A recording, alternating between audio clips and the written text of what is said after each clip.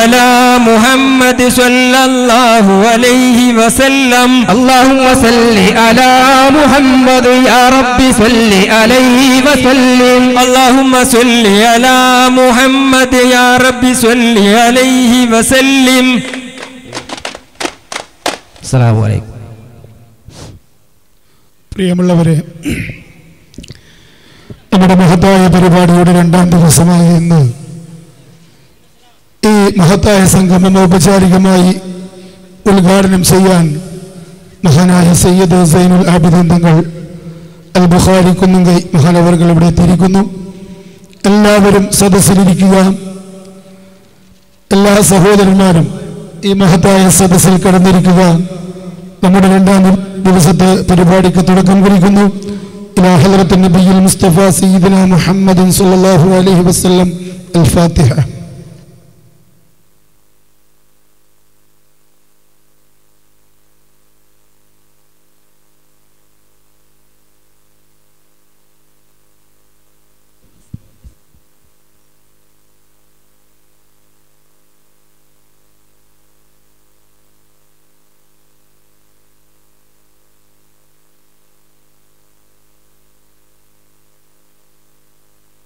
بسم الله الرحمن الرحيم قل هو الله احد الله الصمد لم يلد ولم يولد ولم يكن له كفوا احد بسم الله الرحمن الرحيم قل هو الله احد الله الصمد لم يلد ولم يولد ولم يكن له كفوا احد بسم الله الرحمن الرحيم قل اعوذ برب الفلق من شر ما خلق من شر غاسق اذا وقب من شر النفاثات في العقد ومن شر حاسد اذا حسد بسم الله الرحمن الرحيم قل أعوذ برب الناس ملك الناس إله الناس من شر الوسواس الخناس الذي يوسوس في صدور الناس من الجنة والناس.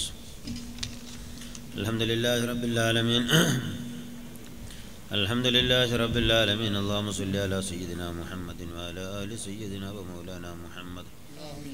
اللهم صل صلاة كاملة وسلم سلاما دائما على سيدنا محمد الذي تنحل به العقد فرج به الكرب وتقضى به الحوائج وتنال بالرغائب وحسن الخواتم ويستسقى الغمام بوجه الكريم وعلى آله وصحبه في كل لمحة ونفس بعدد كل معلوم لك. اللهم صل على سيدنا محمد وعلى آل سيدنا محمد عدد ما في علم الله صلاة دائمة بدوام ملك الله.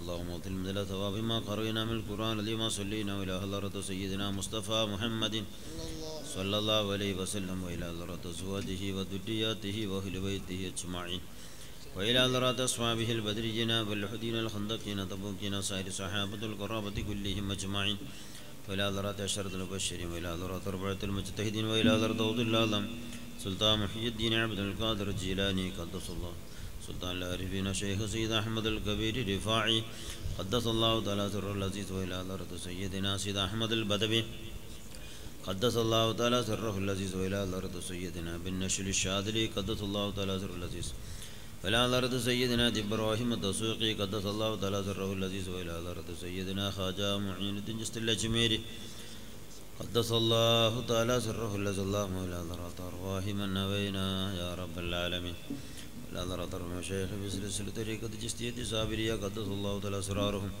نفعنا بهم في الدارين يا رب العالمين. لا ضرر أولئك الكرام في هذه البلد وإلى ضرر سعاداتنا الكرام في هذه البلد. اللهم وإلى ضرر أرواح من نوينا يا رب العالمين. اللهم إلى ضرر الأقطاب الأوتاد البدلاء والنجباء والسلهاء والشهداء والزهداء والصديقين والصالحين شارك الأرض إلى مغاربها صغير وكبير رب العالمين. لا ضرات من آدم إلى نبينا سيدنا مصطفى محمد صلى الله عليه وسلم وإلى حضرة نبي الله سيدنا خضر عليه السلام. اللهم بحقهم وبجائهم اللهم يسر عسيرنا وسهل أمورنا واقض حوادنا واشف أمراضنا. اللهم قض حاجاتنا يا قاضي الحاجات. اللهم قض حاجاتنا يا قاضي الحاجات. اللهم قض حاجاتنا يا قاضي الحاجات. اللهم اشف أمراضنا يا شافي الأمراض. اللهم ادفع بلياتنا يا دافي البليات. اللهم صل على سيدنا محمد وعلى آل سيدنا محمد. اللهم اغفر لنا وما قرأنا من القرآن لما صلينا وإلى حضرات أرواح آبائنا وأمهاتنا وأقاربنا وشيخنا وأساتذتنا وإلى حضرات المؤمنين والمؤمنات والمسلمين والمسلمات من أهل السنة والجماعة وإلى ذرات أرواحهم النبينا يا رب العالمين. اللهم اغفر لنا واغفر لهم، اللهم ارحمنا وارحمهم، اللهم اعف عنا واعف عنهم. آمين برحمتك يا أرحم الراحمين. صلى الله تعالى وسلم على خير خلق سيدنا محمد وآله وصحبه أجمعين. سبحان ربك رب العزة عما يصفون وسلام على المرسلين والحمد لله رب العالمين. പ്രിയമുള്ളവരെ, ചെർക്കള ബാലടുക്ക അൻസാറുൽ മുസ്ലിമീൻ അസോസിയേഷന്റെ സിൽവർ ജൂബിലിയുടെ ഭാഗമായിട്ടുള്ള ഇസ്ലാമിക ചരിത്രകഥാപ്രസംഗ വേദി ഇവിടെ ആരംഭിക്കുകയാണ്. എല്ലാവരെയും സ്നേഹത്തോടെ നിങ്ങൾക്ക് വേണ്ടി പ്രത്യേകം സജ്ജമാക്കിയ ഇരിപ്പിടത്തിൽ വന്നിരിക്കണമെന്ന് വിനയത്തോടെ അഭ്യർത്ഥിക്കുകയാണ്. ഇന്നത്തെ ഈ പരിപാടിയുടെ സ്വാഗത ഭാഷണം നടത്തുന്നതിന് വേണ്ടി മെഡിക്കൽ ക്യാമ്പ് ചെയർമാനും സംഘടനയുടെ മുൻ പ്രസിഡന്റ് കൂടിയായ നാസർ ചായിൻഡടി അദ്ദേഹത്തെ സ്നേഹത്തോടെ പ്രസംഗപീഠത്തിലേക്ക് സ്വാഗതം ചെയ്യുകയാണ്.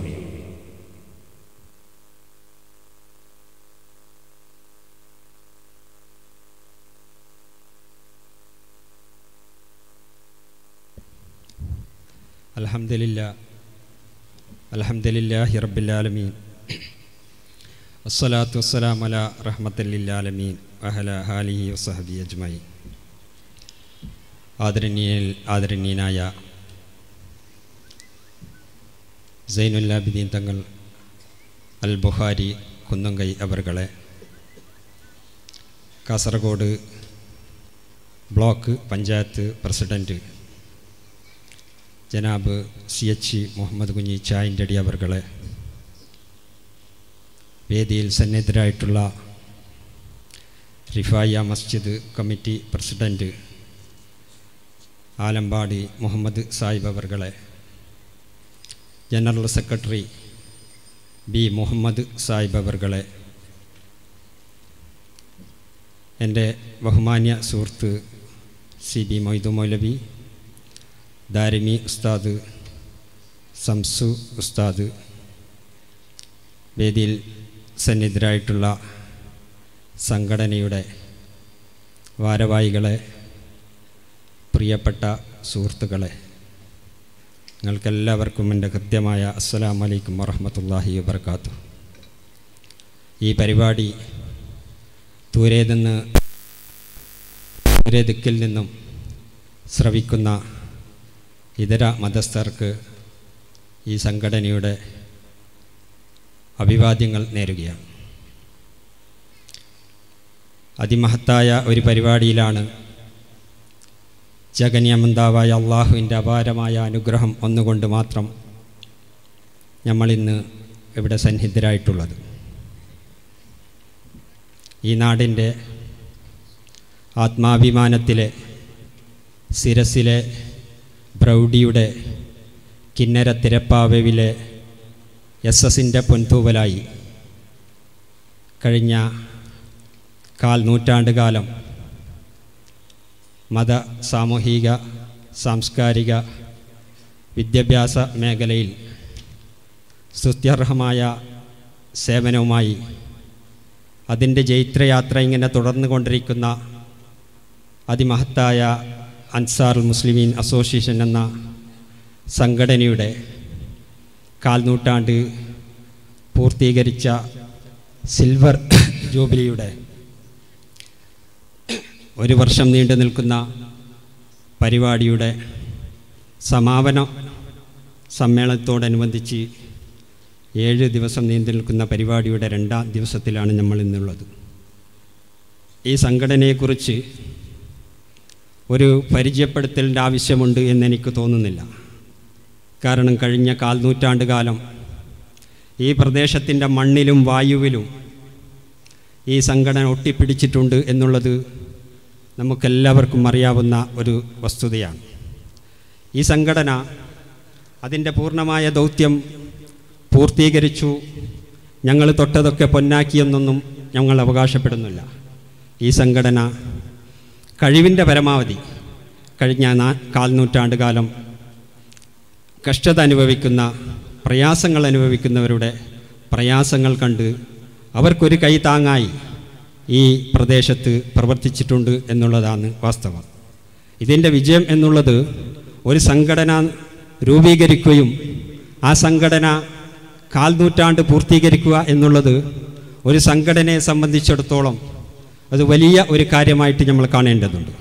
ഈ സംഘടന വിജയം എന്ന് ഞങ്ങൾ അവകാശപ്പെടുന്നത് നിങ്ങളുടെയൊക്കെ അകമഴിഞ്ഞ സഹായവും സഹകരണവും നിങ്ങളുടെ പ്രാർത്ഥനയൊക്കെയുമാണ്. നിങ്ങൾ ഈ പരിപാടിക്കുള്ള നിങ്ങളുടെ ആഗമനവും നിങ്ങളുടെ ഈ സാന്നിധ്യവും ഞങ്ങൾ ഈ സംഘടനയുടെ ഒരു മുതൽക്കൂട്ടായി സംഘടനയ്ക്കുള്ള ഒരു സഹായമായി ഞങ്ങൾ കരുതുന്നു.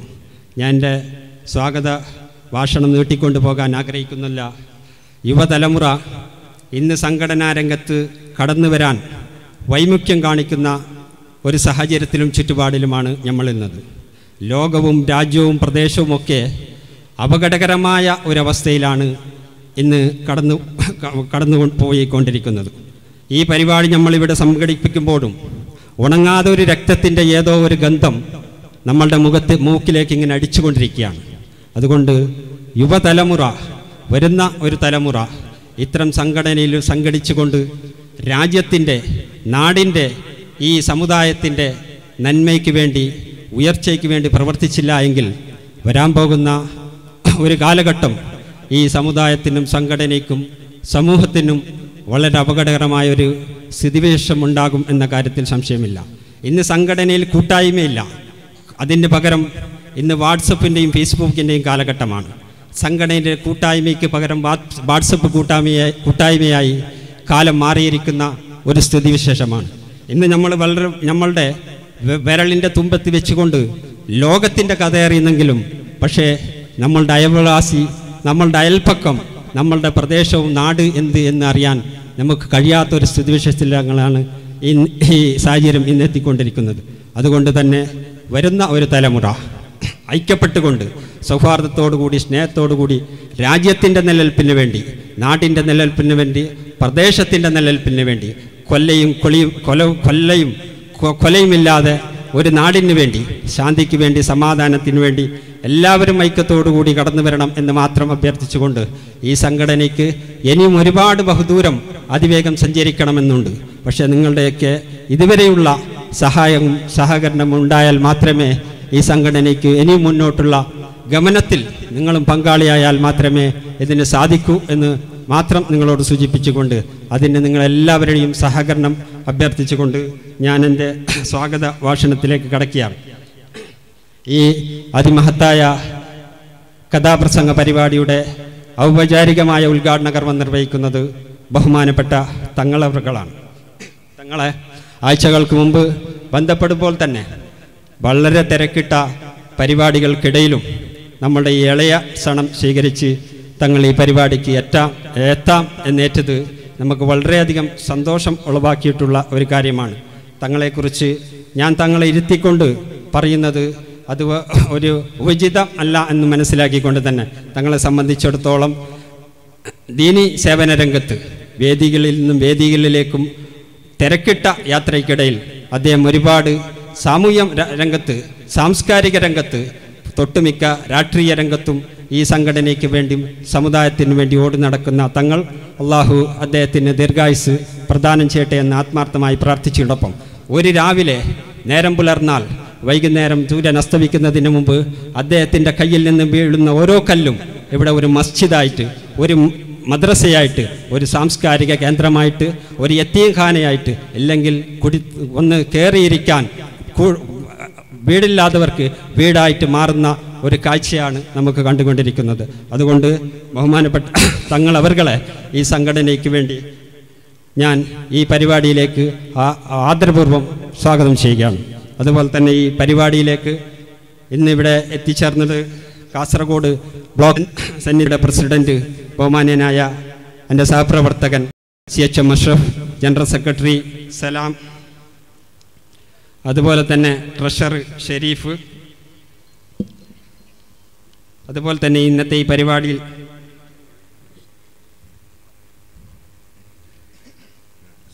അതുപോലെ തന്നെ നമ്മുടെ പള്ളി കമ്മിറ്റിയുടെ ട്രഷറർ മൊയ്തീൻ കുഞ്ഞിയാജി, സുഹൈർ അസ്ഹരി, ഖത്തീബ് ബേർക്ക, അതുപോലെ തന്നെ ഈ പരിപാടിയിൽ സംബന്ധിച്ചിട്ടുള്ള ആരീസ് ബാലടുക്ക,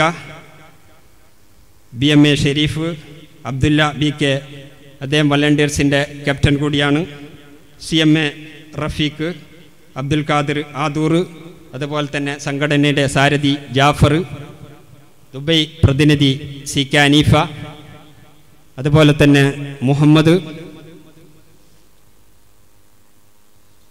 നിങ്ങളെല്ലാവരെയും ഈ പ്രദേശത്തിൻ്റെ തന്നെ അഭിമാനമായി മാറിയ നമ്മുടെ ബഹുമാന്യ ഉസ്താദ് സുബൈർ ദാരിമി, അദ്ദേഹം ഇന്ന് സ്ഥലത്തെത്തിയിട്ടുണ്ട്. അദ്ദേഹത്തെയും ഈ പരിപാടിയിലേക്ക് സ്വാഗതം ചെയ്യുന്നു.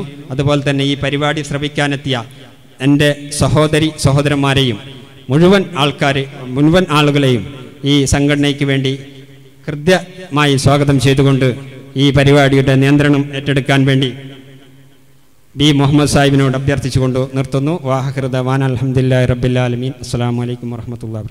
ഈ സദുദ്യമത്തിന്റെ അധ്യക്ഷ സ്ഥാനം അലങ്കരിക്കുന്നതിന് വേണ്ടി റിഫായിയ മസ്ജിദ് general secretary B Muhammad Haji അദ്ദേഹത്തെ സ്നേഹത്തോടെ പ്രസംഗപീഠത്തിലേക്ക് ക്ഷണിക്കുകയാണ്.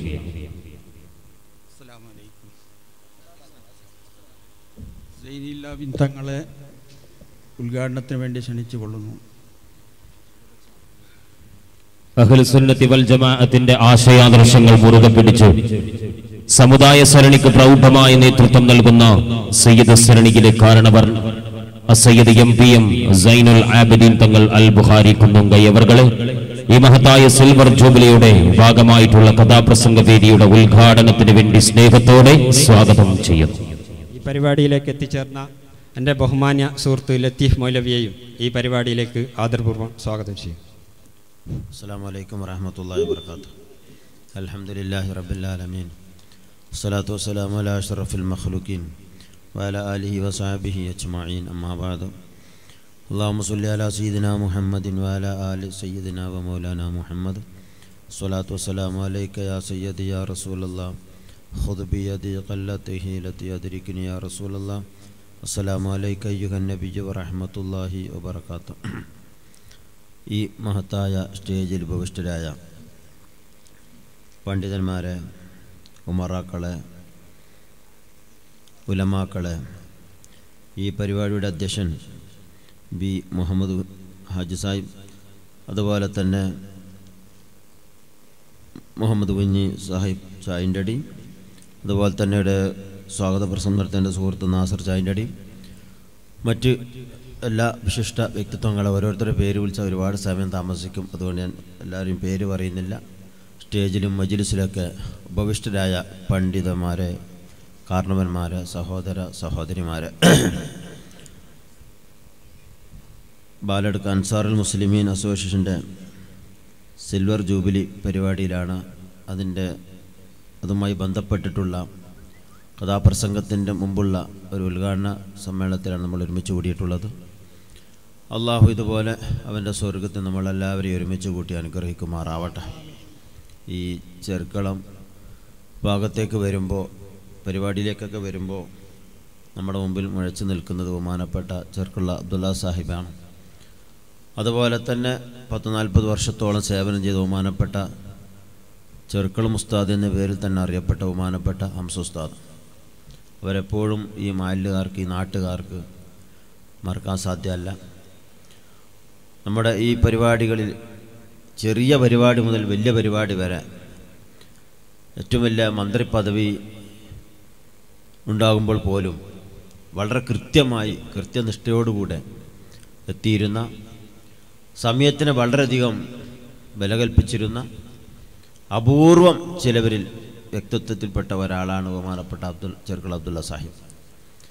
പറഞ്ഞ അതേ ടൈമിന് ആരോഗ്യം ഇല്ലാത്ത അവസരത്തിൽ പോലും അദ്ദേഹം വളരെയധികം സമയം കൃത്യനിഷ്ഠ പാലിച്ചിരുന്നു. അത് നമുക്കൊക്കെ ഒരു മാതൃകയാണ്. അദ്ദേഹത്തിൻ്റെ ഖബർ അള്ളാഹു സ്വർഗത്തോപ്പാക്കി കൊടുക്കുമാറാവട്ടെ. സമുദായത്തിനും അതുപോലെ തന്നെ നാട്ടിനും നാട്ടുകാർക്കൊക്കെ ഒരുപാട് അദ്ദേഹം ഉപകാരം ചെയ്തിട്ടുണ്ട്. വ്യക്തിപരമായി പറഞ്ഞാൽ തന്നെ ഒരുപാട് കാര്യങ്ങൾ പലവർക്കും ചെയ്തു കൊടുത്തിട്ടുണ്ട്. അതൊക്കെ അള്ളാഹു താല ഖബറിൽ ഒരു ഉപകരിക്കുന്ന അമലാക്കി മാറ്റി അതിൻ്റെ ജസ അള്ളാഹു ഖബറിലേക്ക് എത്തിച്ചു കൊടുക്കുമാറാവട്ടെ. അതുപോലെ തന്നെ ഒരുപാട് ത്യാഗം ചെയ്ത ഈ ഭാഗത്തൊക്കെ നമ്മളെ ദീനി സേവന രംഗത്ത് നേതൃത്വം കൊടുത്ത ഉസ്താദും അല്ലാഹു തആല അദ്ദേഹത്തിൻ്റെ ബർസഖിയ ജീവിതം അവിടുത്തെ ദർജ അല്ലാഹു തആല ഉയർത്തി കൊടുക്കുമാറാവട്ടെ. അവരെയും നമ്മളെല്ലാവരും അല്ലാഹു സ്വർഗത്തിൽ ഒരുമിച്ച് കൂട്ടി അനുഗ്രഹിക്കുമാറാവട്ടെ. സുദീർഘമായി പറയാൻ ഞാൻ ആഗ്രഹിക്കുന്നില്ല. ഇത് ചെറുപ്പക്കാരുടെ പരിപാടിയാണ്, ബാല്യക്കാരുടെ പരിപാടിയാണ്. ബാല്യക്കാരെ സംബന്ധിച്ചിടത്തോളം പരിശുദ്ധ ദീനുൽ ഇസ്ലാമിൽ വലിയ സ്ഥാനമുണ്ട്. പരിശുദ്ധ ദീനുൽ ഇസ്ലാമിൻ്റെ ചരിത്ര സംഭവങ്ങളൊക്കെ പരിശോധിച്ച് നോക്കിയാൽ അതിൻ്റെ പിന്നിലൊക്കെ പ്രവർത്തിച്ചത് യുവാക്കളായിരിക്കും. അല്ലെങ്കിലും ഏതൊരു സംഘടനയാവട്ടെ പാർട്ടിയാവട്ടെ ഏത് ആയാലും അതിൻ്റെയൊക്കെ സ്ഥാപിത ലക്ഷ്യത്തിലേക്ക് എത്തണമെങ്കിൽ അതിൻ്റെ പിന്നിൽ യുവാക്കളുടെ പ്രവർത്തനം ഉണ്ടാവണം. അത് രാഷ്ട്രീയ പാർട്ടി ആയാലും ജമാഅത്ത് കമ്മിറ്റി ആയാലും മറ്റുള്ള മതസംഘടനയായാലും ഏത് സംഘടന രൂപീകരിച്ചാലും പാർട്ടി രൂപീകരിച്ചാലും ഉടനെ തന്നെ അതിൻ്റെ യൂത്തും കൂടി രൂപീകരിക്കും. ആദരവായ റസൂലുള്ളാഹി സ്വല്ലല്ലാഹു അലൈഹി വസല്ലമ തങ്ങൾ ഇസ്ലാമിൻ്റെ പ്രബോധനം ഏകദേശം 10 വർഷത്തോളം പൂർത്തിയാക്കിയപ്പോഴും ഒരല്പം വയസ്സന്മാരും കുട്ടികളും പെണ്ണുങ്ങളും അല്ലാതെ പറയത്തക്ക അത് വിരലിലെണ്ണാൻ വേണ്ടി പറ്റുന്ന ഏകദേശം 39 ആളാണ് ഇസ്ലാമിലേക്ക് കടന്നു വന്നത്. ആദരവായ റസൂലുള്ളാഹി സ്വല്ലല്ലാഹു അലൈഹി വസല്ലമ തങ്ങൾ അള്ളാഹിനോട് ദുആ ചെയ്തു, ഖത്താബിൻ്റെ മകനായ ഉമർ എന്നവരിക്കുന്ന ഹിദായത്ത് നൽകണേ അള്ളാഹ് എന്ന്. ഒരു പ്രത്യേക വ്യക്തിക്ക് ഹിദായത്ത് നൽകാൻ അള്ളാഹിൻ്റെ റസൂൽ ദുആ ചെയ്തതിൻ്റെ പൊരുൾ ആ വ്യക്തി യുവാവാണ്, യുവാക്കളുടെ നേതാവാണ്. അത് മാത്രമേ റസൂലുള്ള കാണുന്നുള്ളൂ. സാമ്പത്തികമല്ല, മറ്റൊന്നുമല്ല. യുവാക്കളുടെ കൂട്ടത്തിൽ യുവാക്കളുടെ ക്യാപ്റ്റനായി യുവാക്കളോടൊന്നിച്ച് നിൽക്കുന്ന, യുവാക്കൾക്ക് നേതൃത്വം കൊടുക്കുന്ന വ്യക്തി എന്ന നിലക്ക് തന്നെ ഖത്താബിൻ്റെ മകന് ഹിദായത്ത് നൽകണ അല്ലാഹ് എന്ന് റസൂലുള്ള ദുആ ചെയ്തു. അപ്പം എന്തിനാ അങ്ങനെ ദുആ ചെയ്തത്? ആ ഒരു വ്യക്തി ഇസ്ലാമിലേക്ക് വന്നാൽ അത് ഇസ്ലാമിന് വളരെയധികം ഉപകാരമാവും എന്ന നിലക്കാണ്. മറിച്ച് മറ്റൊരു സന്ദർഭത്തിൽ ആരംഭ റസൂലുള്ളാഹി സ്വല്ലല്ലാഹു അലൈഹി വസല്ലമ തങ്ങളോട് മക്കയിലുണ്ടായിരുന്ന കുറച്ച് മുതലാളിമാർ പറഞ്ഞു, പൈസക്കാർ പറഞ്ഞു, നിങ്ങളെ സദസ്സിലേക്ക് ഞങ്ങൾ കടന്നു വരാം, പക്ഷേ പാവങ്ങളായിരുന്നു ഒഴിവാക്കണം. കാരണം അവർ രാവിലെ മുതൽ വൈകുന്നേരം വരെ പണിക്ക് പോയി മറ്റേ വിയർപ്പും മറ്റൊക്കെ ഒലിക്കുന്ന അല്ലെങ്കിൽ കരിമ്പടം പുതച്ച് വരുന്ന അവർ കുറച്ച് ഞങ്ങൾക്ക് പറ്റൂല, ഞങ്ങളെ സ്റ്റാറ്റേറ്റിന് പറ്റൂല എന്ന് തന്നെ പറയാം ഇംഗ്ലീഷിൽ, അത് ഞങ്ങൾക്ക് പറ്റൂല.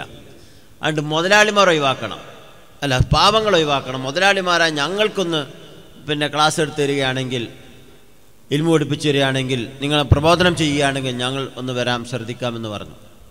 റസൂലുള്ളാഹിക്കും അതൊരൽപ്പം ആയിക്കോട്ടെ എന്ന് മനസ്സിൽ തോന്നി. കാരണം വലിയ പൈസക്കാരാണല്ലോ, അവർ വന്നാൽ ദീനിന് ഉപകാരം കിട്ടുമല്ലോ, ദീനിന് പ്രബോധനം ചെയ്യാൻ പറ്റുമല്ലോ എന്ന നിലക്ക് റസൂലുള്ളാഹിക്ക് തോന്നേണ്ട താമസം ബഹുമാനപ്പെട്ട ജിബ്രീൽ അലൈഹിസ്സലാം ഇറങ്ങിക്കൊണ്ടുവന്ന് റസൂലുള്ളാഹിനോട് പറഞ്ഞു, അള്ളാഹിൻ്റെ റസൂലെ വേണ്ട, പാവങ്ങളോടൊപ്പം സാധുക്കളോടൊപ്പം ഇരിക്കാൻ പറ്റുന്നവർ ഇരുന്നാൽ മതി, അല്ലാതെ മുതലാളിമാർക്ക് ഒരു പ്രത്യേക ചാൻസ് കൊടുക്കേണ്ടതില്ല, പ്രത്യേക പദവി കൊടുക്കേണ്ടതില്ല എന്ന് ആണയിട്ട് റസൂലുള്ളാഹി സ്വല്ലല്ലാഹു അലൈഹി വസല്ലമ തങ്ങളോട് ജിബ്രീൽ അലൈഹിസ്സലാം അല്ലാഹു തആല അറിയിച്ചു കൊടുത്തു. മറിച്ച് യുവാക്കളുടെ നേതാവായ ഖത്താബിൻ്റെ മകനായ ഉമർ എന്നവർക്ക് ഹിദായത്ത് നൽകണേ എന്ന് പറഞ്ഞപ്പോൾ, ആരംഭ നബിതങ്ങൾ ദുആ ചെയ്തപ്പോൾ അല്ലാഹു തആല ദുആനെ സ്വീകരിക്കുകയും അതിൻ്റെ പശ്ചാത്തലം ഞാൻ വിവരിക്കുന്നില്ല, ഉമർ എന്നവർ ഇസ്ലാമിലേക്ക് കടന്നു വരികയും ചെയ്തു. ഇത് നമ്മുടെ യുവാക്കൾക്കൊരു ഒരു ഒരു ചിന്തിക്കേണ്ട വിഷയമാണ്, വളരെ ചിന്തിക്കേണ്ട വിഷയമാണ്. നമ്മൾക്കറിയാം, ഇന്ന് എവിടെ നോക്കിയാലും ഏത് ഭാഗത്ത് നോക്കിയാലും ഇസ്ലാമിനെ വളരെയധികം മോശമായി ചിത്രീകരിച്ചുകൊണ്ടിരിക്കുന്ന, അല്ലെങ്കിൽ ഒന്നും കൂടി കടന്നു പറഞ്ഞാൽ മുഅല്ലിമായിട്ടോ സദറായിട്ടോ ഖത്തീബായിട്ടൊക്കെ ജോലി ചെയ്യുന്ന ആരുടെയൊക്കെ വക്കിൽ നിന്ന് എന്തെങ്കിലും ചെറുദോഷം അല്ലെങ്കിൽ ചെറിയ ഒന്ന് കിട്ടിയാൽ അത് ആഗോളവൽക്കരിച്ചിട്ട് ആക്ഷേപിക്കുകയും അതുപോലെ തന്നെ സോഷ്യൽ മീഡിയകളിൽ ഇട്ട് വളരെയധികം മോശമായിക്കൊണ്ടിരിക്കുകയും ചെയ്യുന്ന കാലമാണ്.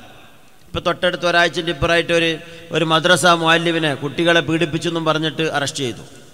ഞാൻ മനസ്സിലാക്കിയെടുത്തോളം, ഞാൻ അറിഞ്ഞെടുത്തോളം, അവരുമായി ബന്ധപ്പെട്ടിടത്തോളം ആ ഉസ്താദ് ആ രൂപത്തിൽ ഞാൻ ഇപ്പോൾ എൻ്റെ സംഘടനയിൽപ്പെട്ട ആളൊന്നുമല്ല കേട്ടോ, എന്നിട്ട് അങ്ങനെ വിചാരിച്ചുകൊണ്ടായിരുന്നു, അതിൽപ്പെട്ട ആളൊന്നുമല്ല. പക്ഷേ ഒരു ഹക്കായ കാര്യം പറയണമല്ലോ, അവരുമായി ബന്ധപ്പെട്ട എല്ലാവരും വാസ്തവത്തിൽ ആ കുട്ടികളുടെ മാതാപിതാക്കൾക്ക് പോലും പരാതിയില്ല എന്നുള്ളതാണ്. സ്കൂളിലേക്ക് പോകുന്ന കുട്ടി എന്തോ പഠിക്കാത്തതിൻ്റെ പേരിൽ അടിച്ചത് അടയാളം കണ്ടപ്പോൾ, അതുപോലെ തന്നെ സ്കൂളിൽ പഠിപ്പിക്കുന്നവർ ചോദ്യം ചെയ്തിട്ട് ആ രൂപത്തിൽ ചൈൽഡിനെ അറിയിച്ചെന്ന് ജയിലിടുക, എന്താ കുട്ടികൾ നിന്നെ പിടിച്ചാൽ അതിനെ അറിയിച്ച് അങ്ങനെ പോലീസ് നേരെ വന്ന് പിടിച്ചുകൊണ്ട് പേരെന്താ ലൈംഗികാരോപണം. അദ്ദേഹം കുറച്ച് തമാശ പറയും കളിക്കൊക്കെ ചെയ്യുന്ന വ്യക്തിയാണ്. പക്ഷെ ഒരു മനുഷ്യനെ തേജോവധം ചെയ്യാൻ, ഒരു മനുഷ്യനെ ഇല്ലായ്മ ചെയ്യാൻ, ഒരു മനുഷ്യനെ മോശമാക്കാൻ, ഒരു സമൂഹത്തിനെ തന്നെ കരിവാരത്തേൽപ്പിക്കുന്ന രൂപത്തിലാണ് ഇത് പ്രവർത്തിച്ചുകൊണ്ടിരിക്കുന്നത്. വാസ്തവത്തിൽ ഒരാളെ സംബന്ധിച്ച് ലൈംഗികാരോപണം നടത്തണമെങ്കിൽ 4 ആൾ അവരുടെ 8 കണ്ണുകൊണ്ട് കാണണം. നമ്മൾ മനസ്സിലാക്കേണ്ട വിഷയമാണ്. ആരെങ്കിലും എവിടെയെങ്കിലും ഒന്ന് കേൾക്കുമ്പോഴേക്ക് നമ്മൾ ആ രൂപത്തിൽ പ്രതികരിക്കുവാനോ പ്രസംഗിക്കുവാനോ പറയുവാനോ പാടില്ല. ഒരാളെ സംബന്ധിച്ച് ഇസ്ലാമിൻ്റെ നിയമമാണ്, ഒരാളെ സംബന്ധിച്ച് ലൈംഗികാരോപണം നടത്തണമെങ്കിൽ 4 ആൾ സാക്ഷി ഉണ്ടാവണം.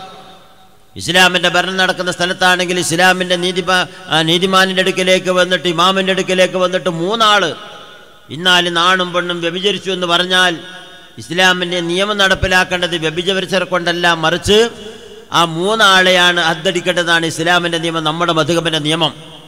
ആ 3 ആളെയാണ് ഖദ്ഫിൻ്റെ ഹദ്ദടിക്കേണ്ടത്, മറിച്ച് ആ തോന്നിവാസം ചെയ്തവരല്ല. ചെയ്തോ ചെയ്തില്ല എന്നല്ല വിഷയം. 3 ആൾ പറഞ്ഞാൽ പോരാ ശറയിൽ. നേരെ മറിച്ച് നിർബന്ധമായ നോമ്പിന് പോലും 2 ആൾ കണ്ടാൽ സാക്ഷി മതി, 2 ആൾ കണ്ടാൽ മതിയുള്ള സാക്ഷികളായിട്ട്. ഞാൻ പറയുന്നത് അത്രമാത്രം പ്രാധാന്യവും അത്രമാത്രം കടുപ്പമാണ് ആ വിഷയത്തിൽ ഇസ്ലാം കൽപ്പിക്കുന്നത്. എൻ്റെ ഓർമ്മ ശരിയാണ്, ബഹുമാനപ്പെട്ട മാലിക് ഇമാമിൻ്റെ കാലത്ത് ജീവിച്ചിരിക്കുന്ന കാലത്ത് ഒരു പെണ്ണിനെ സംബന്ധിച്ചിട്ട് ഒരു ആരോപണം ഉണ്ടായി. ആ പെണ്ണ് ഒരു വ്യഭിചാരിയായ പെണ്ണാണെന്ന്. അങ്ങനെ ആ പെണ്ണ് മരിച്ചപ്പോൾ ആ പെണ്ണിനെ മയ്യത്ത് കുളിപ്പിക്കാൻ വേണ്ടി കിടത്തി. മയ്യത്ത് കുളിപ്പിച്ചുകൊണ്ടിരിക്കെ, അതുപോലുള്ളൊരു പെണ്ണിൻ്റെ സ്വഭാവമാണല്ലോ, അവളുടെ ഗുഹ്യസ്ഥാനം കൈക്കൊണ്ടിരിക്കെ ഈ കുളിപ്പിക്കുന്ന പെണ്ണിൻ്റെ മനസ്സിൽ തോന്നി, ഇത് എത്ര ആൾ പെരുമാറിയ സ്ഥലമായിരിക്കും പടച്ചോനെന്ന്. വിചാരിക്കേണ്ട താമസം ആ പെണ്ണിൻ്റെ കൈ ആ ഗുഹ്യസ്ഥാനത്ത് അങ്ങനെ അമർന്നു പിടിച്ചു, പറ്റിപ്പിടിച്ചു. എടുക്കാൻ നിവൃത്തിയില്ല. ഒന്നിരിക്കൽ വേറെ കൈ മുറിക്കണം, അല്ലെങ്കിൽ ഗുഹ്യസ്ഥാനം അടക്കം മുറിച്ചിങ്ങോട്ട് എടുക്കണം. അവസാനം ജനങ്ങൾ വിഷമിച്ചപ്പോൾ ബഹുമാനപ്പെട്ട മാലിക് ഇമാം തങ്ങളുടെ അടുക്കിലേക്ക് ചെന്നുപോയിട്ട് ഫത്വ ചോദിച്ചു, ഞങ്ങൾ എന്ത് ചെയ്യണം?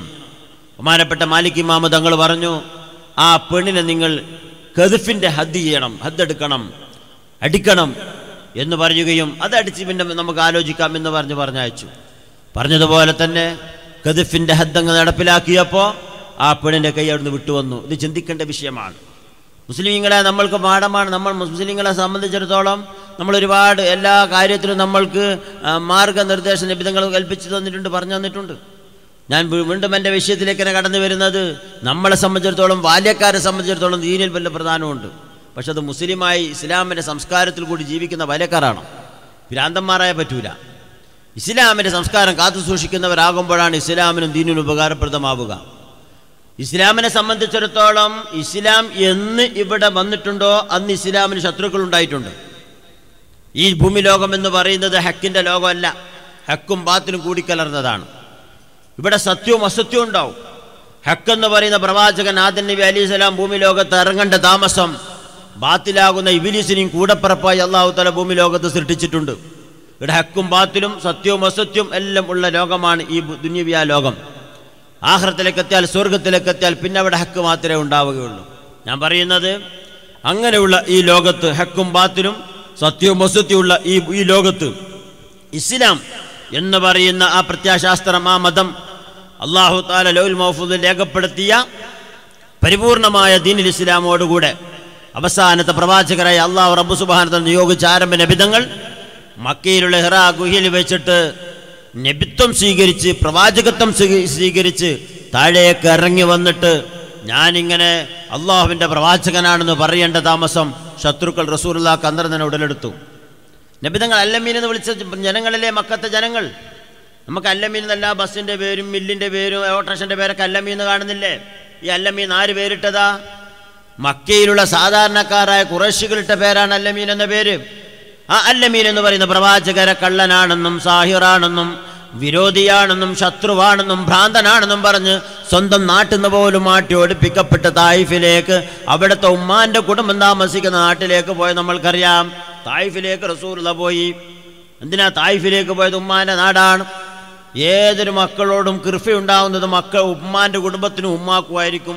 ഉപ്പാൻ്റെ കുടുംബത്തിനും ഉപ്പാൻ്റെ കുടുംബത്തിനേക്കാളും അപൂർവ്വ വ്യത്യാസം ഉണ്ടാവാം, കൂടുതലും അങ്ങനെയാണ്. അതുകൊണ്ടാണ് റസൂൽ തായിഫിലേക്ക് പോയത്. തായിഫിലേക്ക് പോയപ്പോൾ അതിനേക്കാൾ അപ്പുറമാണ് ക്രമം. ഞാൻ പറഞ്ഞുകൊണ്ടുവരുന്ന എൻ്റെ യുവാക്കളെ, ചെറുപ്പക്കാരെ, ഇസ്ലാം എന്ന് ലോകത്ത് വന്നിട്ടുണ്ടോ അന്ന് ശത്രുത ഉണ്ടായിട്ടുണ്ട്, ശത്രുക്കൾ ഉണ്ടായിട്ടുണ്ട്. എന്ന് ഇസ്ലാം ഉദയം ചെയ്തിട്ടുണ്ട് അന്ന് ഇസ്ലാമിൻ്റെ ശത്രുവായിട്ട് അള്ളാഹു തആല കൂടപ്പിറപ്പായി തന്നെ അള്ളാഹു തആല പഠിച്ചിട്ടുണ്ട്. അതുകൊണ്ടല്ലേ ബദറും ഉഹുദും ഖന്തഖും കൊല്ലം നടന്നത്.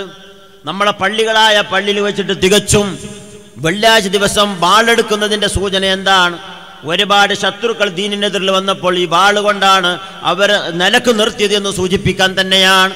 നിർണായക ഘട്ടത്തിലൊക്കെ ജിഹാദും യുദ്ധവും ഒക്കെ നടന്നിട്ടുണ്ട്. അതൊന്നും മറച്ചു വെക്കേണ്ട ആവശ്യമില്ല, നടന്നിട്ടുണ്ട്, ശരിയാണ്. സത്യസന്ധമായ യുദ്ധം നടന്നിട്ടുണ്ട് ഇസ്ലാമിൽ. ഞാൻ പറഞ്ഞുകൊണ്ടുവരുന്നത് ഇസ്ലാം വേഗം യുദ്ധം നടന്നല്ല, ബദർ യുദ്ധമാണ് ആദ്യമായിട്ടാണ് നടന്നതെങ്കിലും ആ ബദർ യുദ്ധം നടക്കാൻ തന്നെ എത്ര വർഷം എടുത്തു പ്രിയമുള്ളവരെ. ഞാൻ പറഞ്ഞുകൊണ്ടുവരുന്നത് ആ റസൂലുള്ളാഹി സ്വല്ലല്ലാഹു അലൈഹി വസല്ലമ തങ്ങളുടെ ചരിത്രത്തിലേക്ക് പരിശോധിച്ച് നോക്കിയാൽ നമ്മൾക്കറിയാം, ഇന്ന് നാം സാധാരണ ഓതുന്ന പരിശുദ്ധ ഖുർആൻ, ആ മുസ്ഹാഫ് എന്ന് പറയുന്ന ഖുർആനിനെ മുസ്ഹാഫാവുന്ന രൂപത്തിൽ ക്രോഡീകരിച്ചത് ബഹുമാനപ്പെട്ട മൂന്നാം ഖലീഫ ബഹുമാനപ്പെട്ട ഉസ്മാൻ ബിൻ അഫ്ഫാൻ റളിയല്ലാഹു തആല അൻഹുവിന്റെ ഭരണകാലത്താണ്. അതും ബഹുമാനപ്പെട്ട സഅദ് എന്ന് പറയുന്ന ചെറുപ്പക്കാരന്റെ നേതൃത്വത്തിലാണ്. അതുപോലെ തന്നെ ബദർ, നിർണായകമായ ബദർ നമ്മൾക്കറിയാലോ. ബദർ യുദ്ധത്തിൽ ആരംഭ നബി സല്ലല്ലാഹു അലൈഹി വസല്ലം തങ്ങളുടെ കക്ഷം കാണുന്ന രൂപത്തിൽ അവിടെ നിന്ന് ദുആ ചെയ്തു, അല്ലാഹ് ഈ കൊച്ചു സംഘത്തിനെ എങ്ങാനും നീ ഇവിടുന്ന് വിജയിപ്പിച്ചിട്ടില്ലെങ്കിൽ നിനക്ക് ഇബാദത്ത് ചെയ്യുന്നൊരു വിഭാഗം ഈ ലോകത്തില്ലാതായി പോകുമെന്ന് പറഞ്ഞ് പ്രയാസപ്പെട്ടങ്ങ് ദുആ ചെയ്തപ്പോൾ ആദരവായ നബി സല്ലല്ലാഹു അലൈഹി വസല്ലം തങ്ങളുടെ സന്തത സഹചാരി ബഹുമാനപ്പെട്ട സിദ്ദീഖുൽ അക്ബർ റളിയല്ലാഹു തആല അൻഹു റസൂലുള്ളാഹിനെ സമാധാനിപ്പിച്ച അള്ളാഹിന്റെ പ്രവാചകരെ, അങ്ങേ അല്ലാഹു തആല സഹായിക്കും, പ്രയാസപ്പെടേണ്ട, എന്തിനാണ് ഇത്ര പ്രയാസപ്പെടുന്നത്?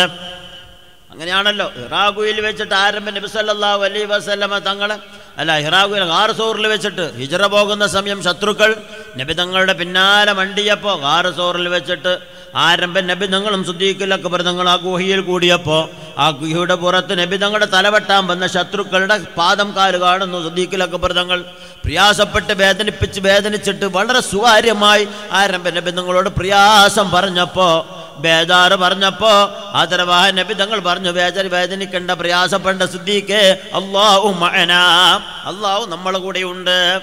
അതാണ് സ്നേഹിതന്മാരാകും പോവേണ്ടത്. ഏതൊരു ഘട്ടത്തിലാണോ പ്രയാസപ്പെടുന്നെങ്കിൽ പരസ്പര സ്നേഹം വേണം, പരസ്പരം സന്തോഷം വേണം, പരസ്പരം സഹായം ഉണ്ടാവണം. നമ്മൾ ഇങ്ങനെയല്ല, ഇങ്ങനെന്തെങ്കിലും കിട്ടുന്നത് വരെ സ്നേഹം ഉണ്ടാവും, കിട്ടിക്കഴിഞ്ഞാൽ പിന്നെ സ്നേഹം പോയി, പിന്നെ വരെ ശത്രുവായി. ലക്ഷം വാങ്ങുന്നതിനെ ഭയങ്കര ബന്ധമാണ്, ലക്ഷം വാങ്ങിയിട്ട് തിരിച്ചു കൊടുക്കാൻ നമുക്ക് പിന്നെ അവനെ പറ്റൂല. അങ്ങനെയാണ് ഇന്ന് സ്വാർത്ഥ താല്പര്യമാണല്ലോ എല്ലാ മേഖലകളും സ്വാർത്ഥ താല്പര്യമാണ്. പരസ്പരമുള്ള ഒരു ആത്മാർത്ഥമായ സ്നേഹം, അള്ളാഹുവിന് വേണ്ടിയിട്ടുള്ള സ്നേഹം, അള്ളാഹുവിന് വേണ്ടിയിട്ടുള്ള വെറുപ്പ് രണ്ടൊന്നില്ല. ഇന്നെല്ലാം സ്വാർത്ഥതയ്ക്ക് വേണ്ടി, ഞാൻ 100% എന്ന് പറയുന്നില്ല, 99 മുക്കാലും അരക്കാലും ഇന്ന് അങ്ങനെയാണ്. സ്നേഹവും ബന്ധമൊക്കെ വളരെ ഉഷാറാണ്. ഒരു 10,000 രൂപ, ആ 10,000 രൂപ കടം കൊടുത്താൽ മതി, പിന്നെ അവധി പറയും, ചോദിച്ചാൽ പിന്നെ അവൻ വലിയ ശത്രുവായി മാറിപ്പോകും, പിന്നെ അവൻ്റെ യാതൊരു ബന്ധവും സ്നേഹം ഉണ്ടാവില്ല. ഇതല്ല സ്നേഹം എന്ന് പറയുന്നത്. എല്ലാ പ്രയാസഘട്ടത്തിലും സന്തോഷഘട്ടത്തിലും വിഷമഘട്ടത്തിലും എല്ലാ ഘട്ടത്തിലും സഹോദരന്മാരായ, അതുകൊണ്ടല്ലേ റസൂല പറഞ്ഞത്, അല്ലാഹു റബ്ബ് സുബ്ഹാനഹു തആലാന്റെ പേരിലാണ് രണ്ടാൾ പരസ്പരം സ്നേഹിക്കുന്നുവെങ്കിൽ കഴിഞ്ഞുപോയ പ്രവാചകന്മാർ പോലും ആശിക്കപ്പെടുന്ന രൂപത്തിൽ അർശിന്റെ ഭാഗത്ത് വലിയതായിരിക്കുന്ന കുറിച്ചിട്ട് കൊടുത്തുകൊണ്ട് അല്ലാഹു തആല അവരെ പ്രത്യേകിച്ചിട്ട് ആദരിക്കും, ബഹുമാനിക്കുമെന്ന് അള്ളാഹുവിന് വേണ്ടി ഭൂമി ലോകത്ത് സ്നേഹിച്ചതായിരിക്കുന്ന സ്നേഹിതന്മാരെ പരസ്പരം. അപ്പം ഞാൻ പറഞ്ഞുകൊണ്ടുവരുന്നത് അപ്പം ഇസ്ലാമിന് എക്കാലത്തും ഏത് സന്ദർഭത്തിലും ശത്രുക്കൾ ഉണ്ടായിട്ടുണ്ട്. നമ്മൾക്കറിയാം ബദർ യുദ്ധത്തിൽ തന്നെ ആരംഭ നബി തങ്ങളുടെ ശത്രുവായിരിക്കുന്ന ദജ്ജാൽ, അബൂജഹൽ റസൂൽ എല്ലാ പ്രവാചകന്മാർക്കും ശത്രുക്കൾ ഉണ്ടായിട്ടുണ്ട്. ഏറ്റവും കൊടിയ ശത്രു കാറൂനിനേക്കാൾ, ഹാമാനേക്കാൾ, ഫിർഔനേക്കാൾ ഏതൊരു പ്രവാചകനിക്കും ശത്രു വന്നിട്ടുണ്ടോ ആ ശത്രുക്കളെക്കാളെല്ലാം 10 മടങ്ങ് ശക്തനായ ശത്രുവായിരുന്നു ആരംഭ നബി തങ്ങളുടെ ശത്രുവാകുന്ന അബൂജഹൽ. ആ അബൂജഹലിനെ ബദർ യുദ്ധത്തിൽ വെച്ചിട്ട് വകവരുത്തിയതും ബഹുമാനപ്പെട്ട ഇബ്നു മസ്ഊദ് റളിയല്ലാഹു തആല അൻഹു എന്ന് പറയുന്ന ശരീരപ്രകൃതി കൊണ്ട് വളരെ ലോലനായി അല്ലാഹു സൃഷ്ടിച്ച യുവാവ് തന്നെയാണ്. ഞാൻ പറഞ്ഞുകൊണ്ടുവരുന്നത് എക്കാലത്തും ഏത് കാലത്തും ഏത് കാലഘട്ടത്തിലും ഏത് സമുദായത്തിലും യുവാക്കൾക്ക് വലിയ പ്രാധാന്യം ദീനുൽ ഇസ്ലാമിലുണ്ട്. അവർ മുസ്ലിമായി ഇസ്ലാമിൻ്റെ സംസ്കാരം നിലനിർത്തുന്ന കാലത്തോളം.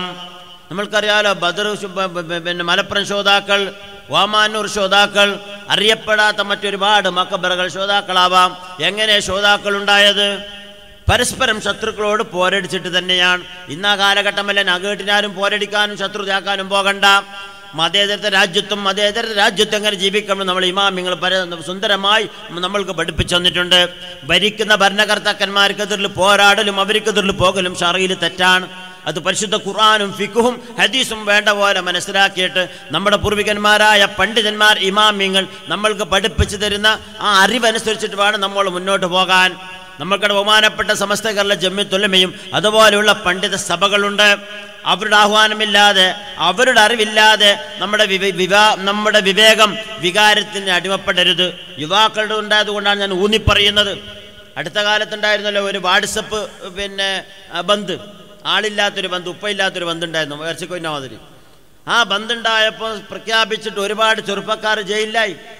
നിരന്തരം എനിക്ക് ഫോണായിരുന്നു, നിരന്തരം ഫോൺ. രക്ഷപ്പെടാൻ വേണ്ടി തങ്ങൾ ദുആ ചെയ്യണം, രക്ഷപ്പെടാൻ വേണ്ടി നിങ്ങൾ ദുആ ചെയ്യണം. അത് 2 ദിവസം കഴിഞ്ഞിട്ട് ദുബൈ പോകണ്ട, കല്യാണം കഴിക്കാനായി.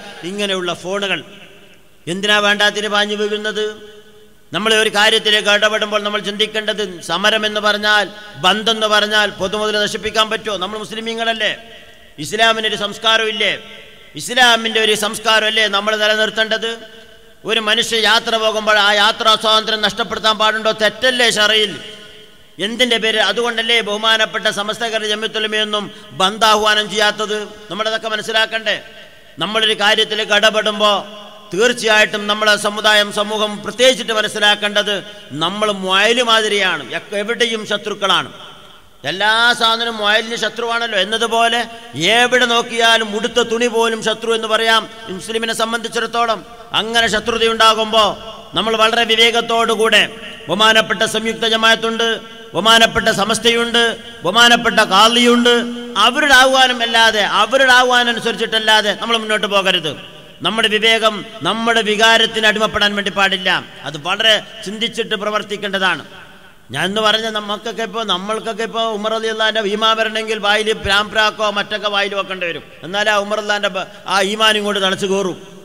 നമ്മൾ ഈ മനസ്സിലാക്കേണ്ടല്ലേ, ഈമാൻ എന്ന് പറഞ്ഞാൽ എന്താ, വിശ്വാസം എന്ന് പറഞ്ഞാൽ എന്താ? നേതൃത്വത്തിന് അംഗീകരിക്കുക ഈമാൻ കാര്യമാണ്. ആരാ നേതൃത്വം? നമ്മളെല്ലാവരും വാഴ്ന്നു കേട്ടിട്ടുണ്ടാവും. ഈമാൻ കാര്യം എഴുതിച്ചില്ലാനുണ്ട്.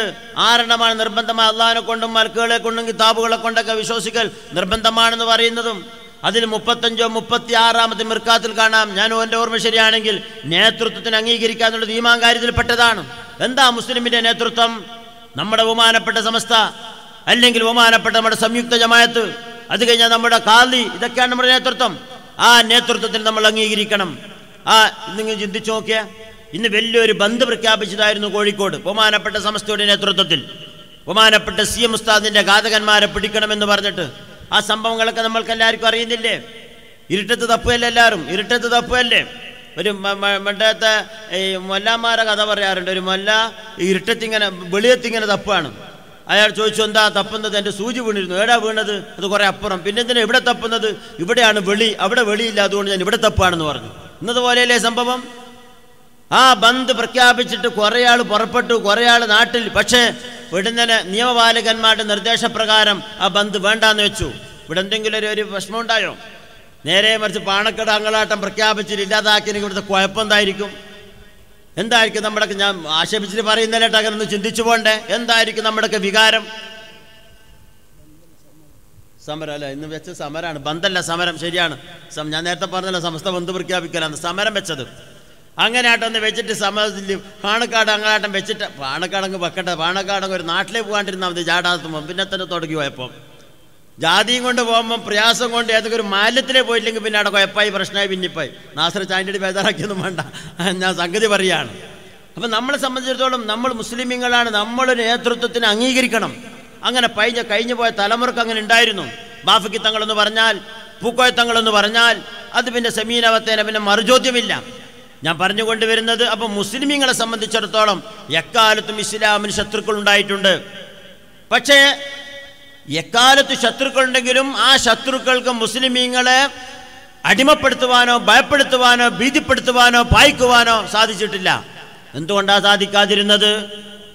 ആരംഭ റസൂലുള്ളാഹി സ്വല്ലല്ലാഹു അലൈഹി വസല്ലമ തങ്ങൾ പറഞ്ഞത്, എൻ്റെ സമുദായത്തിലൊരു കാലഘട്ടം വരാനുണ്ട്. എങ്ങനത്തെ കാലഘട്ടം എന്നറിയുമോ?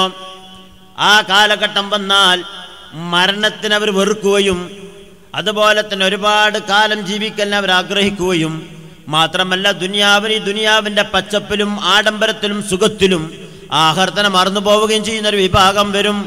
മരണത്തിന് മറന്നു പോകുന്നൊരു വിഭാഗം വരും. അങ്ങനെയുള്ള കാലം വന്നാൽ ആദരവായ നബി തങ്ങൾ പറയുന്നത്, എൻ്റെ സമുദായത്തിന് അന്ന് പേടിയായിരിക്കും, എൻ്റെ സമുദായത്തിനന്ന് ഭയമായിരിക്കുമെന്ന് നബിതങ്ങൾ പറഞ്ഞു. സമുദായമേ, നിങ്ങൾ എക്കാലത്തും ഭയപ്പെടേണ്ട. അല്ലാഹു റബ്ബ് സുബ്ഹാനഹു തആല നിങ്ങൾക്കൊരു ധൈര്യം നൽകിയിട്ടുണ്ട്. നിങ്ങളുടെ ശത്രുക്കളുടെ ഹൃദയത്തിൽ അല്ലാഹു തആല ഒരു ഭയവും ഇട്ടുകൊടുത്തിട്ടുണ്ട്. നിങ്ങളെ കാണുമ്പോൾ ഒരു ബഹുമാനം, ഒരു ആദരവ് മറ്റുള്ളവരുടെ ഹൃദയത്തിൽ അല്ലാഹു തആല വെച്ചു കൊടുത്തിട്ടുണ്ട്. നിങ്ങളോടൊരു ബഹുമാനവും ആദരവും അല്ലാഹു തആല വെച്ചു കൊടുത്തിട്ടുണ്ട്. അതുകൊണ്ട് നിങ്ങൾ പ്രയാസപ്പെടണ്ട, വിഷമിക്കണ്ട. ഏതുവരെ? നിങ്ങൾക്ക് ദുനിയാവിൻ്റെ പച്ചപ്പിലും ആഡംബരത്തിലും സുഖത്തിലും മതിമറന്നിട്ട് മരണത്തിന് വെറുക്കാത്ത കാലത്തോളം മരണത്തിനോട് വെറുപ്പും എക്കാലത്തും ഒരുപാട് കാലം ഈ സുഖത്തിലും ആഡംബരത്തിലും പച്ചപ്പിലും ജീവിക്കാനുള്ള കൊതിയും നിങ്ങൾക്ക് നിലവിൽ വന്നാൽ അത് നേരെ ഓപ്പോസിറ്റ് ആവും. നിങ്ങളുടെ ഹൃദയത്തിൽ അല്ലാഹു തആല ഇട്ട് എന്ന ധൈര്യം അല്ലാഹു തആല മാറ്റും, നിങ്ങൾക്ക് ഭയമിട്ട് തരും. നിങ്ങളെ കാണുമ്പോൾ ശത്രുക്കൾക്കുണ്ടായിരുന്ന പേടി മാറ്റിയിട്ട് അവരുടെ ഹൃദയത്തിൽ അല്ലാഹു തആല പേടി മാറ്റിയിട്ട് ധൈര്യം ഇട്ട് കൊടുക്കും. നിങ്ങൾക്ക് ഭയമിട്ട് തരും, അവർക്ക് ധൈര്യം ഇട്ട് കൊടുക്കും, നിങ്ങൾക്ക് ഭയവും ഇട്ട് തരും. മാത്രമല്ല, നിങ്ങളെ കാണുമ്പോൾ അവർക്കൊരു വെറുപ്പ്, ബഹുമാനവും ആദരവും ഉണ്ടാവൂല. നിങ്ങൾക്ക് അവരെ കാണുമ്പോൾ ഒരു ഭയവും ഉണ്ടാകുമെന്ന് ഷഫീഖുനാ റസൂലുള്ളാഹി സ്വല്ലല്ലാഹു അലൈഹി വസല്ലം തങ്ങൾ. അതല്ലേ ഇന്ന് കണ്ടുകൊണ്ടിരിക്കുന്നത്. ഒരു വില്ലേജ് ഓഫീസർ അടുത്ത് പോവട്ടെ, തഹസിൽദാർ അടുത്ത് പോവട്ടെ, ജില്ലാ കളക്ടർ അടുത്തേക്ക് എത്തട്ടെ, ഈ സമുദായത്തിനെ കാണുമ്പോൾ ഒരു എന്തെന്നില്ലാത്തൊരു രോഷം പോലെ നിയമം മാത്രം നോക്കുന്ന, അല്ലെങ്കിൽ ഏതെങ്കിലും രൂപത്തിൽ എന്തിനേറെ നമ്മളെ സ്വന്തം മാലിന്യത്തിലൊരു പള്ളി കെട്ടാൻ നമുക്കിന്ന് സ്വാതന്ത്ര്യമുണ്ടോ പ്രിയമുള്ളവരെ? ഇന്നൊരു പള്ളി കെട്ടണമെങ്കിൽ എത്ര നിയമങ്ങളാ? അടുത്തുള്ള വീട്ടുകാരെ സമ്മതം വേണം, പോലീസ് സ്റ്റേഷൻ്റെ പരിധിയിലുള്ള പോലീസ് സ്റ്റേഷൻ്റെ സമ്മതം കിട്ടണം, ജില്ലാ കളക്ടർ ഓർഡർ ഉണ്ടാവണം. എന്തെല്ലാം നിയമങ്ങളാ! നേരെ കഴിഞ്ഞ തലമുറയിൽ അങ്ങനെ ഉണ്ടായിരുന്നോ? എവിടെ വേണമെങ്കിലും പള്ളി കെട്ടാലോ? പള്ളി എവിടെയും കെട്ടാൻ പറ്റൂല. ഹലാലായ സ്ഥലത്തും ഹക്കായ സ്ഥലത്തേ കെട്ടാൻ പറ്റുള്ളൂ. അങ്ങനെയുള്ള സ്ഥലത്താണെങ്കിൽ തന്നെയും കെട്ടാലോ? ടൗണാണെന്നോ, ഇപ്പോൾ ചെറുക്കൽ ടൗണിൽ കാണുന്നില്ലേ പള്ളി? ഈ വരുന്നൊരു തലമുറയിൽ അങ്ങനെ ഒരു പള്ളി കെട്ടാൻ പറ്റുമോ നമ്മൾക്ക്? എന്തുകൊണ്ട്? ഈ സമുദായത്തിനോട് പുച്ഛം, ഈ സമുദായത്തിനോട് വെറുപ്പ്, ഈ സമുദായം ആരാധിക്കുന്ന പള്ളികളോട് പോലും വെറുപ്പ്. അള്ളാഹിൻ്റെ റസൂല് പറഞ്ഞതാണ്, ഈ ദുനിയാവിൻ്റെ പച്ചപ്പിലും ആഡംബരത്തിലും സുഖത്തിലും നിങ്ങൾ മരണത്തിനെ മറക്കുന്ന കാലം വന്നാൽ നിങ്ങൾക്ക് അപകടകരമായ അവസ്ഥയായിരിക്കുമെന്ന് ഷഫീഖുനാ റസൂലുള്ളാഹി. അതാണ് സംഭവിച്ചുകൊണ്ടിരിക്കുന്നത്. മാത്രമല്ല, നമ്മുടെ സംസ്കാരവും നമ്മുടെ മറ്റൊരു പരിശുദ്ധ ഖുർആൻ പറയുന്നത്, ഖുൽ ഇൻ കുന്തും തുഹിബ്ബുനല്ലാഹ ഫത്തബിയൂനി യുഹിബ്ബുക്കുമുല്ലാഹ് ബയ്യനല്ലാഹു അസ്സ വജൽ. അല്ലാഹു റബ്ബ് സുബ്ഹാനഹു തആലാന്റെ പ്രഖ്യാപനമാണ്. ചെറുപ്പക്കാർക്ക് എന്നോട് വെറുപ്പ് വന്നരുത്, നിങ്ങളെല്ലാം വലിയ ഉഷാറാണ്, സ്വർഗത്തിലാണെന്ന് പറഞ്ഞു പോയതിനെ കൊണ്ട് എനിക്ക് കാര്യമൊന്നുമില്ലല്ലോ. നമ്മൾ വളരെ ചിന്തിക്കേണ്ടത്, നമ്മൾക്കൊരു സംസ്കാരവും ഒരു സ്വഭാവവും ഉണ്ട്.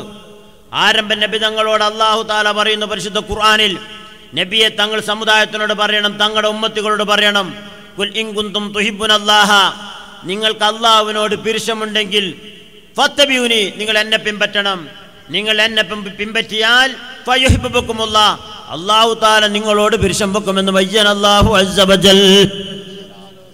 അല്ലാഹു തആല ഒരു വിഭാഗത്തിനോട് പിരിശം വെച്ചാൽ, ഒരാളോട് പിരിശം വെച്ചാൽ, ആ ഒരാളെ എന്തെങ്കിലും അനക്കാൻ ഒരാൾക്ക് പറ്റൂല. കഴിഞ്ഞു പോയ നമ്മുടെ ഉലമാക്കളെയും ഉമറാക്കളെയും കഴിഞ്ഞുപോയ പണ്ഡിതന്മാരെയും സാദാത്യങ്ങളെയും ചിന്തിച്ചാൽ നമ്മൾക്കറിയാം, അവരുടെ ജീവിത രീതി ചിന്തിച്ചാൽ അറിയാം, അവരെ ലെവലേശം വകവരുത്താനോ ഭയപ്പെടുത്താനോ ഒരാൾക്കും സാധിച്ചിട്ടില്ല. കാണുമ്പോൾ പേടിയല്ലേ, കാണുമ്പോൾ ഭയമല്ലേ? എന്തുകൊണ്ടാ? അവർ അല്ലാഹു തആലാനെ ഇഷ്ടം വെച്ചു, അള്ളാഹുവിനോട് പ്രിയം വെച്ചു, അള്ളാഹിൻ്റെ റസൂലിനെ പിൻപറ്റി ജീവിച്ചപ്പോൾ അവർക്ക് പ്രയാസം ഉണ്ടായില്ല.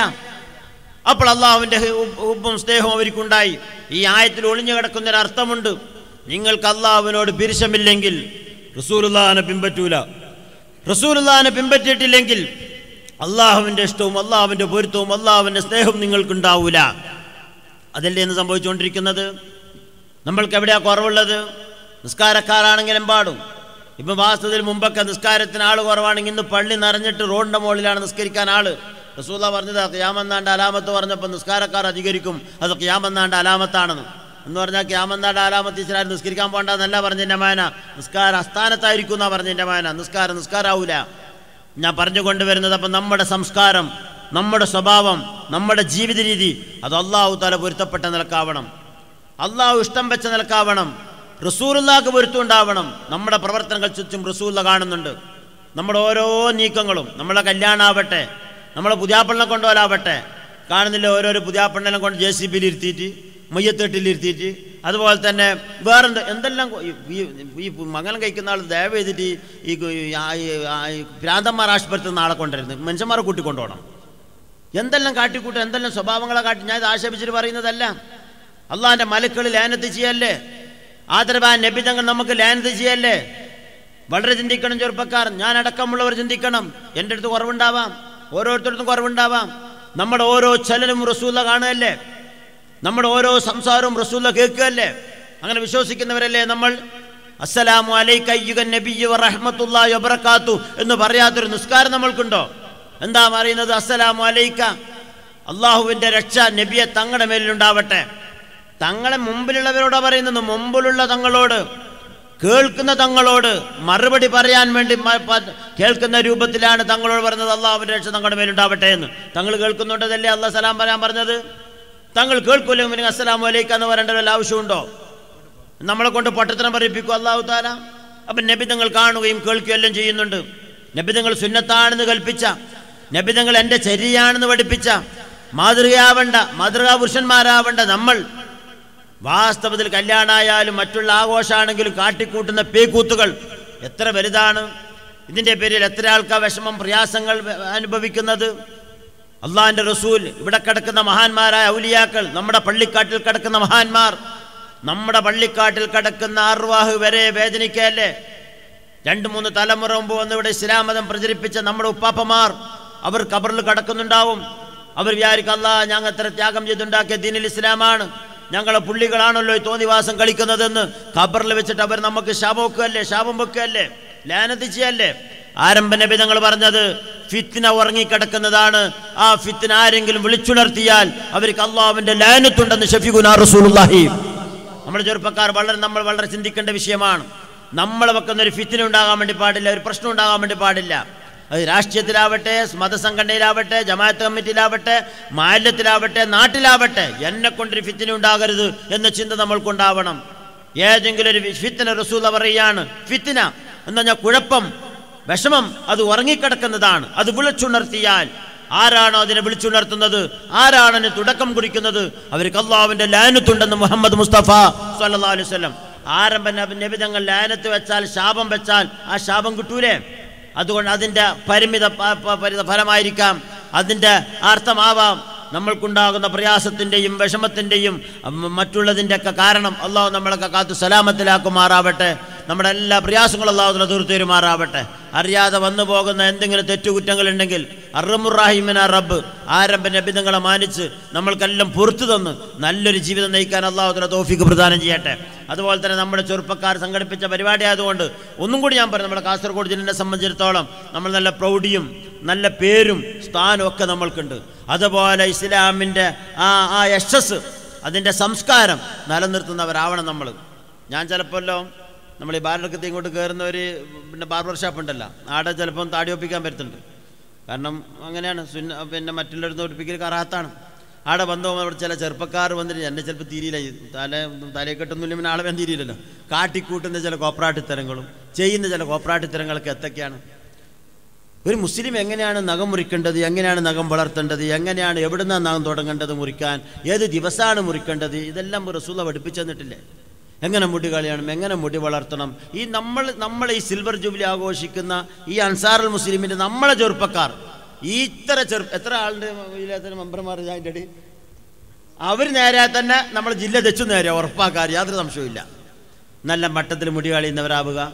ഞങ്ങളെ മോശമെന്നല്ല പറയുന്നിട്ട്, അങ്ങനെ ചിന്തിച്ചു വേണ്ട. നല്ല മട്ടത്തിൽ മുടി കളിയും ആ നല്ല സംസ്കാരവും പഴയ തലമുറ നിലനിർത്തി ആ സംസ്കാരം നിലനിർത്തിയാൽ അത് നമുക്ക് വലിയ പേരാണ്.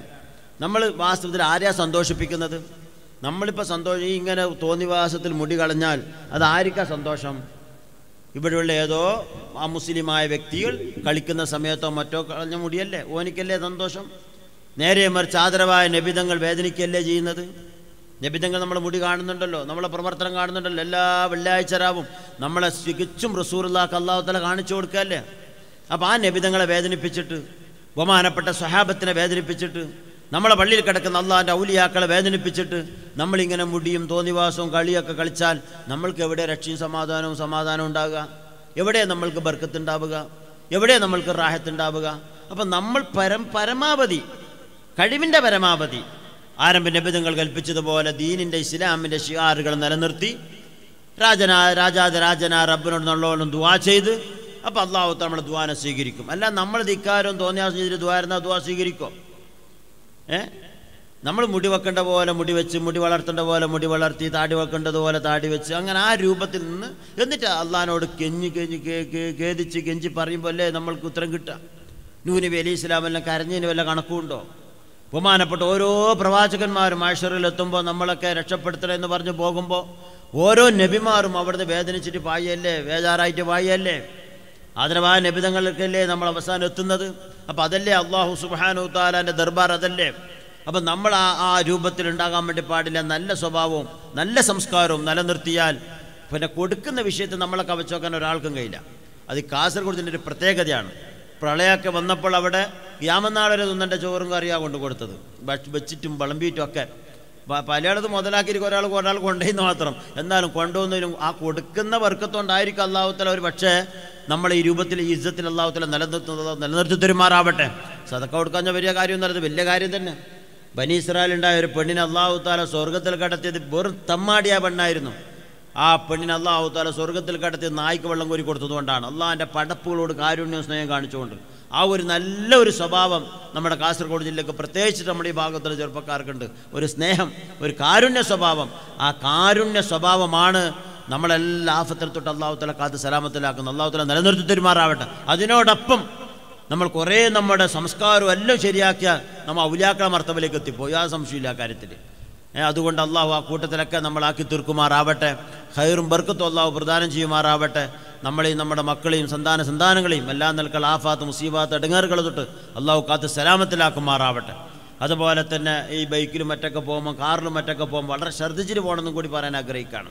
കാരണം ഇപ്പോഴത്തെ അപകടകരമായ അവസ്ഥ, റോഡ് വീതി കുറവും അതുപോലെ തന്നെ മരണപ്പാച്ചിൽ പായുന്ന വണ്ടികളിലാവുമ്പോൾ എത്ര ചെറുപ്പക്കാർ നമ്മൾ ഈ കാസർഗോഡിൻ്റെയും ചെറുക്കളത്തിൻ്റെ ഇടയിൽ വെച്ചൊരു ആക്സിഡൻ്റായിട്ട് മരിച്ചുപോയി. അമിതമായ സ്പീഡ് എന്നല്ലേ പലവരും പറയുന്നത്. അതുകൊണ്ട് അതൊക്കെ ശ്രദ്ധിച്ചിട്ട്, വളരെ ശ്രദ്ധിച്ചിട്ട് എല്ലാ മേഖലയും സൂക്ഷ്മതയോടെ കണ്ട് ജീവിക്കാൻ അള്ളാഹു നമ്മൾക്കൊക്കെ തൗഫീഖ് പ്രദാനം ചെയ്യുമാറാവട്ടെ. അള്ളാഹു അനുഗ്രഹിക്കുമാറാവട്ടെ. നമ്മുടെ എല്ലാ പ്രയാസങ്ങളും അള്ളാഹു തആല മാറ്റി തരുമാറാവട്ടെ. ആവശ്യമുള്ള സന്ദർഭത്തിൽ ആവശ്യമുള്ളതിന് റഹ്മാന റബ്ബ് നമ്മൾക്ക് നൽകുമാറാവട്ടെ. മാത്രം ദുആ ചെയ്ത് ഞാൻ നിർത്തുന്നു. അസ്സലാമു അലൈക്കും വറഹ്മത്തുള്ളാഹി വബറകാതുഹു. യോഗം ബിസ്മില്ലാഹിർ റഹ്മാനിർ റഹീം എന്ന വാക്യത്തോട് ഉദ്ഘാടനം ചെയ്ത് അറിയിച്ചുകൊണ്ട് ഞാൻ അവസാനിപ്പിക്കുകയാണ്. മാത്രമല്ല ഈ പരിപാടികളൊക്കെ ദീനിൻ്റെ ഷിയാറുകളും അതുപോലെ തന്നെ ദീനിൻ്റെ ദഅവത്തുമാണ്. അതുപോലെ തന്നെ ഒരുപാട് പാപങ്ങളും സാധുക്കളൊക്കെ സഹായിക്കുന്ന വലിയ പരിപാടിയാണ്. അതുപോലെ മുമ്പും ഈ പരിപാടിക്ക് ഞാൻ വന്നിട്ടുണ്ടെന്ന് ചെർക്കള അബ്ദുള്ള സാഹിബൊക്കെ ഉണ്ടായിരുന്നു. അള്ളാഹു തആല നമ്മളിൽ നിന്ന് മരിച്ചുപോയ ഈ 10-25 വർഷത്തിനിടയിൽ നമ്മൾക്ക് മാർഗ്ഗനിർദ്ദേശം പറഞ്ഞു തന്ന, നമ്മളെ സഹായിച്ച ആണുങ്ങളും പെണ്ണുങ്ങളായിട്ട് ഒരുപാട് ആൾക്കാർ മരിച്ചു പോയിട്ടുണ്ട്. അവരെല്ലാം ഖബർ അള്ളാഹു സ്വർഗ്ഗത്തൊപ്പായി കൊടുക്കുമാറാവട്ടെ. ഇനി നല്ല കാര്യങ്ങളൊക്കെ ചെയ്യാൻ അള്ളാഹു നമ്മൾക്ക് തൗഫീഖ് പ്രദാനം ചെയ്യുമാറാവട്ടെ.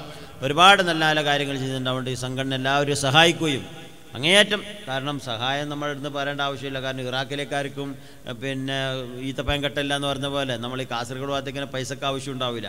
എല്ലാവരും തരുന്നവരും കൊടുക്കുന്നവരുമാണ്. അതുകൊണ്ട് എല്ലാവരും സഹായിക്കണം. അതൊക്കെ അള്ളാഹു കബൂൽ ചെയ്യുമാറാവട്ടെ. മാത്രം ദുആ ചെയ്ത് ഞാൻ നിർത്തുന്നു. അസ്സലാമു അലൈക്കും വറഹ്മത്തുള്ളാഹി വബറകാതുഹു. പ്രിയമുള്ളവരെ, ചെർക്കള ബാലടുക്ക അൻസാറുൽ മുസ്ലിമീൻ അസോസിയേഷന്റെ സിൽവർ ജൂബിലിയുടെ ഭാഗമായിട്ടുള്ള ചരിത്ര കഥാപ്രസംഗം ആരംഭിക്കുകയാണ്. കോമ്പൗണ്ടിന് പുറത്തുള്ളവർ അകത്തുള്ളവരൊക്കെ നിങ്ങൾക്ക് വേണ്ടി ഒരുക്കിയിട്ടുള്ള ഇരിപ്പിടത്തിൽ വന്നിരിക്കണമെന്ന് അറിയിക്കുന്നു. അതോടൊപ്പം ശ്രോതാക്കൾ നിങ്ങൾക്ക് മുമ്പിലുള്ള കസേരകളിലേക്ക് കയറിയിരിക്കുക എന്നുകൂടി അറിയിക്കുകയാണ്. ഇടയിലൊക്കെ കസേരകൾ ഒഴിവുണ്ട്, അതൊക്കെ ഫിൽ ചെയ്യുക എന്നറിയിക്കുന്നു. പ്രിയമുള്ളവരെ, ഈ മഹോന്നത വേദിയിൽ വെച്ച് ആദരവ് നൽകുകയാണ്, ഉപഹാരം സമർപ്പിക്കുകയാണ്. ബഹുമാനപ്പെട്ട എം സൈനുൽ ആബിദീൻ തങ്ങൾ അൽ ബുഖാരി കുന്നംകൈ അവർകളാണ് ആ ഉപഹാരം നൽകുന്നത്. തെന്നിന്ത്യയിലെ അത്യുന്നത മതകലാലയം നന്ദി ദാറുൽ ഇസ്ലാം ഇസ്ലാമിക് യൂണിവേഴ്സിറ്റിയിൽ നിന്നും 8 വർഷത്തെ പഠനം പൂർത്തിയാക്കി ഈ വർഷം സനദ് സ്വീകരിക്കുന്ന നാടിന്റെ അഭിമാനങ്ങളായ യുവ പണ്ഡിതരെ ഈ വേദിയിൽ വെച്ച് ആദരിക്കപ്പെടുകയാണ്. 1ാം റാങ്കോട് കൂടി തന്നെ പാസായ മഹമൂദ് സുഫൈർ ഹൈതമി അവർക്ക് ഉപഹാരം നൽകുകയാണ്. തങ്ങളെ സ്നേഹത്തോടെ ക്ഷണിക്കുന്നു. അത് ഏറ്റുവാങ്ങുന്നതിന് വേണ്ടി മഹമൂദ് സുഫൈർ ഹൈതമിയെയും സ്നേഹത്തോടെ സ്വാഗതം ചെയ്യുകയാണ്. അല്ലാഹു അക്ബർ വലില്ലാഹിൽ ഹംദ്. അടുത്തത് യൂസഫ് ദായി ദാരിമി.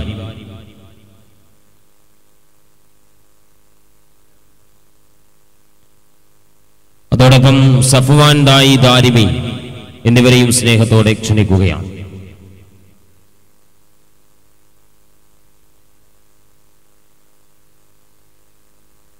അല്ലാഹു അക്ബർ വലില്ലാഹിൽ ഹംദ്.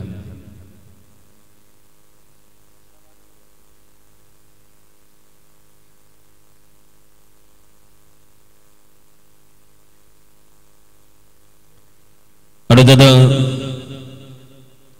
ചുരുക്കം വാക്കുകളിൽ ആശംസകൾ അറിയിക്കുന്നതിന് വേണ്ടി നമ്മുടെ ഈ സദസ്സിലെ മുഖ്യാതിഥി കൂടിയായ Kasaragod block panchayat president CH Muhammad കുഞ്ഞിച്ചായിൻ്റെ അദ്ദേഹത്തെ സ്നേഹത്തോടെ സ്വാഗതം ചെയ്യുകയാണ്.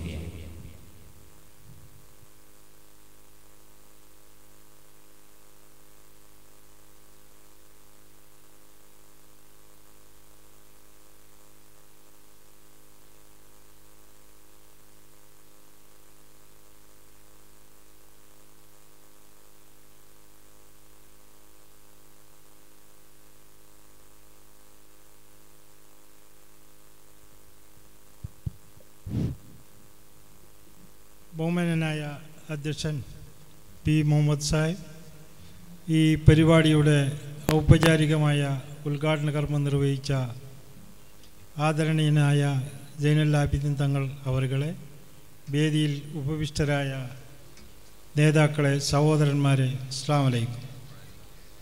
അൻസാറുൽ മുസ്ലിം അസോസിയേഷൻ്റെ 25ാം വാർഷികം നടത്തുന്ന ഈ അവസരത്തിൽ 7 ദിവസങ്ങളിലായി പല പരിപാടികളും ഇവിടെ നടത്തിക്കൊണ്ടിരിക്കുകയാണ്. നിങ്ങളെല്ലാവരും കഥാപ്രസംഗത്തിന് വേണ്ടി കാത്തിരിക്കുന്ന ഈ സന്ദർഭത്തിൽ ഒരു ആശംസ പ്രസംഗം കൊണ്ട് നിങ്ങളെ ഈ ഇരിപ്പിന് ബുദ്ധിമുട്ടിക്കാൻ ഞാൻ ആഗ്രഹിക്കുന്നില്ല. 25 വർഷക്കാലം ഈ സംഘടന ഈ നാട്ടിലെ പാവപ്പെട്ടവർക്ക് ചെയ്ത ആ വലിയ ഒരു ഗുണത്തെ കൂടി നാം ഓർക്കുകയും ഇനിയും ഈ സംഘടനയ്ക്കുള്ള പ്രോത്സാഹനം നൽകി ഈ നാടിനും നാട്ടുകാർക്കും സമുദായത്തിനും നല്ല നെല്ല് ചെയ്യാൻ ഈ സംഘടനയ്ക്ക് താക്കത്ത് ഉണ്ടാകട്ടെ എന്ന് മാത്രം പ്രാർത്ഥിച്ചുകൊണ്ട് ഈ പരിപാടിക്ക് എല്ലാവിധ ആശംസകളും നേരുന്നു. അസ്സലാമു അലൈക്കും വറഹ്മത്തുള്ളാഹി വബറകാതുഹു. പ്രിയമുള്ളവരെ, യുവത്വം അത് ലോകത്തിന്റെ വസന്തമാകുമ്പോൾ, പെറ്റനാടിനും ഉടപ്പിറന്നോർക്കും മഴലുകളിൽ ആണ്ടറുതിയാകുന്ന പതിതർക്കും അഭയമാകുമ്പോൾ, ദീനിന്റെ ദിവ്യദീപ്തികൾ അനന്യതയുടെ കവാടം തുറന്ന് സ്നേഹാധിപത്യത്തിന്റെ മുഹൂർത്തങ്ങൾ ഇതൾ വിരിഞ്ഞ 25 വർഷങ്ങൾ പിന്നിടുന്ന സേവനപാതയിൽ സമൂഹത്തിന്റെ നിരാലംബരായ ആളുകൾക്ക് സ്വാതന്ത്ര്യത്തിന്റെ കുളിർത്തന്നായി പ്രവർത്തന വീതിയിൽ നിറഞ്ഞു നിൽക്കുന്ന സംഘടനയുടെ 1 വർഷം നീണ്ടുനിന്ന സിൽവർ ജൂബിലിയുടെ സമാപന മഹാസംഗമത്തിന്റെ 2ാം ദിവസമായ ഇന്ന് അതിമഹത്തായൊരു ചരിത്രകഥയെ ആസ്പദമാക്കിക്കൊണ്ട് മലയാളക്കരയിലെ പകരം വെക്കാനില്ലാത്ത കാതികൻ Zubair master Thottikkal and party അവതരിപ്പിക്കുന്ന ചരിത്രകഥയിലേക്ക് കടക്കുകയാണ്. അദ്ദേഹത്തെ കഥാപ്രസംഗത്തിന് വേണ്ടി സ്നേഹത്തോടെ സ്വാഗതം ചെയ്യുകയാണ്. വാക്കുകൾക്കിടയിലെ വ്യക്തതയും അവതരണ ശൈലിയിലെ മികവും കഥാകഥനത്തിലെ ഒഴുക്കും കൺമുന്നിലെ ദൃശ്യം പോലെ ഇസ്ലാമിക ചരിത്രകഥകളെ അവതരിപ്പിക്കുന്ന സുബൈർ മാസ്റ്റർ അദ്ദേഹത്തെ സ്നേഹത്തോടെ പ്രസംഗപീഠത്തിലേക്ക് സ്വാഗതം ചെയ്യുകയാണ്.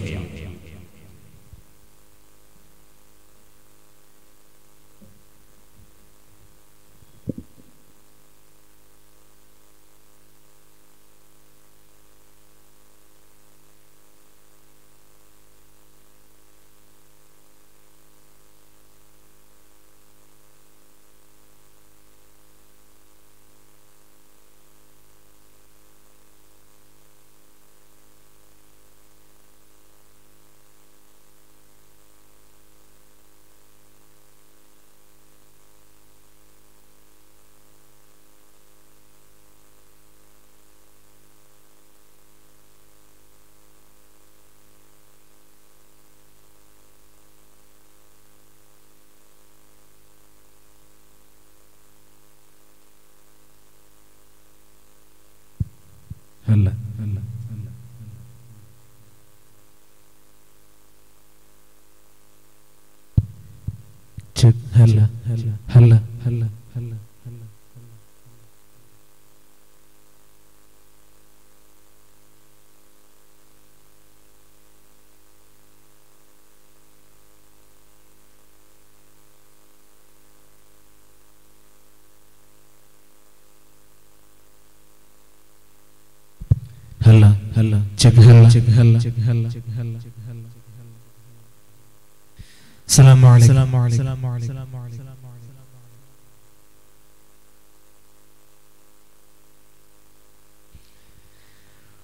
ഓർമ്മയിൽ ഈ പൂമുഖങ്ങൾ പുഞ്ചിരി തൂകുന്നു. ഓയം ഹംസ ഉസ്താദിൻ പ്രാർത്ഥന നെഞ്ചിലായി തെളിയുന്നു. ചെറുത്തു നിൽക്കാൻ ധീരന നേതാവുമില്ലാതായി. ചെറുക്കളം അബ്ദുള്ള സാഹിബും നമ്മെ വിട്ടു പോയി. ഓർമ്മയിൽ ഈ പൂമുഖങ്ങൾ പുഞ്ചിരി തൂകുന്നു. ഓയം ഹംസ ഉസ്താദിൻ പ്രാർത്ഥന നെഞ്ചിലായി തെളിയുന്നു. ചെറുത്തു നിൽക്കാൻ ധീരന നേതാവുമില്ലാതായി. ചെറുക്കൻ അബ്ദുള്ള സാഹിബും നമ്മെ വിട്ടു പോയി.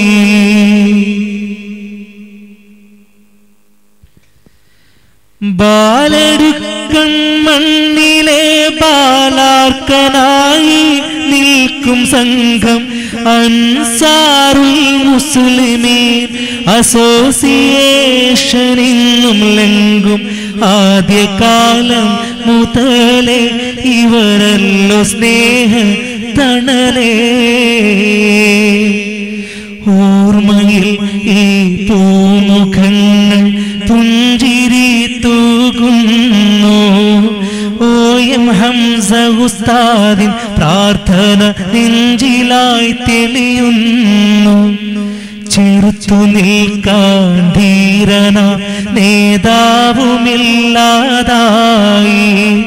ചെറുക്കളം അബ്ദുള്ള സാഹിബ് നമ്മെ വിട്ടു പോയി.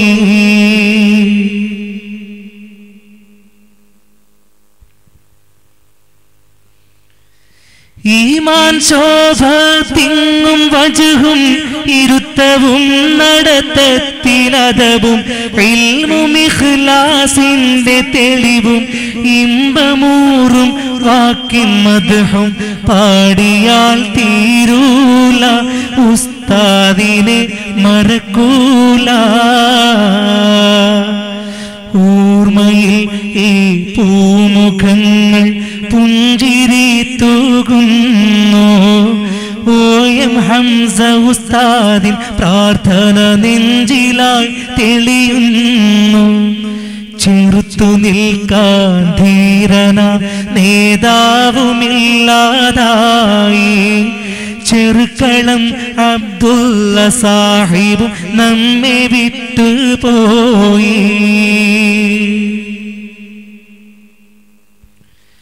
കാസർഗോഡ് ജില്ലയ്ക്കും ഈ കേരള മലയാളികൾക്കും നികത്തിടാനാവാത്ത നഷ്ടം. അകത്തളം നീറുന്നു കഷ്ടം. ചെർക്കളം വിട ചൊല്ലി നോവിൻ കടൽ അല തല്ലി. ഓർമ്മയിൽ ഈ പൂമുഖങ്ങൾ പുഞ്ചിരി തൂകുന്നു. ഓയം ഹംസ ഉസ്താദിൻ പ്രാർത്ഥന നെഞ്ചിലായി തെളിയുന്നു. ചെറുത്തു നിൽക്കാൻ ധീരനാം നേതാവുമില്ലാതായി. ചെറുക്കളം അബ്ദുള്ള സാഹിബും നമ്മെ വിട്ടു പോയി. ഓർമ്മയിൽ ഈ പൂമുഖങ്ങൾ പുഞ്ചിരി തൂകുന്നു. ഓയം ഹംസ ഉസ്താദിൻ പ്രാർത്ഥന നെഞ്ചിലായി തെളിയുന്നു. ചെറുത്തു നിൽക്കാൻ ധീരനാം നേതാവുമില്ലാതായി. ചെറുക്കളം അബ്ദുള്ള സാഹിബും നമ്മെ വിട്ടു പോയി.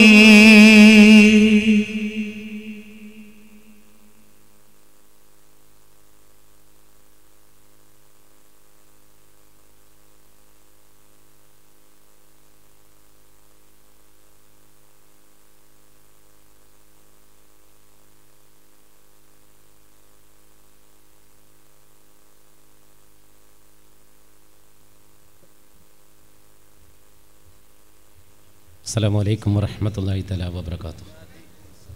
അൽഹംദുലില്ലാഹ് നഹ്മദുഹു വനസ്തഈനുഹു വനുഅ്മിനു ബിഹി വനതവക്കലു അലൈഹി വനഊദു ബില്ലാഹി മിൻ ശുറൂരി അൻഫുസിനാ വമിൻ സയ്യിആതി അഅ്മാലിനാ. മൻ യഹ്ദിഹില്ലാഹു ഫലാ മുദില്ല ലഹു വമൻ യുദ്ലിൽഹു ഫലാ ഹാദിയ ലഹു. നശ്ഹദു അൻ ലാ ഇലാഹ ഇല്ലല്ലാഹു വഹ്ദഹു ലാ ശരീക ലഹു വനശ്ഹദു അന്ന സയ്യിദനാ മുഹമ്മദൻ അബ്ദുഹു വറസൂലുഹു أرسله بالهدى ودين الحق ليظهره على الدين كله ولو كره المشركون. اللهم صل على سيدنا محمد وعلى آل سيدنا وحبيبنا محمد. رب اشرح لي صدري ويسر لي أمري واحلل عقدة من لساني يفقهوا قولي. الصلاة والسلام عليك يا رسول الله. الصلاة والسلام عليك يا حبيب الله. الصلاة والسلام عليك يا صفي الله. الصلاة والسلام عليك يا خير خلق الله. അനുഗ്രഹീതമായ ഈ വേദിയിലും സദസ്സിലും സന്നിഹിതരായ ആദരണീയരായ രക്ഷിതാക്കളെ, എൻ്റെ പ്രിയപ്പെട്ട യുവ സഹോദരങ്ങളെ, സഹോദരിമാരെ, അള്ളാഹുവിൻ്റെ അപാരമായ അനുഗ്രഹത്തോടെയാണ് വീണ്ടും ഈ വേദിയിൽ ഇങ്ങനെ ഒരുമിച്ച് കൂടാൻ നമുക്ക് ഭാഗ്യം കിട്ടിയത്. അള്ളാഹുവിന് സ്തുതി. അള്ളാഹു ഇത് പൊരുത്തപ്പെട്ട രൂപത്തിലുള്ള സാലിയായ അമലിൽ ഉൾപ്പെടുത്തി നാളെ പാരത്രിക ലോകത്ത് നമുക്ക് ഉപകാരപ്പെടുന്ന വിധത്തിൽ അള്ളാഹു ഈ സംഗമത്തെ നമുക്ക് എത്തിച്ചു തരട്ടെ. നമ്മിൽ നിന്ന് വിട പറഞ്ഞു പോയ നമ്മുടെ മാതാപിതാക്കൾ, നമ്മുടെ ഉസ്താദുമാർ, നമ്മുടെ ബന്ധുമിത്രാദികൾ, നാമായി ബന്ധപ്പെട്ടവർ ദുആ കൊണ്ട് വസിയത്ത് നൽകിയവർ, അവരുടെയൊക്കെ ഖബറുകൾ അല്ലാഹു സ്വർഗ്ഗത്തിൻ്റെ തോപ്പാക്കി കൊടുക്കട്ടെ. ജീവിച്ചിരിക്കുന്ന നമുക്ക് നാമുമായി ബന്ധപ്പെട്ട മുഴുവൻ പേർക്കും അല്ലാഹു അവൻ പൊരുത്തപ്പെട്ട രൂപത്തിലുള്ള ദീർഘായുസ്സും ആരോഗ്യം ആഫിയത്ത് നൽകി അനുഗ്രഹിക്കട്ടെ. നമ്മുടെയൊക്കെ കുടുംബ ജീവിതത്തിൽ അല്ലാഹു ബറക്കത്ത് ചെയ്യട്ടെ. ലാ ഇലാഹ ഇല്ലല്ലാഹ് എന്ന കലിമയുടെ ആളായി ജീവിക്കുവാനും അതേ കലിമ കൊണ്ട് ഈ ലോകം വിട്ട് വിട പറഞ്ഞു പോകുവാനും അല്ലാഹു നമുക്കും കുടുംബത്തിനും ഭാഗ്യം നൽകി അനുഗ്രഹിക്കുമാറാകട്ടെ. വിശുദ്ധമായ മക്ക കാണാൻ, പരിശുദ്ധ മദീന കാണാൻ, അവിടുത്തെ കർമ്മങ്ങൾ ചെയ്യാൻ അള്ളാഹു നമുക്കും നാമായി ബന്ധപ്പെട്ടവർക്കും ഭാഗ്യം നൽകി അനുഗ്രഹിക്കുമാറാകട്ടെ. ആമീൻ വറഹ്മതിക യാ അർഹമർ റഹീമീൻ. സഹോദരന്മാരെ, അൻസാറുൽ മുസ്ലിമീൻ അസോസിയേഷൻ്റെ സിൽവർ ജൂബിലിയുമായി ബന്ധപ്പെട്ട് നടക്കുന്ന ദിവസങ്ങൾ നീണ്ടുന്ന അല്ലെങ്കിൽ വർഷങ്ങൾ നീണ്ടുനിന്ന ഒരു പരിപാടിയുടെ സമാപനം കുറിക്കപ്പെടുന്ന സംഗമത്തിലേക്കാണ് നമ്മൾ ഒത്തുചേർന്നത്. പിന്നിട്ട കൊല്ലങ്ങളിലേക്ക് ഒരു തിരിഞ്ഞു നോട്ടം നോക്കുമ്പോൾ ഏകദേശം 20 കൊല്ലത്തോളം അഭേദ്യമായ ഒരു ബന്ധമുള്ള ഒരു പ്രദേശമാണ് ഈ ബാലടുക്ക്. ഒരാൾക്ക് പകരക്കാരനായി ഇവിടെ വരികയും അതിനായി എൻ്റെ കൂട്ടുകാരൻ സദ്ദീഖ് സലീമിന് പകരമായിട്ടാണ് ഞാൻ ആദ്യമായിട്ട് കഥാപ്രസംഗത്തിന് ഈ ചെർക്കള ബാലടുക്കത്ത് വരുന്നത്. അത് ഏകദേശം 20 കൊല്ലം മുമ്പ്. അല്ലാത്ത ഒരു സന്ദേഹത്തിൽ വന്നതാണ്. എനിക്ക് ഇവരെ അറിയില്ല, ഇവർക്ക് എന്നെ അറിയാത്തൊരു കോലത്തിൽ വന്നതാണ്. അങ്ങനെ വരികയും ഇവർക്ക് വല്ലാണ്ട് ഒരു പേടി ഉണ്ടായിരുന്നു. സംഗതി കോളാവുമോ എന്നുള്ളൊരു പേടി ഇവർക്ക് എല്ലാവർക്കും ഉണ്ടായിരുന്നു. പക്ഷെ അന്ന് ഒരു ദിവസത്തേക്ക് പകരം വന്നിട്ട് പിന്നെ 3 ദിവസം പരിപാടി വെച്ചിട്ടാണ് നമ്മൾ ഇവിടെ നിന്ന് പിരിഞ്ഞു പോയത്. അതിനുശേഷമുള്ള എല്ലാ കൊല്ലവും ഈ സിൽവർ ജൂബിലി ആഘോഷിക്കുന്നവരെയുള്ള എല്ലാ കൊല്ലവും ഈ അൻസാറുൽ മുസ്ലിമീൻ അസോസിയേഷൻ്റെ പരിപാടിയിൽ പങ്കെടുക്കാൻ അല്ലാഹു ഭാഗ്യം നൽകിയിട്ടുണ്ട്. ഇവരുടെ പ്രവർത്തനത്തിൻ്റെ അല്ലെങ്കിൽ പ്രവർത്തകരുടെ ആത്മാർത്ഥതയും പ്രവർത്തനത്തിൻ്റെ നൈർമല്യതയും അല്ലാഹു സ്വീകരിച്ചു എന്നതിൻ്റെ തെളിവാണ് ഇത്രയും കാലം ഈ പ്രസ്ഥാനവും അതിൻ്റെ പ്രവർത്തനവും നീണ്ടു നിന്നത്. ഈ വൈകിയവേളയിൽ ഒരു മുഖവുര ഞാൻ പറയുന്നില്ല. ഇനിയൊരു കഥ പറയാൻ കഴിയാത്ത വിധത്തിൽ എല്ലാ കഥകളും പറഞ്ഞു തീർന്നൊരു വേദിയാണ് ചെറുക്കളം ബാലടുക്ക. മാത്രമല്ല, ഇതിൻ്റെ തൊട്ടടുത്ത പ്രദേശങ്ങളിലൊക്കെ പല കഥകളുമായിട്ട് ഞാൻ വന്നിട്ടുണ്ട്. ഇനിയൊരു കഥയില്ല, ഇനിയൊരു കഥയായിട്ട് വരേണ്ടി വരും എന്നുള്ള കോലത്തിലുള്ളത്. ഇവിടെ എല്ലാ കൊല്ലവും കഥ തിരഞ്ഞെടുക്കുന്നത് ഇതിൻ്റെ പ്രവർത്തകരാണ്. അവർ പറയും ഇന്നത് പറഞ്ഞോ, ഞാനിവിടെ വന്നിട്ട് പറയും, അതാണ് എൻ്റെ കഥ. ഞാൻ കൊടുക്കുന്ന കഥയല്ല, ഇവരാവശ്യപ്പെടുന്ന കഥ പറയല. ഇപ്പോൾ ഇന്നും നാളെയുമായിട്ട് കർബല യുദ്ധ ചരിത്രത്തിൻ്റെ ഭാഗങ്ങൾ പറയണം എന്ന് ഇതിൻ്റെ പ്രവർത്തകർ ആവശ്യപ്പെടുമ്പോൾ വിശദമായ കർബല എന്ന രണ്ട് സംഭവത്തെ കൂട്ടിയോജിപ്പിച്ച വേദനയും അതുപോലെ തന്നെ പ്രതിസന്ധിയും സമ്മിശ്രം നിന്ന ഒരു ചരിത്രത്തിൻ്റെ അകപ്പൊരുളിലേക്കാണ് ഇൻഷാ അല്ലാഹ് നമുക്ക് കടന്നു ചെല്ലേണ്ടത്. ഈ വൈകിയ വേളയിൽ ഒരു മുഖവുരയില്ല, വിശാലമായ ഒരു ചരിത്രത്തിൻ്റെ ഭാഗമെങ്കിലും പറഞ്ഞു തീർക്കേണ്ടതുണ്ട്. സത്യത്തിൽ ഈ കഥയുടെ ഉള്ളറകളിലേക്ക് നമ്മൾ കടന്നു ചെല്ലുമ്പോൾ നമ്മൾ അറിയേണ്ട വസ്തുത എന്തെന്ന് വെച്ചാൽ, സാധാരണ ഒരു യുദ്ധ ചരിത്രം പറയുമ്പോൾ ആ യുദ്ധത്തെ ഒരു ഭാഗത്ത് ഇസ്ലാമിക സൈന്യവും മറുഭാഗത്ത് ശത്രു സൈന്യവുമാണ് ഉണ്ടാകാറുള്ളത്. എന്നാൽ ഈ കർബല തികച്ചും വ്യത്യസ്തമാണ്. ഈ കർബലയുടെ ഒരു ഭാഗത്ത് ഇസ്ലാമിക സൈന്യവും മറുഭാഗത്ത് ഇസ്ലാമിക ഭരണകൂടത്തിന്റെ സൈന്യവും മറുഭാഗത്ത് പരിശുദ്ധ റസൂൽ മുഹമ്മദ് മുസ്തഫ സല്ലല്ലാഹു അലൈഹി വസല്ലമയുടെ പ്രിയപ്പെട്ട കുടുംബവുമാണ്. അപ്പോൾ അതുകൊണ്ട് തന്നെ വേദനാജനകമായ ഒരു അന്തരീക്ഷമാണ് കർബല യുദ്ധം ലോകത്ത് സമ്മാനിച്ചത്. ലോക ജനതയെന്നും വല്ലാത്ത വേദനയോടെ കണ്ട, പ്രയാസത്തോടെ കണ്ട ഒരു യുദ്ധമാണ് കർബല. ആരാലും വേദനിപ്പിക്കുന്ന, കണ്ണുനീരണിയുന്ന ഒരു ചരിത്രത്തിൻ്റെ വിശാലമായ ഒരു കഥയുടെ ഒരു നേർക്കാഴ്ചകളിലേക്ക് മാത്രം ഇൻഷാ അല്ലാഹ് നമുക്ക് കടന്നു ചെല്ലണം. അനുഗ്രഹീതമായ ഒരു അവതരണ ഗാനത്തോടെ ഈ ചരിത്ര മുഹൂർത്തത്തിലേക്ക് നമുക്ക് കടന്നു ചെല്ലാം. അള്ളാഹു അനുഗ്രഹിക്കട്ടെ. അള്ളാഹു നല്ലത് പറയാനും നല്ലത് കേൾക്കാനും നന്മയ്ക്ക് വേണ്ടി ഒരുമിച്ച് കൂടാനും അള്ളാഹു നമുക്ക് ഭാഗ്യം നൽകുമാറാകട്ടെ. ആമീൻ ബിറഹ്മതിക യാ അർഹമർ റഹീമീൻ. ഹലോ ഹലോ ഹലോ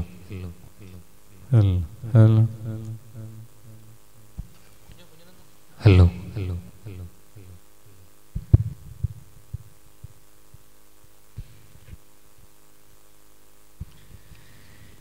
ഇലാഹി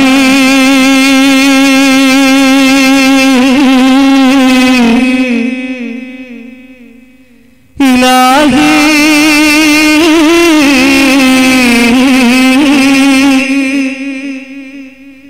ഇലാഹി ഇലാഹി ഏകനാം നിന്നെ സ്തുതിച്ച് പാടുന്നിതാ ഞാനേ റസൂൽ നബിയിലും സ്നേഹം പുലർത്തി പാടുന്നിതാ ഞാനേ ഇലാഹി ഏകനാം നിന്നെ സ്തുതിച്ചു പാടുന്നിതാ ഞാനേ റസൂൽ നബിയിലും സ്നേഹം പുലർത്തി പാടുന്നിതാ ഞാനേ. പരിശുദ്ധ മക്കയിൽ ഖുറൈശി കുലത്തിൽ പൂർണ്ണ നിലാവായുദിച്ചു തിരുനബി. നാളുകളോരോന്നു മോടി മറിഞ്ഞു 40 വയസ്സും നബിയിൽ തികഞ്ഞു. 40 വയസ്സും നബിയിൽ തികഞ്ഞു. പരിശുദ്ധ മക്കയിൽ ഖുറൈശി കുലത്തിൽ പൂർണ്ണ നിലാവായുദിച്ചു തിരുനബി. പരിശുദ്ധ മക്കയിൽ ഖുറൈശി കുലത്തിൽ പൂർണ്ണ നിലാവായുദിച്ചു തിരുനബി. നാളുകളോരോന്ന് മോടി മറിഞ്ഞു 40 വയസ്സും നബിയിൽ തികഞ്ഞു. നാളുകളോരോന്ന് മോടി മറിഞ്ഞു 40 വയസ്സും നബിയിൽ തികഞ്ഞു. 40 വയസ്സും നബിയിൽ തികഞ്ഞു.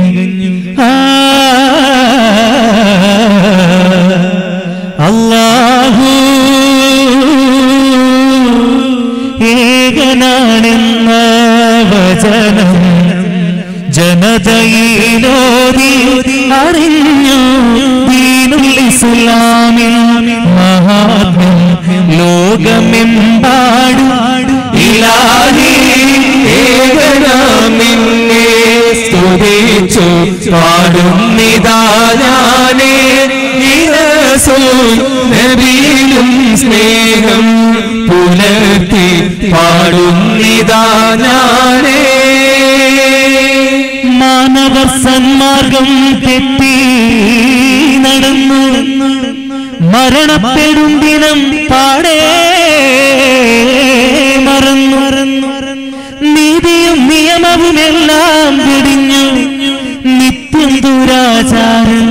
വേഷം ചമഞ്ഞു നിത്യം ദുരാചാര വേഷം ചമഞ്ഞു മാനവർ സന്മാർഗം തെറ്റി നടന്നു മരണപ്പെടും ദിനം പാടെ മറന്നു മാനവർ സന്മാർഗം തെറ്റി നടന്നു മരണപ്പെടും ദിനം പാടെ മറന്നു നീതിയും നിയമവും എല്ലാം വെടിഞ്ഞു നിത്യം ദുരാചാര വേഷം ചമഞ്ഞു നീതിയും നിയമവും എല്ലാം വെടിഞ്ഞു നിത്യം ദുരാചാര വേഷം ചമഞ്ഞു നിത്യം ദുരാചാര വേഷം ചമഞ്ഞു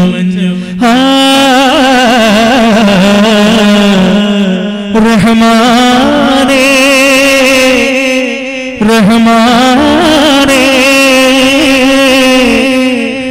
നിർവഹിക്കുന്നു നടത്തി ജ്ഞാനമരുളണമേ റഹ്മത്തും നിൻ കടാക്ഷത്താൽ ചൊരിഞ്ഞ് ദോഷം തീർത്തിടണേ ഇലാഹി ഏകനാം നിന്നെ സ്തുതിച്ചു പാടുന്നിതാ ഞാനേ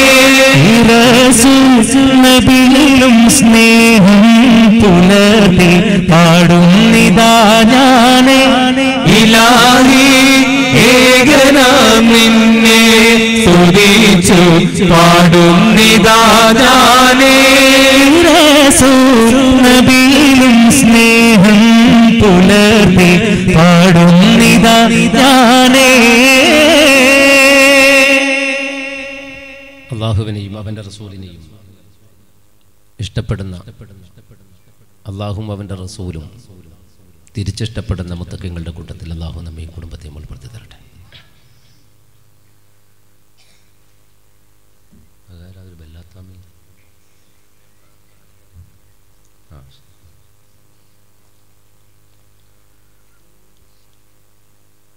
സഹോദരന്മാരെ,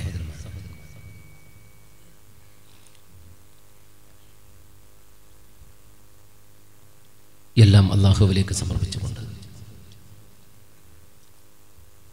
ബിസ്മില്ലാ തവക്കൽതു അലല്ലാഹി വലാ ഹൗല വലാ ഖുവത ഇല്ലാ ബില്ലാഹിൽ അലിയിൽ അദീം. വിശുദ്ധ റസൂൽ മുഹമ്മദ് മുസ്തഫ സല്ലല്ലാഹു അലൈഹി വസല്ലമയിലേക്ക് സല്ലല്ലാഹു അലാ മുഹമ്മദ് സല്ലല്ലാഹു അലൈഹി വസല്ലം എന്ന പരിശുദ്ധ സ്വലാത്തും ചേർത്ത് വെച്ചുകൊണ്ട് ലോക ജനതയുടെ കൽബിനകത്ത് വേദനയുടെയും നൊമ്പരത്തിൻ്റെയും തീരാത്ത തീക്കനൽ തീർത്തുകൊണ്ട് ലോകത്ത് സംഭവിക്കാൻ പാടില്ലാത്തത് സംഭവിച്ചു എന്ന് പറയാവുന്ന കർബല യുദ്ധത്തിന്റെ ചരിത്രത്തിലേക്ക് നമുക്കിങ്ങനെ ആരംഭിക്കാം. അതെ, ചൂടു കണ്ണീരാലി കർബല കഥ നിങ്ങളിലോതുമ്പോ കരയരുതാരും കരളുകളൊഴുകി കരയരുതേ വെറുതെ ആരും കരയരുതേ വെറുതെ. ഇത് ഒരു ദുഃഖത്തിന്റെ കഥയാണ്. സത്യത്തിന്റെയും സമാധാനത്തിന്റെയും സർവോപരി സഹോദര്യത്തിന്റെയും ആത്മാവിനെ തന്നെ വേദനിപ്പിച്ച കഥയാണ്. അള്ളാഹുവിന്റെ കൽപ്പന പ്രകാരം പരിശുദ്ധ റസൂൽ സല്ലല്ലാഹു അലൈഹി വസല്ലമയുടെ പ്രിയപ്പെട്ട മകൾ ഫാത്തിമ ബിബി റളിയല്ലാഹു അൻഹ വിവാഹിതയാവുകയാണ്. വരൻ സാക്ഷാൽ അലി ഇബ്നു അബി ത്വാലിബ് റളിയല്ലാഹു അൻഹു. റസൂലുള്ളാന്റെ തരുളാറ്റ പൂമകളായ നല്ല സുരലോകറാണി ഫാത്തിമാന്റെ ശരഫേറും കല്യാണ ചേതി ചൊല്ലാമംഗലഘോഷം നടത്തിയില്ല മൈലാഞ്ചി ചുകപ്പിച്ചില്ല മണിമാറിൽ പൊന്നിന്റെ മാലയില്ല മിന്നുന്ന പാട്ട് ലിബാസുമില്ല മൂത്ത് റസൂലുള്ളാന്റെ തരുളാറ്റ പൂമകളായ മകളായ നല്ല സുരലോകത്രാണി ഫാത്തിമാന്റെ ശരഫേറും കല്യാണ ചേതി ചൊല്ലാം. 7 വാനങ്ങൾക്കപ്പുറത്ത്, ആകാശത്തിന്റെ അതിരുകൾക്കപ്പുറത്ത് നടന്ന ഒരു കല്യാണത്തിന്റെ സാക്ഷാത്കാരമാണ് ഭൂമിയിൽ പിന്നീട് നടന്നത് എന്നത് ചരിത്ര സത്യമാണ്. ആകാശലോകത്ത് വെച്ച് അലി ബിൻ അബി ത്വാലിബ് റളിയല്ലാഹു അൻഹുവിന്റെയും ഫാത്തിമ ബീവിയുടെയും നിക്കാഹ് നടന്നു കഴിഞ്ഞതിന് ശേഷമാണ് ഭൂമിയുടെ മണ്ണിൽ വീണ്ടും ഒരു നിക്കാഹ് നടക്കുന്നത്. ആ യുവമിഥുനങ്ങൾക്ക് കല്യാണത്തിന് സമ്മാനമായിട്ട് കൊടുക്കാൻ തീരുമാനിച്ച വല്ലാത്ത മനോഹരമായ ഒരു കൊട്ടാരം സ്വർഗത്തിലുണ്ടെന്ന് പരിശുദ്ധ റസൂൽ മുഹമ്മദ് മുസ്തഫ സല്ലല്ലാഹു അലൈഹി വസല്ലം. ഭൂമിയിൽ അങ്ങനെ ഒരു കല്യാണം നടന്നിട്ടില്ല. കാരണം ഭൂമിയിൽ അങ്ങനെ ഒരു കല്യാണം നടക്കാനും പാടില്ല. ഖിയാമത്ത് നാൾ വരെ ജീവിക്കുന്ന റസൂലുള്ളാഹിന്റെ കുടുംബത്തിന് അഥവാ അഹ്ലു ബൈത്തിന് നാഥനായിട്ട് അലി ഇബ്നു അബി ത്വാലിബ് റളിയല്ലാഹു അൻഹുവിനെ അല്ലാഹു ഫാത്തിമ ബീബിയിലേക്ക് ഇണചേർത്തിരിക്കുന്നു. അങ്ങനെ ഒരു ഭാര്യയും ഭർത്താവും ലോകത്ത് പിന്നീടുണ്ടായിട്ടില്ല, പിന്നീടുണ്ടാവില്ല ഖിയാമത്ത് നാൾ വരെ. അലി റളിയല്ലാഹു അൻഹുവിന്റെയും ഫാത്തിമ ബീബിയുടെ നിക്കാഹ് ചരിത്രത്തിൽ സമാനതയില്ലാത്ത വിധം വളരെ ലോലമായിട്ട് നടത്തപ്പെട്ട് കഴിഞ്ഞിട്ടുണ്ട്. ആ ദാമ്പത്യ വല്ലരിയിൽ അല്ലാഹു റബ്ബുൽ ഇസ്സത്ത് 3 മക്കളെ നൽകി. ഹസനും ഹുസൈനും മഹ്സനും റളിയല്ലാഹു അൻഹും. മഹ്സൻ ചെറുപ്പത്തിലെ മരിച്ചുപോയി റളിയല്ലാഹു അൻഹു. ഹസനും ഹുസൈനും റസൂലുള്ളാഹിന്റെ ലാളനയേറ്റ് ആ പേരക്കിടങ്ങൾ വളർന്നു വന്നു. സന്തോഷത്തിൽ മുഴുകിക്കഴിയുന്ന ആ കാലഘട്ടത്തിൽ നബി കുടുംബത്തെ മാത്രമല്ല ലോകത്തെ മുഴുവൻ ദുഃഖിപ്പിച്ചുകൊണ്ട് പരിശുദ്ധ ഹബീബ് മുഹമ്മദ് മുസ്തഫ സല്ലല്ലാഹു അലൈഹി വസല്ലം ഈ ലോകം വിട്ടുവിട പറഞ്ഞുപോയി. റസൂലുള്ളാഹിന്റെ വഫാത്ത് വല്ലാത്ത സങ്കട കണ്ണീരിൽ ലോക ജനതയാഴ്ത്തി. ആയിഷ ബീബിയുടെ കൊച്ചുവീട്ടിനകത്ത് വിശുദ്ധമായ ഉജ്റത്തു ഷരീഫില് അഥവാ ഇന്നത്തെ പരിശുദ്ധമായ റൗദ ഷരീഫിനകത്ത് ഒരു ഈന്തപ്പനയുടെ മട്ടരി കൊണ്ട് കെട്ടിയുണ്ടാക്കിയ ഒരു ചെറിയ കട്ടിലിനകത്ത് ലോകഗുരുവിന്റെ ഒരു കിടപ്പുണ്ട്. വഫാത്തായി എന്ന വിവരം ലോകമാകെ അറിഞ്ഞു. മദീനത്തെ ജനങ്ങൾ വിതുമ്പിക്കൊണ്ട് ഓടാൻ തുടങ്ങി. റസൂലുള്ളാഹിന്റെ വിശുദ്ധമായ മരണം അറിഞ്ഞിട്ട് ജനങ്ങൾ മുഴുവൻ അങ്ങോട്ടോടി. ആ കൂട്ടത്തിൽ ആരുണ്ട്? ഇസ്ലാമിക് റിപ്പബ്ലിക്കിന്റെ പിൽക്കാല ഖലീഫ മഹാനായ ഉമർ ഫാറൂഖ് റളിയല്ലാഹു അൻഹു ഉണ്ട്. ഇല്ല, എന്റെ നബി വഫാത്താവില്ല, അങ്ങനൊന്നും സംഭവിക്കില്ല. ആ ഒരു വല്ലാത്ത ചിന്തയുമായിട്ടായിരുന്നു ഉമർ റളിയല്ലാഹു അൻഹുവിന്റെ പലായനവും യാത്രയും. റസൂലുള്ളാഹിന്റെ വിശുദ്ധമായ ശരീരത്തിന് മുന്നിൽ വന്നു. വിയർപ്പ് പറ്റാത്ത മുഖത്തടം കണ്ട് പൊട്ടിക്കരഞ്ഞ ഉമർ ഫാറൂഖ് പുറത്തേക്ക് ഇറങ്ങി നിന്നു.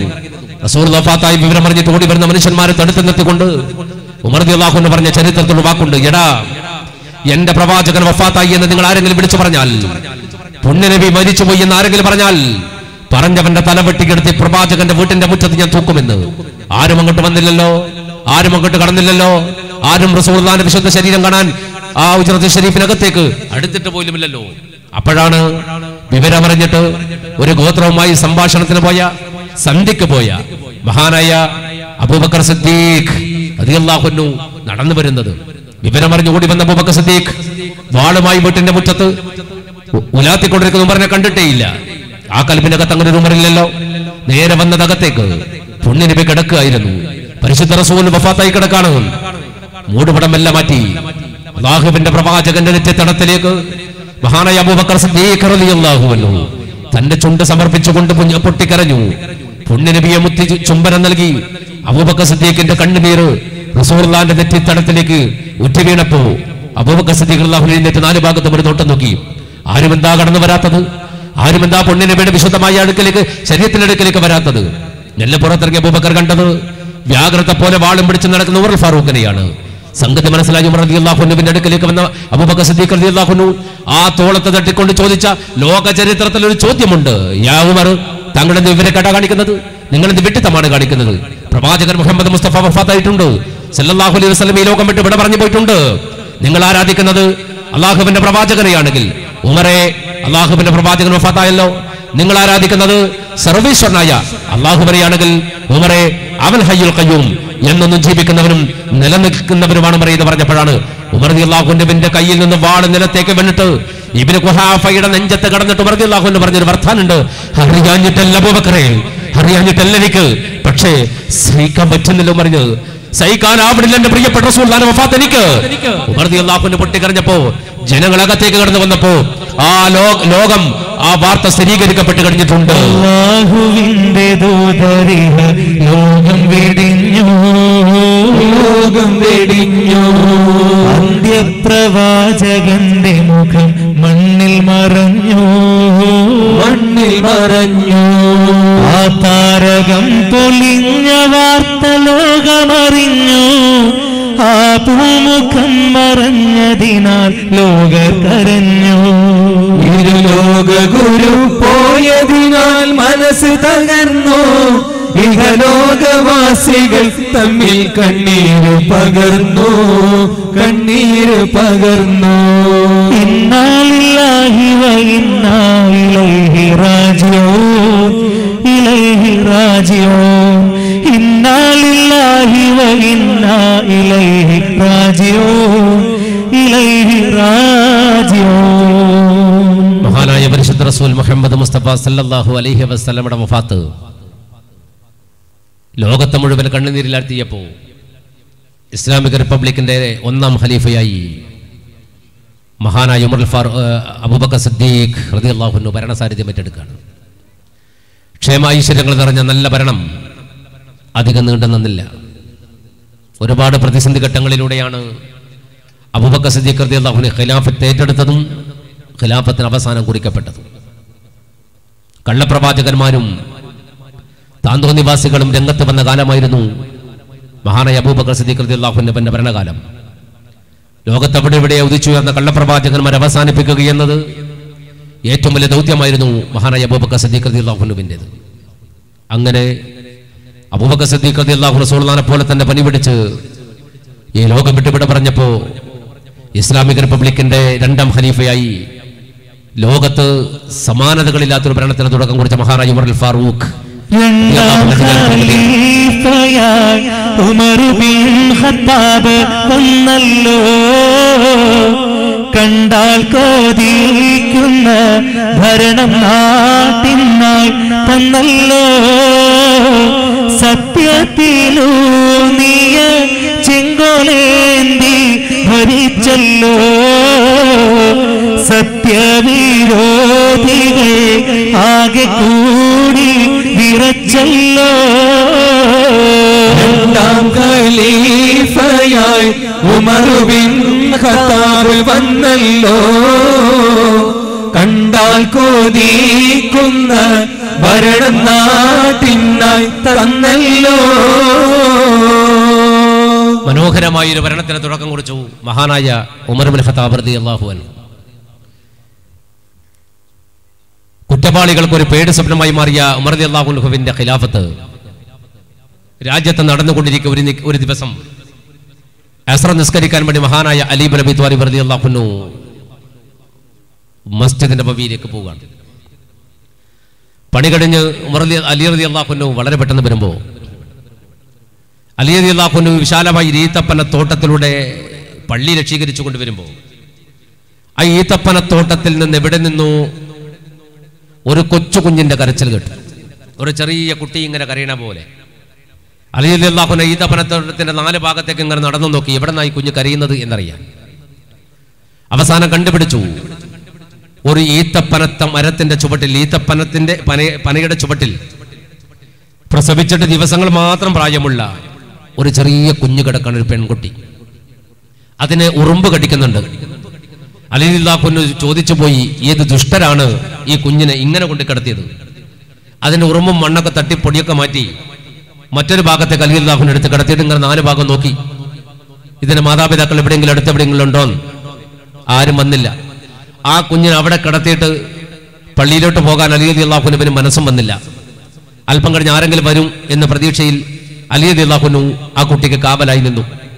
അസറിന്റെ സമയത്ത് ജമാഅത്തിന് വേണ്ടി പള്ളിയിലേക്ക് പുറപ്പെട്ട അലി റളിയല്ലാഹു അൻഹുവിന് കാണാൻ കഴിഞ്ഞത് സൂര്യൻ അസ്തമിക്കാനാകുന്നവരെ ഒരു കുട്ടിയും അങ്ങോട്ട് വന്നില്ല എന്നതാണ്. പിന്നൊന്നും ആലോചിച്ചില്ല. കുട്ടിയെടുത്തിട്ട് നേരെ തന്റെ വീട്ടിലേക്ക് പോയി തന്റെ ഭാര്യയുടെ കൈകളിലേക്ക് ഏൽപ്പിച്ചു. ആ ഭാര്യ ചോദിച്ചു, ഇതെവിടുന്ന് കിട്ടി? ഈത്തപ്പനത്തോട്ടത്തിൽ കിട്ടിയെന്നാണ്. വിവരമൊക്കെ പിന്നെ പറയാ, ഞാൻ പള്ളിയിൽ പോയിട്ട് വരട്ടെ എന്നുള്ളു. നേരെ പള്ളിയിലേക്ക് ഓടി. പള്ളിയിലോട്ട് കൂടുമ്പോൾ മഗ്‌രിബ് നിസ്കരിക്കാൻ വേണ്ടി ജനങ്ങൾ വരുന്ന ഒരു സമയം മഹാനായ അലി ഇബ്നു അബി ത്വാലിബ് റളിയല്ലാഹു അൻഹു കയറി വരുമ്പോൾ തന്നെ ഉമർ റളിയല്ലാഹു അൻഹു പിന്നെ ഒരു ചോദ്യമുണ്ട്, യാ അലി, അസറിന് എവിടെ പോയി എന്ന് വെച്ചു. അസർ നിസ്കരിക്കാൻ എവിടെ പോയി? ഒരാളെ പള്ളിയിൽ കാണാതിരുന്നപ്പോ പള്ളിയിൽ ജമാഅത്തിന് നേതൃത്വം കൊടുക്കുന്ന അമീറുൽ മുഅ്മിനീന്റെ ചോദ്യമാണ്, അസർ നിസ്കരിക്കാൻ എവിടെ പോയി എന്ന്. ഈ ചോദ്യം ഈ കാലഘട്ടത്തിലെ പള്ളിയിൽ ഉസ്താദ് എങ്ങാനും നമ്മോട് ചോദിച്ചാൽ എന്തായിരിക്കും ആ ഉസ്താദിന്റെ കഥ? ആലോചിച്ചാൽ മതി. ഉസ്താദ് നമ്മളോട് ചോദിക്കുകയാണ്, എന്താ നിങ്ങൾ അസറിന് കണ്ടില്ലല്ലോ? ഉടനെ അടുത്ത മറുപടി, നിങ്ങളെ പണി എടുത്താൽ മതി ഏട്ടാ. എൻ്റെ കബറിൽ നിങ്ങൾ വരാൻ നിൽക്കുന്നുണ്ടാ? നിങ്ങൾ നിസ്കരിച്ചിട്ട് ശമ്പളമായിട്ട് കൂടെ പറയും. ഉമർ റളിയല്ലാഹു അൻഹു ചോദിക്കുന്നു, എന്തുകൊണ്ട് വന്നില്ല? അപ്പോൾ അലി റളിയല്ലാഹു അൻഹു പിന്നെ മറുപടി, വരാതിരിക്കാൻ വ്യക്തമായൊരു കാരണമുണ്ട്, പറയും ഞാനൊന്ന് അസർ നിസ്കരിക്കട്ടെ എന്ന്. അസർ നിസ്കാരം കഴിഞ്ഞു. അലി റളിയല്ലാഹു അൻഹു പിന്നെ കാരണം കേൾക്കാൻ കാതുകുറിപ്പിച്ചിരിക്കുന്ന ജനതയുടെ മുന്നിൽ അലി റളിയല്ലാഹു അൻഹു വല്ലാത്തൊരു വികാരത്തോടെ ചോദിച്ചു, ആരുടെ കുട്ടിയെയാണ് ഈ തപ്പനത്തോട്ടത്തിൽ നിങ്ങൾ ഉപേക്ഷിച്ചത്? ഞാൻ അസറിന്റെ ജമാഅത്തിന്റെ പള്ളിയിലേക്ക് വന്നതാണ്. ഞാൻ വരുന്ന വഴിയെ ഈ തപ്പനത്തോട്ടത്തിൽ ഒരു കുട്ടി കിടക്കുന്നു. ഒരു ചോര പൈതൽ, 8 ദിവസങ്ങൾ മാത്രം പ്രായമുള്ള ഒരു ചോര പൈതൽ പെൺകുട്ടി. ആരാണ് ക്രൂരത ചെയ്തത്? ഉറുമ്പുകൾക്കിടയിൽ ആരാണ് കുഞ്ഞുകുട്ടിയെ കൊണ്ടുപോയിട്ടത്? ആരുടെ കുട്ടിയാതെന്ന് ചോദിച്ചു. ഒരാളുമില്ല. ആരും പരസ്പരം നോക്കി എന്നല്ലാതെ ആർക്കും അറിയില്ല ആരുടെ കുട്ടിയാണ് എന്ന്. ഉമർ റളിയല്ലാഹു അൻഹു ഇടപെട്ടുകൊണ്ട് പറഞ്ഞു, അലിയാരെ, രക്ഷിതാക്കൾ വരുന്നവരെ ഒന്നുകിൽ നിങ്ങളുടെ വീട്ടിൽ നിൽക്കട്ടെ, അല്ലെങ്കിൽ എൻ്റെ വീട്ടിൽ നിൽക്കട്ടെ. എന്താണ് നിങ്ങളുടെ താല്പര്യം? അലി റളിയല്ലാഹു അൻഹു പറഞ്ഞു, എൻ്റെ വീട്ടിൽ കൂടിക്കോട്ടെ, എൻ്റെ മക്കളുടെ കൂടെ കളിച്ചോട്ടെ. അലി റളിയല്ലാഹു അൻഹുവിന്റെ വീട്ടിൽ ആ പെൺകുട്ടി അലിയാരെ ഭാര്യയുടെ കയ്യിൽ വളരാൻ തുടങ്ങി. ആ കുഞ്ഞിനാണ് മഹാനായ അലി ഇബ്നു അബി ത്വാലിബ് റളിയല്ലാഹു അൻഹു പേരിട്ട് കൊടുത്തത് ഉമ്മുൽ ഹകീം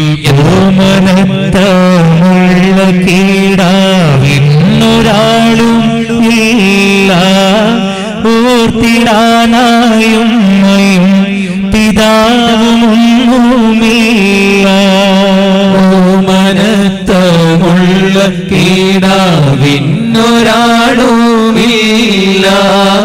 ഓർത്തിടാനായും പിതാവുമൊന്നുമില്ല.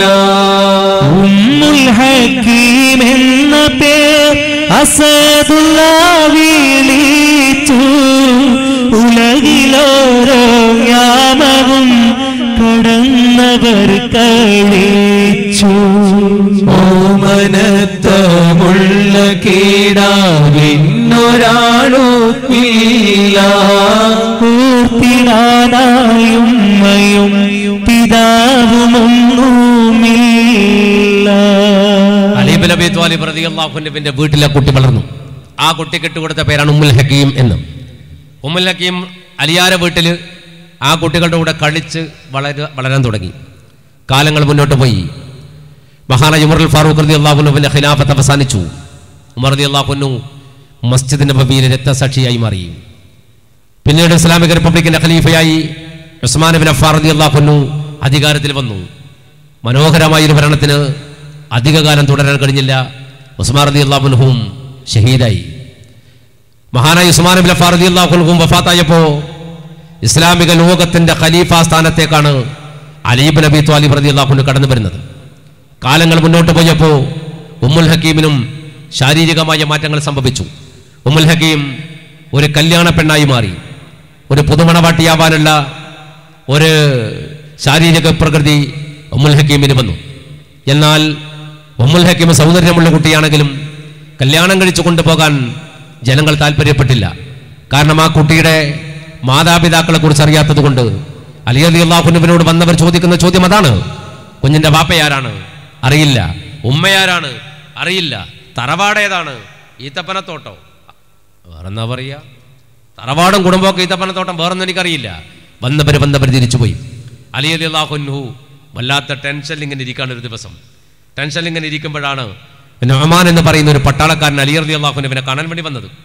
നൊമാൻ വന്ന് സലാം പറഞ്ഞിട്ടൊന്നും അലി റളിയല്ലാഹു അൻഹു സലാം അടക്കണില്ല. 3 വട്ടം പറഞ്ഞപ്പോൾ പെട്ടെന്ന് ഞെട്ടിയിട്ട് പറഞ്ഞു, വഅലൈക്കും അസ്സലാം വറഹ്മത്തുള്ളാഹ്. എന്താ നൊമാൻ എന്തിനാ വന്നേന്ന് വെച്ചു.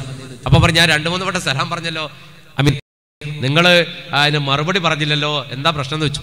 അപ്പൊ പറഞ്ഞു, പിന്നെ എനിക്കൊരു കുട്ടിയുണ്ട് ഇവിടെ, കല്യാണപ്രായം ആയിട്ടും കല്യാണം കഴിഞ്ഞിട്ടില്ല.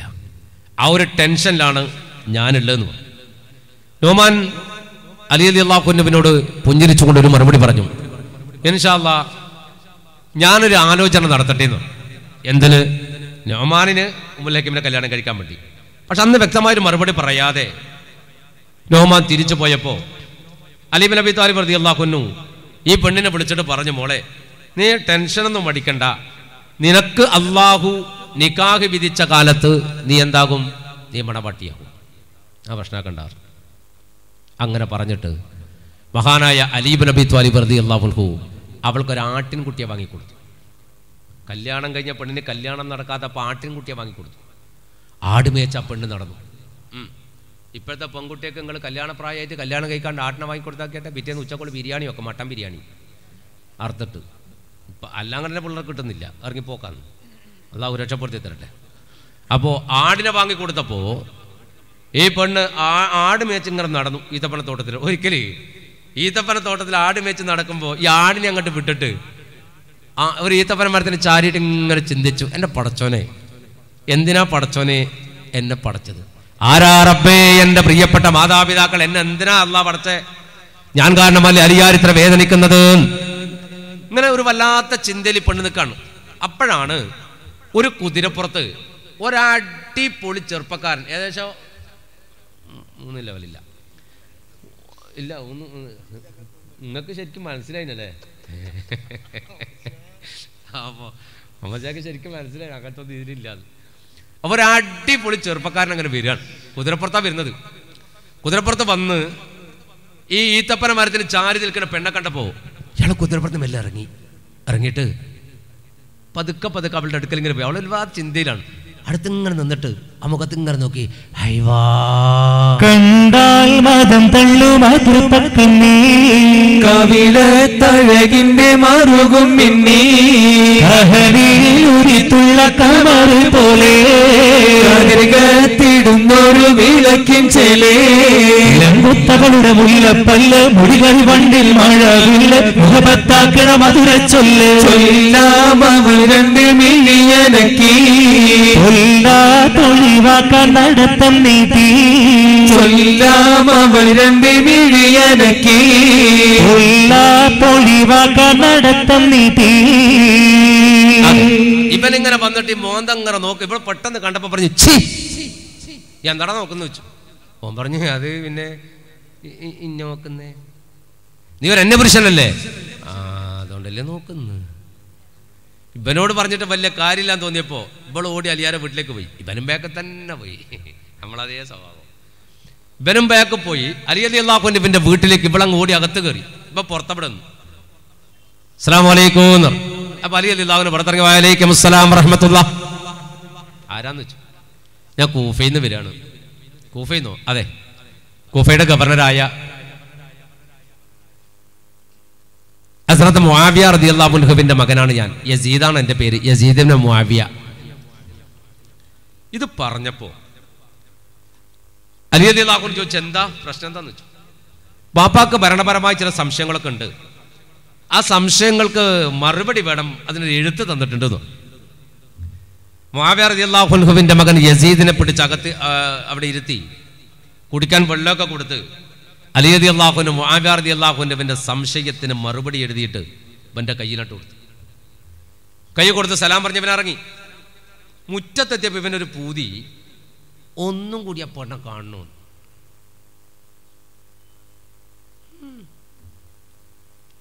അങ്ങനെ തന്നെ. അപ്പൊ കാണുന്നത് പൂതി വന്നിപ്പോ സാധാരണഗതിയിൽ എന്താ ചെയ്യാ? ഇപ്പം പെട്ടെന്ന് പറഞ്ഞു, അലിയാരോട് പറഞ്ഞു, റളിയല്ലാഹുവിനോട് പറഞ്ഞു, എനിക്ക് കുറച്ച് വെള്ളം വേണം. രണ്ടാളും മുറ്റത്താണ്.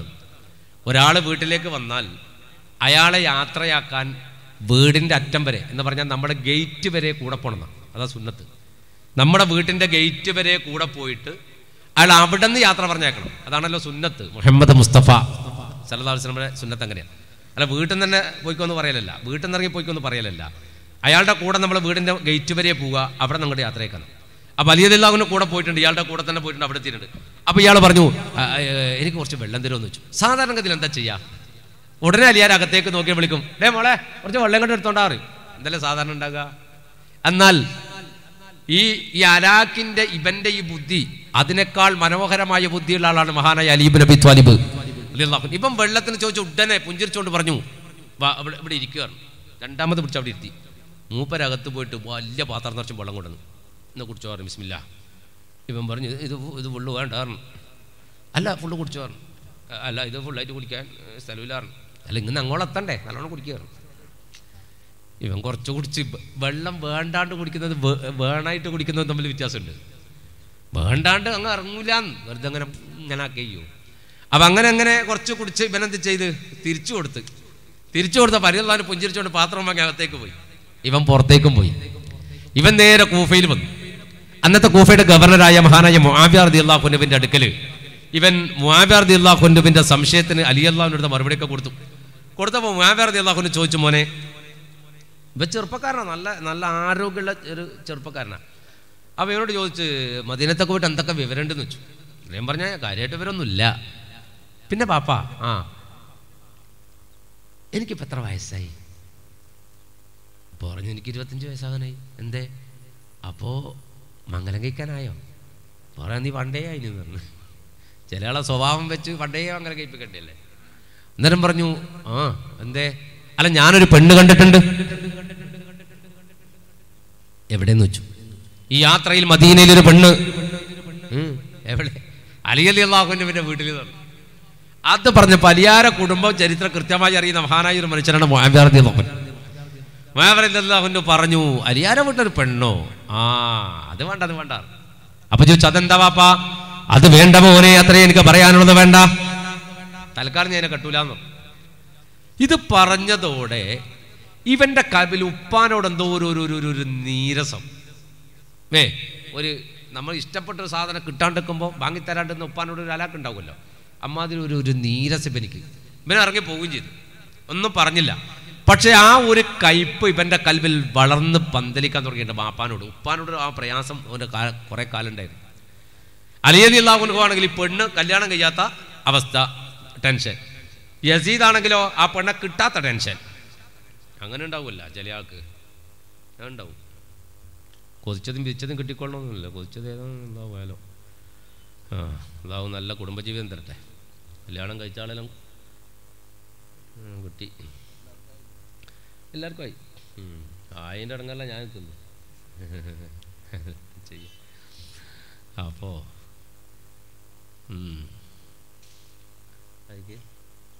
അതുണ്ട്. അത് കുറേ ആൾക്ക് കിട്ടാണ്ടിരിക്കുന്നുണ്ട്. നിങ്ങൾ എത്ര ആൾക്ക് കിട്ടുന്നില്ല ഇപ്പം? പെണ്ണിനെ കിട്ടുന്നുണ്ട്. ഇപ്പോൾ നല്ല പെണ്ണിനൊന്നും കിട്ടാനില്ല എന്ന് വെച്ചാൽ നിങ്ങൾ കഴിഞ്ഞല്ലേ.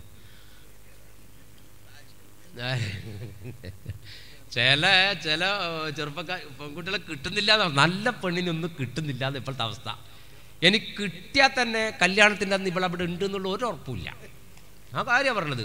അല്ല ഇപ്പോൾ പുയ്യാപ്പിളായിട്ട് ഓളെ പുരേ പോകുമ്പോൾ അവിടെ ഉണ്ട് എന്നുള്ള ഉറപ്പിലൊന്നല്ല കുറേ ആൾ പോകുന്നത്. പോയി നോക്കാം, ഉണ്ടെങ്കിൽ നോക്കാം, ഇല്ലെങ്കിൽ പപ്സും ചായയും കുടിച്ചിട്ട് വരാം എന്ന് വിചാരിച്ച് എത്ര മനുഷ്യന്മാർ പോകുന്നുണ്ട്. ഇപ്പോഴത്തെ അവസ്ഥ അങ്ങനെയാ. കാരണം വലിയ ഉറപ്പൊന്നുമില്ല പെമ്പിള്ളർ അവിടെ നിൽക്കുന്നുണ്ടാവും. ഒന്നുമില്ല. അള്ളാഹു രക്ഷപ്പെടുത്തി തരട്ടെ. നമ്മളെ പെൺകുട്ടികളെ കൽബിൽ അള്ളാഹു ദീനീ ബോധം കൊടുക്കട്ടെ. ജ്യേഷ്ഠൻ്റെയും അനുജൻ്റെയും കല്യാണം ഒന്നും കണ്ണൂർ ഒരു സ്ഥലത്ത് ജ്യേഷ്ഠൻ്റെ നിക്കാഹ് ചെയ്തതാ. അനുജൻ്റെ പുതിയ നിക്കാഹുമാണ്. രണ്ടാളെ കല്യാണം ഒന്നിച്ചാൽ നടക്കേണ്ടത്. കഴിഞ്ഞ ഞായറാഴ്ച കല്യാണത്തിന് അന്ന് രാവിലെ ജ്യേഷ്ഠൻ്റെ നിക്കാഹ് ചെയ്ത പെണ്ണിനെ കാണുന്നില്ല. ഓള് ഇവൻ കൊടുത്ത മഹാറാടൊക്കെ എടുത്തിട്ട് സ്ഥലം വിട്ടാൽ ഏതുറത്തിൻ്റെ പെണ്ണ്. അള്ളാഹു രക്ഷപ്പെടുത്തി തട്ടെ. ആരെ ബാക്കിയില്ലവരെ അയാൾ പോയി. അപ്പോൾ ഈ രണ്ടാൾ രണ്ട് ഭാഗത്ത് ടെൻഷൻ. അലിയാർക്ക് ഇത് കല്യാണം കഴിയാത്ത ടെൻഷൻ, മറ്റവന് കിട്ടാത്ത ടെൻഷൻ. അലി റളിയല്ലാഹു അൻഹു വീണ്ടെങ്ങനെ ഇരിക്കുമ്പോൾ നല്ലൊരു തീരുമാനമായിട്ട് പയ്യെ നോമാൻ വന്നിട്ട് അലി റളിയല്ലാഹു അൻഹുവിനോട് പറഞ്ഞു, അലിയാരെ നിങ്ങളെ ഉമ്മുൽ ഹക്കീമിനെ നിക്കാഹ് കഴിഞ്ഞിട്ടില്ലല്ലോ? ഇല്ല. ആരും ഏറ്റെടുക്കാൻ വന്നിട്ടില്ലല്ലോ? ഇല്ല. ഒരു കാര്യം ചെയ്യാം, എനിക്ക് മാതാപിതാക്കളൊന്നുമില്ല, ഞാനും അനാഥനാണ്. ആ ഉമ്മുൽ ഹക്കീമിനെ എനിക്ക് നിക്കാഹ് ചെയ്തു തന്നാൽ ഞാൻ അവളെ മരണം വരെ ജീവൻ പോലെ സ്നേഹിച്ച് പോറ്റിക്കൊള്ളാർ. അലി റളിയല്ലാഹു അൻഹു പറഞ്ഞു, അൽഹംദുലില്ലാ അൽഹംദുലില്ലാ. ഇത് കേട്ടു നമ്മൾ ഉമ്മുൽ ഹക്കീം അകത്തുനിന്ന് സന്തോഷമായി. ഉത്സാഹത്തോടെ നോമാൻ ചിരിച്ചിടുന്നേ. ഉള്ളേറ്റം കൂളിത്താറ്റിൽ ഉമ്മുൽ ഹക്കീം കൊതി പൂണ്ട് ഉത്സാഹത്തോടെ നോമാൻ ചിരിച്ചിടുന്നേ. അല്ലാഹുവിൻ വിധി പോലെ ദിനരാത്രം കഴിച്ചല്ലോ, അതിശയമാണ് അവർ ഒരുമിച്ചല്ലോ. ഉള്ളേറ്റം കുളിർത്താറ്റം ഉമ്മുൽ ഹകീം കോതി പൂണ്ട്, ഉത്സാഹത്തോടെ നുഅ്മാൻ ചിരിച്ചിടുന്നേ. അതെ, ഉമ്മുൽ ഹക്കീമിന്റെ കല്യാണം നുഅ്മാനുമായിട്ട് സംഭവിച്ചു. അലി റളിയല്ലാഹു അൻഹു നിക്കാഹ് ചെയ്തു കൊടുത്തു. അങ്ങനെ നോമാന്റെ വീട്ടിലേക്ക് ഈ പെണ്ണ് താമസം മാറ്റി. മലയുടെ താഴ്വാരത്ത് ഒരു ചെറ്റപ്പുറയിലാണ് നോമാൻ ഭാര്യയുമൊത്ത് ജീവിക്കുന്നത്. ഇടയ്ക്കിടെ അലി റളിയല്ലാഹു അൻഹു അങ്ങോട്ട് പോകുമായിരുന്നു. എന്തിന്? മഹാനായ അലി ഇബ്നു അബീ ത്വാലിബ് റളിയല്ലാഹു അൻഹു തൻ്റെ കുടുംബത്തിൽ പറഞ്ഞ പെൺകുട്ടിയുടെ കാര്യങ്ങൾ അറിയാൻ വേണ്ടി അങ്ങോട്ട് പോകുമായിരുന്നു. അങ്ങനെ ഒരു ദിവസം മഹാനായ അലി റളിയല്ലാഹു അൻഹു മദീന തെരുവിലൂടെ നടന്നു പോകുമ്പോൾ മദീന പട്ടണത്തിൽ ആജാനുബാഹുവായി ഒരു മനുഷ്യൻ നിൽക്കുന്നു. ഒരു തടിച്ച ഒരു വല്ലാത്ത സാധനം. ജനങ്ങൾ ഇങ്ങനെ ചുറ്റും നിൽക്കുന്നത്. ഇയാൾ പുതിയൊരാളാണ്. പുതിയൊരാളൊരു നാട്ടിൽ വന്നാൽ എല്ലാവരും പറഞ്ഞു കൂടി ഇതെന്താ സാധനം എന്നറിയാൻ വേണ്ടി. അപ്പോൾ കുട്ടികളൊക്കെ അങ്ങനെ തൊട്ടോക്കുന്നുണ്ട്. ഇത് വലിയ മനുഷ്യനല്ലേ, ഇത് തൊട്ടാ അറിയോ നോക്കുന്നുണ്ട്. അപ്പോഴാണ് അലി റളിയല്ലാഹു അൻഹു നടന്നു വരുന്നത്. മൂപ്പരെ കണ്ട ഉടനെ ജനങ്ങളൊക്കെ വഴിമാറി കൊടുത്തു. റളിയല്ലാഹു അൻഹു അസ്സലാമു അലൈക്കും എന്നിട്ട് ഇങ്ങനെ വന്നു. അപ്പോൾ ജനങ്ങൾ മുഴുവൻ സലാം അടയ്ക്കും, വലൈക്കും അസ്സലാം. അപ്പോൾ ഈ മനുഷ്യൻ മറുഭാഗത്തേക്ക് തിരിഞ്ഞിക്കാണ്. എല്ലാവരും സലാം അടക്കണം കേട്ടപ്പോൾ ഇയാൾ തിരിഞ്ഞു. അലി റളിയല്ലാഹു അൻഹുവിനെ കണ്ടപ്പോ ഇയാൾ സലാം മടക്കിക്കൊണ്ട് പറഞ്ഞു, യാ അലി റസൂലിന്റെ മരുമകനേ, അരുമപ്പു ഫാത്തിമാവിൻ പ്രിയ തോഴരേ, റസൂലിന്റെ മരുമകനേ, അരുമപ്പു ഫാത്തിമാവിൻ പ്രിയ തോഴരേ. ഹസൻ ഹുസൈൻ നബി പൗത്രന്മാരെ പിതാവാം ധീരശൂരരണകളത്തിലധികേമർ ധീരനലി പുലി ഹൈദർ ധീരന ചോല പറയട്ടെ അങ്ങേക്കായിരം അനുമോദനം. ഷാമിൽ നിന്നറിയിച്ച അഭിവാദനം ആറ്റലം റസൂലിന്റെ മരുമകനേ, അരുമപ്പു ഫാത്തിമാവിൻ പ്രിയ തോഴനേ. മഹാനായ അലി റളിയല്ലാഹു അൻഹുവിനോട് പറഞ്ഞു, പുണ്യ നബിയുടെ പ്രിയപ്പെട്ട മരുമകനെ, നിങ്ങൾക്ക് ഷാം ഗവർണറുടെ സലാമുണ്ട്, അസ്സലാമു അലൈക്കും. അലി റളിയല്ലാഹു അൻഹു സലാം മടക്കിയിട്ട് ചോദിച്ചു, നിങ്ങൾ ആരാണ്, എവിടെ നിന്നാണ് വരുന്നത് ചോദിച്ചു. എന്നിട്ട് പറഞ്ഞു, ഞാൻ ഷാം ഗവർണറുടെ ദൂതനായിട്ട് വരികയാണ്. എന്താണ് നിങ്ങളുടെ പേര്? എൻ്റെ പേര് ഇബ്നു മുൽജിം. ഇത് കേട്ടപ്പോൾ അലി റളിയല്ലാഹു അൻഹു ഒരടി ബാക്കോട്ട് മാറിയിട്ട് പറഞ്ഞു, ഇന്നാ ലില്ലാഹി വ ഇന്നാ ഇലൈഹി റാജിഊൻ. അപ്പോൾ ഇബ്നു മുൽജിം ചോദിച്ചു, അല്ല അലി, അമീറുൽ മുഅ്മിനീൻ എന്താ എൻ്റെ പേര് കേട്ടപ്പോൾ അങ്ങനെ പറഞ്ഞത്? ഒന്നുമില്ല എന്ന് പറഞ്ഞു. അല്ല, എന്തോ ഒരു അപകടം പിടിച്ച വർത്താനാണല്ലോ അത്. നേരം പറഞ്ഞു, ഇബ്നു മുൽജിം, നിങ്ങൾ എൻ്റെ കൊലയാളിയാകുമെന്ന് ഞാൻ സംശയിക്കുന്നു. നിങ്ങൾ എന്നെ കൊല്ലുമെന്ന് ഞാൻ സംശയിക്കുന്നു. എന്താ വർത്താനത്? ഒരു മനുഷ്യനെ കണ്ടപ്പോൾ അവൻ്റെ മുഖത്ത് നോക്കിക്കൊണ്ട് പറഞ്ഞു, നിങ്ങൾ എൻ്റെ കൊലയാളിയാകുമെന്ന്. ഇതാണ് അലി ഇബ്നു അബീ ത്വാലിബ് റളിയല്ലാഹു അന മദീനത്തുൽ ഇൽമ ബാബുഹാ അലിയുൻ മുഹമ്മദ് മുസ്തഫ സല്ലല്ലാഹു അലൈഹി വസല്ലം. ചിന്തിക്കുക. അപ്പൊ ഇബ്നു മുൽജിം പറഞ്ഞു, ഞാൻ അതിന് വന്നല്ലേ, ഞാൻ എൻ്റെ ജീവനേക്കാൾ നിങ്ങൾ ഇഷ്ടപ്പെടുന്നു, എൻ്റെ ഉയിരിനേക്കാൾ ഞാൻ ബഹുമാനിക്കുന്നു. അതൊക്കെ അവിടെ നിൽക്കട്ടെ. ഞാൻ നിങ്ങളോട് ഒരു ചോദ്യം ചോദിച്ചാൽ ആ ചോദ്യത്തിന് കൃത്യമായി മറുപടി പറയാമെന്ന് വെച്ചു ഇബ്നു മുൽജിമിനോട്. പറയാമെന്ന് പറഞ്ഞു. സത്യസന്ധമായിരിക്കണം എന്ന് പറഞ്ഞു. സത്യസന്ധമായ മറുപടി ആയിരിക്കണം. സത്യസന്ധമായ മറുപടി. ഒരു കുട്ടി പരീക്ഷയ്ക്ക് എഴുതിയിട്ടുണ്ട്, നിങ്ങൾ നിസ്കാരത്തിന് സമയമായ അറിയണം. ആർക്ക്? മുക്കുർച്ചാക്ക്. ഓ സത്യസന്ധമായി ചെയ്തിയാണ്. കാരണം അയാൾക്കന്നല്ല ബാങ്ക് കൊടുക്കേണ്ട പണി. അപ്പോ സത്യസന്ധമായ മറുപടി പറയണം. ആയിക്കോട്ടെ, പറയാന്ന് പറഞ്ഞു. എന്നാലും ചോദിച്ചു, അലി റളിയല്ലാഹു അൻഹു ചോദിച്ചു, ഈ ഒരു ചോദ്യത്തെ നമ്മൾ ഏറ്റെടുക്കണം. ഈ ചോദ്യത്തിന് മറുപടി. കാരണം എന്താ അറിയോ, ഇത് നമുക്കൊരു പാഠമായ ഒരു ചോദ്യവും അതിൻ്റെ മറുപടിയാണ്. ചോദിച്ചത് ഇങ്ങനെയാണ്, നീ ജനിച്ച നാടും വീടും നിന്റെ മാതാപിതാക്കളും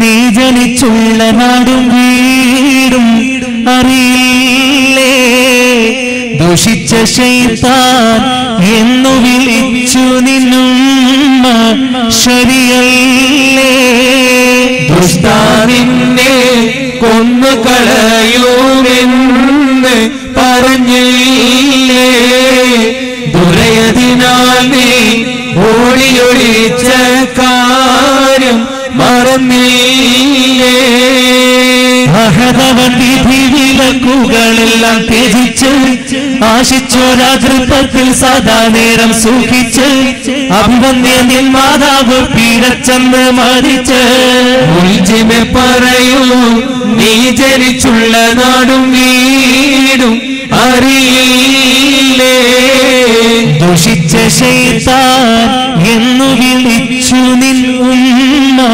ശരിയല്ലേ ദുഷ്ടാവിനെ കൊന്നുകളയുമെന്ന് പറഞ്ഞില്ലേ ദുരയതിനാൽ നീ ഓടിയൊളിച്ച കാര്യം മറന്നില്ലേ ോട് ചോദിച്ചൊരു ചോദ്യമുണ്ട്. നിന്റെ മാതാപിതാക്കളെ കുറിച്ചൊക്കെ എനിക്ക് നല്ല ബോധമുണ്ടല്ലോ. ഉണ്ട്. രാവിലെ സുബൈക്ക് നിന്റെ ഉമ്മ നിന്നെ വിളിച്ചുണർത്തല് എന്ത് പേര് വിളിച്ചിട്ടാന്ന് വെച്ചു? പേരെന്ത് വിളിച്ചിട്ടാ വിളിച്ചുണർത്തല്? ഒന്നും വേണ്ടിയില്ല. അലീബ് നബി താലിബ് റളിയല്ലാഹു അൻഹു മുഖത്തിങ്ങനെ നോക്കി നിന്നപ്പോൾ ചോദിച്ചു, ശൈത്താനെ, ശപിക്കപ്പെട്ടവനെ, എന്നും നിന്റെ ഉമ്മ നിന്നെ വിളിക്കാറുണ്ടോ എന്ന് വെച്ചു. ഞാൻ ഉണ്ടെന്ന് പറഞ്ഞു.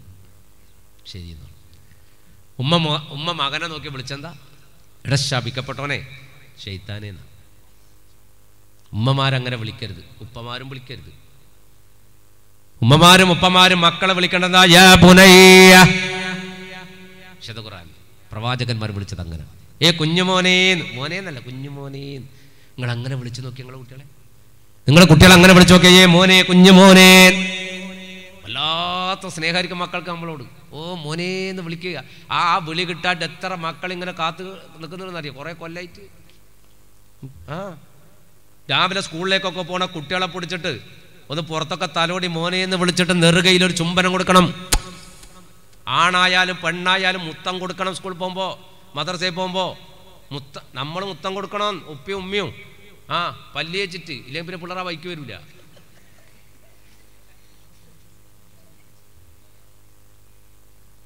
അങ്ങനെ തന്നെ ഉറങ്ങിയണിച്ച് ഫൂ നാക്കണ്ട.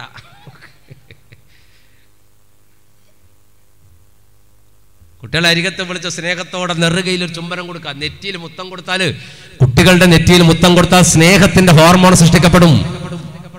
കുട്ടികളെ നെറ്റിയിൽ മുത്തം കൊടുക്കണം. അലി റളിയല്ലാഹു അൻഹുവിന്റെ പ്രിയപ്പെട്ട ഭാര്യ ഫാത്തിമ ബീവിയുടെ നെറ്റിയിലാണ് പിതാവായ മഹാനായ പരിശുദ്ധ റസൂൽ മുഹമ്മദ് മുസ്തഫ സല്ലല്ലാഹു അലൈഹി വസല്ലം മുത്തം കൊടുക്കുന്നത്. മദീനയിൽ നിന്ന് പുറത്തേക്ക് പോകുമ്പോൾ ഏറ്റവും അവസാനമായി റസൂലുള്ള ചെയ്യുന്ന പണി തന്റെ പ്രിയപ്പെട്ട മകളുടെ നെറുകയിൽ ചുംബനം കൊടുക്കല. മദീനയിലേക്ക് തിരിച്ചു വന്നാൽ പുണ്യനബി ആദ്യം ചെയ്യുന്ന പണി തന്റെ മകൾക്ക് ചുംബനം കൊടുക്കല. പരിശുദ്ധ റസൂൽ മുഹമ്മദ് മുസ്തഫ സല്ലല്ലാഹു അലൈഹി വസല്ലം. ഈ പണി നമ്മളെ കുടുംബത്തിൽ തുടങ്ങി നോക്കിയാട്ടെ, ഒരൊറ്റ പെണ്ണും നമ്മളെ വിട്ടുപോകില്ല. നമ്മളെ കുടുംബത്തിൽ സ്നേഹം കൊടുക്കാതെ കൊണ്ടാ കൂട്ടരെ റോഡും വന്ന് കണ്ണിറുക്കി കാണിക്കുന്നവരുടെ കൂടെ ഇറങ്ങിയപ്പോൾ സ്നേഹത്തിന് അങ്ങനെ ഒരു സ്വഭാവമുണ്ട്. സ്നേഹം എലാസ്റ്റിക് പോലെയാണ്, വലിച്ചാൽ അങ്ങോട്ട് വലിഞ്ഞു കളയും. ഒരാളുടെ ഭാഗത്തു നിന്നാണ് സ്നേഹം കിട്ടുന്നെങ്കിൽ ആ ഭാഗത്തേക്ക് വലിഞ്ഞു കളയും കുട്ടികൾ. ഏറ്റവും നല്ല സ്നേഹം കൊടുക്കേണ്ടത് കുടുംബത്തിലാണ്. രാവിലെ ഉപ്പാന്റെയും ഉമ്മാന്റെയും മുത്തം വാങ്ങിയിട്ട് ഇറങ്ങിപ്പോണ കുട്ടികൾ റോഡും വന്ന് നിർത്താൻ കണ്ണിറുക്കി കാണിച്ചാൽ നീ പോടാ, ഇതിനേക്കാൾ വലിയ സ്നേഹവും മുത്തവും വാങ്ങിയിട്ടാണ് ഞാൻ വരുന്നത് എന്നെ കൽവിലുണ്ടാവും. അതിന് രാവിലെ ഇത് കൊടുത്തു വിടണോ? കിട്ടീന മക്കളെ, ഇന്ന് നിങ്ങൾ കുട്ടിയൊക്കെ മുത്തം കൊടുത്തെന്ന് പറയാൻ ധൈര്യമുള്ള ആളെന്ന് കൈവയ്ക്കട്ടെ. ഇന്ന് രാവിലെ എൻ്റെ കുട്ടിക്കും ഞാൻ മുത്തം കൊടുത്തു എന്ന് പറയാം. ഇല്ല, കൊടുത്തിട്ടില്ല, മറന്നോ. ഇനി ആരും കൊടുത്തിട്ടില്ല. കിട്ടിയിട്ടില്ലല്ലോ മക്കളെ? ഇല്ല. എന്നാൽ നാളെ കിട്ടുമോ നോക്കണം കേട്ടാ. നാളെ കിട്ടിയില്ല ചോദിച്ചു വാങ്ങിക്കോട്ടാ. രാവിലെ മദർസേപ്പം വല ഉപ്പാ ഒരു മുത്തം നോക്കട്ടെ, അസ്സലാമു അലൈക്കും ഒന്ന് വാങ്ങിയിട്ട് പോയിക്കോ. അങ്ങനെയൊന്നും തരുമോന്ന് ചോദിക്കും. പൈസ കൊടുത്തിട്ടൊക്കെ തരുമോ ചോദിക്കും. ഉപ്പാനോട് അങ്ങോട്ട് ചോദിച്ചാൽ മതി. ഒരു 5 മിനിറ്റെങ്കിൽ എനിക്ക് വേണ്ടി നിങ്ങൾക്കൊന്ന് ഉപയോഗിച്ചുകൂടെ എന്ന് ഒരു ഉപ്പാനോട് നിങ്ങൾ ചോദിച്ചാൽ പിന്നെ ഉപ്പ നിങ്ങൾക്ക് വേണ്ടി 5 മണിക്കൂർ ചിലവാക്കും. നിങ്ങൾ ചോദിക്കണം മക്കൾ ഉപ്പാനോട്. നിങ്ങൾക്ക് കിട്ടാത്ത സ്നേഹത്തെ നിങ്ങൾ ചോദിച്ചു വാങ്ങണം. ചില പഹയന്മാർക്കൊരു സ്വഭാവമുണ്ട്, ഉറങ്ങുന്ന മക്കളെ മുത്തം കൊടുക്കല്. കുട്ടികൾ നല്ല ഉറക്കായിരിക്കും. എൻ്റെ അടുത്ത് വന്നിരുന്നിട്ട് തലോടിയിട്ട് ഓ മുത്തല്ലേ, കരലല്ലേ, റങ്കല്ലേ, മൂക്ക് എൻ്റെ പോലത്തത്, ചെവി നിൻ്റെ പോലത്തത്. ഓ ആടെ ഇരുന്നിട്ട് ഓഹരി വെക്കാനാ പറഞ്ഞ്. മാപ്പിളയും വീട്ടിൽ ഉറങ്ങുന്ന കുഞ്ഞിൻ്റെ പള്ളക്കെന്നിട്ട് ഓഹരി വെക്കല്ല വേണ്ടത്. എന്താ വേണ്ടത്? ഉറങ്ങാതെ കുട്ടിക്ക് മുത്തം കൊടുത്ത് വളർത്താൻ വേണ്ടത്. ചുംബനം കൊടുക്കണം. ഉറങ്ങുന്ന കുട്ടികളെ മണ്ടക്ക് ഇരുന്നിട്ട് 100 മുത്തം കൊടുത്തിട്ട് ചക്കന് കാര്യമില്ല. ചക്ക നിങ്ങൾ വിരാൻ തന്നെ. കുട്ടികളറിയില്ല. ഉപ്പാനെ തന്നെ അറിയാതെ എത്ര മക്കളുണ്ട്.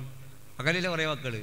അപ്പോൾ ചങ്ങായി ഞാൻ പറഞ്ഞല്ലോ, ഒരു കച്ചവടക്കാരൻ, മീൻ കച്ചവടക്കാരൻ രാത്രി പിള്ളേർ ഉറങ്ങിയിട്ട് ഇത് വരിക. രാവിലെ പിള്ളേർ എണീക്കുന്നതിന് മുമ്പ് ചക്കൻ പോവും, അല്ലെങ്കിൽ ഉപ്പ പോവും. ഒരു ദിവസം ഹർത്താൽ. നമ്മുടെ നാട്ടിലാകുമ്പോൾ ഇടയ്ക്കിടയ്ക്ക് കിട്ടുന്ന സാധനമില്ലേ, സുഖാന്ന്, സംഭവം സുഖാന്ന്. സ്കൂളിൽ പോകണ്ട. അതാണ് നമ്മളെ പിള്ളേർക്ക് ഹർത്താൽ കേട്ട ചിരി വരും. പിറ്റേന്ന് സ്കൂളിൽ പോകണ്ടല്ല. ഹർത്താലെങ്ങാനും പിറ്റേന്ന് ക്യാൻസലാക്കിയാൽ ഈ പിള്ളേരെല്ലാം ക്യാൻസലാക്കിയാൽ കൊല്ലാൻ വിചാരിക്കും. എന്നിട്ട് അതിൻ്റെ പിറ്റേന്ന് ഹർത്താലാക്കാൻ. അങ്ങനത്തെ സന്തോഷം പിള്ളേർക്ക് ഹർത്താലിന്. അപ്പം ഹർത്താലിന് ചില സമയത്ത് ഈ പണിക്കില്ല, നിങ്ങളാരും പണിക്ക് വയ്ക്കേ എന്നിട്ടില്ലേ, അങ്ങനെ വെച്ചില്ലേ. അപ്പൊ പണിക്കോകാത്തൊരു ദിവസം ഉപ്പ എവിടെയെങ്കിലും പുറത്തിരിക്കണുണ്ടാൽ ഈ മക്കൾ ഇങ്ങനെ കണ്ണും തിരുമ്മിയിട്ട് വരും. മുറ്റത്തുണ്ടാവും സാധാരണ കാണാത്തൊരു സാധനം ഇരിക്കുന്നു. ഓടിപ്പോയിട്ട് ചോദിക്കും, ഉമ്മ നിങ്ങൾ എപ്പോഴും പറഞ്ഞുകൊണ്ടിരിക്കുന്ന ഈ അബൂബക്കർ എന്ന് പറയുന്ന സാധനമായി പുറത്തിരിക്കുന്നത്. മക്കളും ഉപ്പയും തമ്മിൽ ഇത്രയും ബന്ധമുള്ളൂ, ഒരു അബൂബക്കറും മക്കളും. അപ്പം അതാവാൻ പാടില്ല, നമ്മളാവാൻ പാടില്ല. ഏത് പണിക്ക് പോയാലും പണിക്ക് പോയില്ലേ എന്ന് തർക്കമില്ല. നിങ്ങൾ കുട്ടികൾ ഉറങ്ങുന്നതിന് മുമ്പ് പൊരയിലെത്തുക, മക്കൾ ഉറങ്ങുന്നതിന് മുമ്പ് പൊരയിലെത്തുക. എങ്ങനെ എന്നോട് ചോദിക്കും ഇനി എപ്പോൾ എത്തുകയെന്ന്. പക്ഷെ ഞാൻ ഉറങ്ങുന്നതിന് എണീപ്പിച്ച് ലെവലാക്കിയിട്ട് വരുന്നതിനുള്ള ബോധമുണ്ട്. അപ്പോ ഈ കുട്ടിനെ വിളിച്ചിട്ട്, നിന്നെ വിളിച്ചിട്ട് ഇങ്ങനെയല്ലേ നിന്റെ ഉമ്മ പറയാ, ശപിക്കപ്പെട്ടോനെ. ഒരു ഉമ്മയുടെയും ബാപ്പയുടെയും നാവിൽ നിന്നൊരു കുഞ്ഞിനെ കുറിച്ച് ശപിക്കപ്പെട്ടോനെ, ശൈത്താനെ എന്ന് വിളിച്ചാൽ ആ കുഞ്ഞിൻ്റെ ജീവിതം താറുമാറാകും. അതുകൊണ്ട് നല്ല വാക്കുകളിൽ നിങ്ങൾ അവരെ വിളിക്കുക, അവർക്ക് വേണ്ടി നിങ്ങൾ ദുആ ചെയ്യുക. മാതാപിതാക്കളുടെ പ്രാർത്ഥനയാണ് ഒരു മകളുടെ ഭാവി ജീവിതം നിർണ്ണയിക്കപ്പെടുന്നത്. അതുകൊണ്ട് നിങ്ങൾ അങ്ങനെ ആവണം. അതാണ് ദീൻ നമ്മെ പഠിപ്പിച്ചത്. അല്ലാഹു നമ്മുടെ കുട്ടികളെ സാലിയായ മക്കളൊക്കെ തരട്ടെ. എന്നിട്ട് ഇവനോട് പറഞ്ഞു, നീ എന്തിനാ വന്നെന്ന് വെച്ചു. ഞാൻ പറഞ്ഞു, നിങ്ങളുടെ പട്ടാളത്തിൽ ചേരാനാണ്. അലി ഇബ്നു അബീ ത്വാലിബ് റളിയല്ലാഹു അൻഹുവിന്റെ ഇസ്ലാമിക പട്ടാളത്തിൽ ഇബ്നു മുൽജിമിനെയും ചേർത്തു. അതിവേഗം ഇവൻ നല്ലൊരു യോദ്ധാവായി മാറി. മാസങ്ങളും വർഷങ്ങളും ഇങ്ങനെ കഴിഞ്ഞുപോയി. ആ സമയത്താണ് നെഹ്റുവാൻ യുദ്ധമുണ്ടായത്. നെഹ്റുവാൻ യുദ്ധമുണ്ടായപ്പോ യുദ്ധത്തിൽ ഇബ്നു മുൽജിം ഈറ്റപ്പൊലി പോലെ പൊരുതി. സത്യത്തിൽ ആ നെഹ്റുവാൻ യുദ്ധത്തിൽ വിജയിച്ചു. യുദ്ധത്തിന്റെ നായകൻ ഉപസൈന്യാധിപനായ ഇബ്നു മുൽജിമിനെ വിളിച്ചു. വിജയ വാർത്ത അലി റളിയല്ലാഹു ഖലീഫ അലി റളിയല്ലാഹുവിനെ അറിയിക്കാൻ വേണ്ടിയിട്ട്, അലി ഇബ്നു അബീ ത്വാലിബ് റളിയല്ലാഹുവിനെ അറിയിക്കാൻ വേണ്ടിയിട്ട്, വിജയ വാർത്ത കൂഫയിലിരിക്കുന്ന അലി റളിയല്ലാഹുവിനെ അറിയിക്കാൻ വേണ്ടിയിട്ട് ഇബ്നു മുൽജിമിനെ പറഞ്ഞു വിട്ടു. ഇബ്നു മുൽജിം അതിവേഗം തന്റെ കുതിരപ്പുറത്ത് ചാടിക്കയറി വളരെ വേഗതയിൽ പോവാണ്. കാരണം എന്താ, നമ്മൾ ജയിച്ചു. ആ വാർത്ത അറിയാൻ ഒരുപാട് ദൂരം ഇങ്ങനെ കുതിരപ്പുറത്ത് സഞ്ചരിച്ച് വിശാലമായ ഈത്തപ്പനത്തോടത്തിലൂടെ കുതിര ഇങ്ങനെ പായിച്ചുകൊണ്ടിരിക്കുമ്പോൾ എവിടെന്നോ ഒരു ലേഡീസ് വിളി, ഒരു പെണ്ണിങ്ങനെ വിളിക്കുക. പെണ്ണിന്റെ സൗണ്ട് കേട്ടപ്പോൾ ഓട്ടോമാറ്റിക് നിന്ന് അങ്ങനെ തന്നെ ചിരിക്കാനൊന്നുമില്ല, അതങ്ങനെ തന്നെയാണ്. പെണ്ണിന്റെ സൗണ്ട് കേട്ടപ്പോൾ ഓട്ടോമാറ്റിക് നിന്ന് 4 ഭാഗം ഇങ്ങനെ നോക്കി.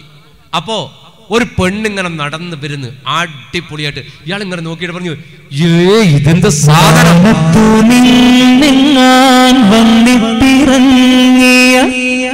മലഖയോ അതോ ഹുറാലിയോ നീലാമ്പൽ പൂവിനഴകൊത്ത മുഞ്ചത്തി മിസ്റിൽ അസീസിന്റെ പത്നിയാണ്.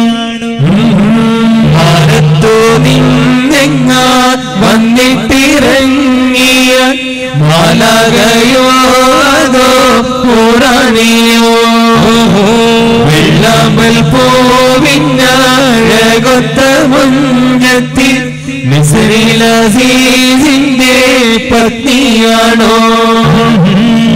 ഒരടിപൊളി പെണ്ണിങ്ങനെ നടന്നു വരികയാണ്. ഈ നടത്തം കണ്ടപ്പോൾ തന്നെ മുൽജിമിന്റെ ഉള്ളില് ഒരു പടപടപ്പ് തുടങ്ങി. അപ്പൊ അങ്ങനെ കുതിരപ്പുറത്തിരിക്കാണ്. ഇവിടെ അടുത്ത് വന്നിട്ട് ഇങ്ങനെ നോക്കിയിട്ട് പറഞ്ഞു, ഇബ്നു മുൽജിം എന്നല്ലേ പേര്? അതെ. നീ ആരാണ്? ഞാൻ ഖത്താമി. ഖത്താമി, യുദ്ധം ജയിച്ചു അല്ലേ? വിജയവാർത്ത ഖലീഫ അറിയിക്കാനുള്ള ഓട്ടത്തിലാണല്ലേ? അതെ. അടിപൊളി. എന്നാല് ഇബ്നു മുൽജിം വിരോധം ഇല്ലെങ്കിൽ ഒന്നെൻ്റെ കൂടെ വീട് വരെ വരുമോ, എൻ്റെ പുര വരെ വരുമോ? ഇപ്പൊ കുതിരപ്പുറത്ത് ഇറങ്ങിയിട്ട് പറഞ്ഞു എന്ത് വിരോധോ, ഞാൻ ഇതാ വന്ന്. ഇവിടെ മുന്നിലും ഇവൻ ബാക്കിലും കുതിരനെ അങ്ങനെ പിടിച്ചിട്ട് ഇവൻ നടന്നു. ഇവളാണെങ്കിലോ പരമാവധി ഇവനെ ഒന്ന് സുഖിപ്പിക്കാനുള്ള തീരുമാനത്തിലാണ്. ആടിക്കൊയഞ്ഞ് അങ്ങനെ പോക്കാം. ഇവൻ ബാക്കിലും അതേപോലെ ആടിക്കൊയഞ്ഞിട്ട് പോയി. ഖത്താമിയുടെ വീട്ടിൽ വന്നു. ആ വീട്ടിൻ്റെ ഉള്ളിൽ കൊണ്ടുയിരുത്തി, പുറത്തല്ല ഉള്ളിൽ തന്നെ കൊണ്ടുയിരുത്തി, ഒരു പ്രത്യേക മുറിയിൽ അവിടെ ഇരുത്തി. എന്നിട്ട് വെള്ളമൊക്കെ കൊടുത്ത് ഓസി കിട്ടുന്ന വെള്ളം അടിച്ചപ്പം കുടിച്ച്, വെള്ളം കുടിച്ചിട്ട് ഇങ്ങനെ ഇരുന്നപ്പോൾ ഇവള് ചോദിച്ച്, പിന്നെ ഇബ്നു മുൽജിം, നിങ്ങളിപ്പോൾ ഇസ്ലാമിക സൈന്യത്തിൻ്റെ ഒരംഗമല്ലേ? അതെ. യുദ്ധമൊക്കെ നന്നായിട്ട് ജയിക്കുകയാണല്ലേ? അതെ. അമീറുൽ മുഅ്മിനീൻ ഖലീഫയുടെ പാർട്ടി നന്നായിട്ട് വിജയിക്കുന്നുണ്ടല്ലേ? ഉണ്ടല്ലോ, അൽഹംദുലില്ലാഹ്. എന്നാലേ ഞാനൊരു കാര്യം ചോദിക്കട്ടെ നിങ്ങളോട്. 2 കൊല്ലം മുമ്പ് മദീനയുടെ അതിർത്തി ഭാഗത്ത് ഒരു യുദ്ധം നടന്നിരുന്നു. ആ യുദ്ധത്തിൽ അലി റളിയല്ലാഹു അൻഹുവിന്റെ പട്ടാളത്തെ എതിർക്കാൻ വേണ്ടി എന്റെ ഭർത്താവും എന്റെ പിതാവും ശത്രുവിന്റെ ഭാഗത്തുണ്ടായിരുന്നു.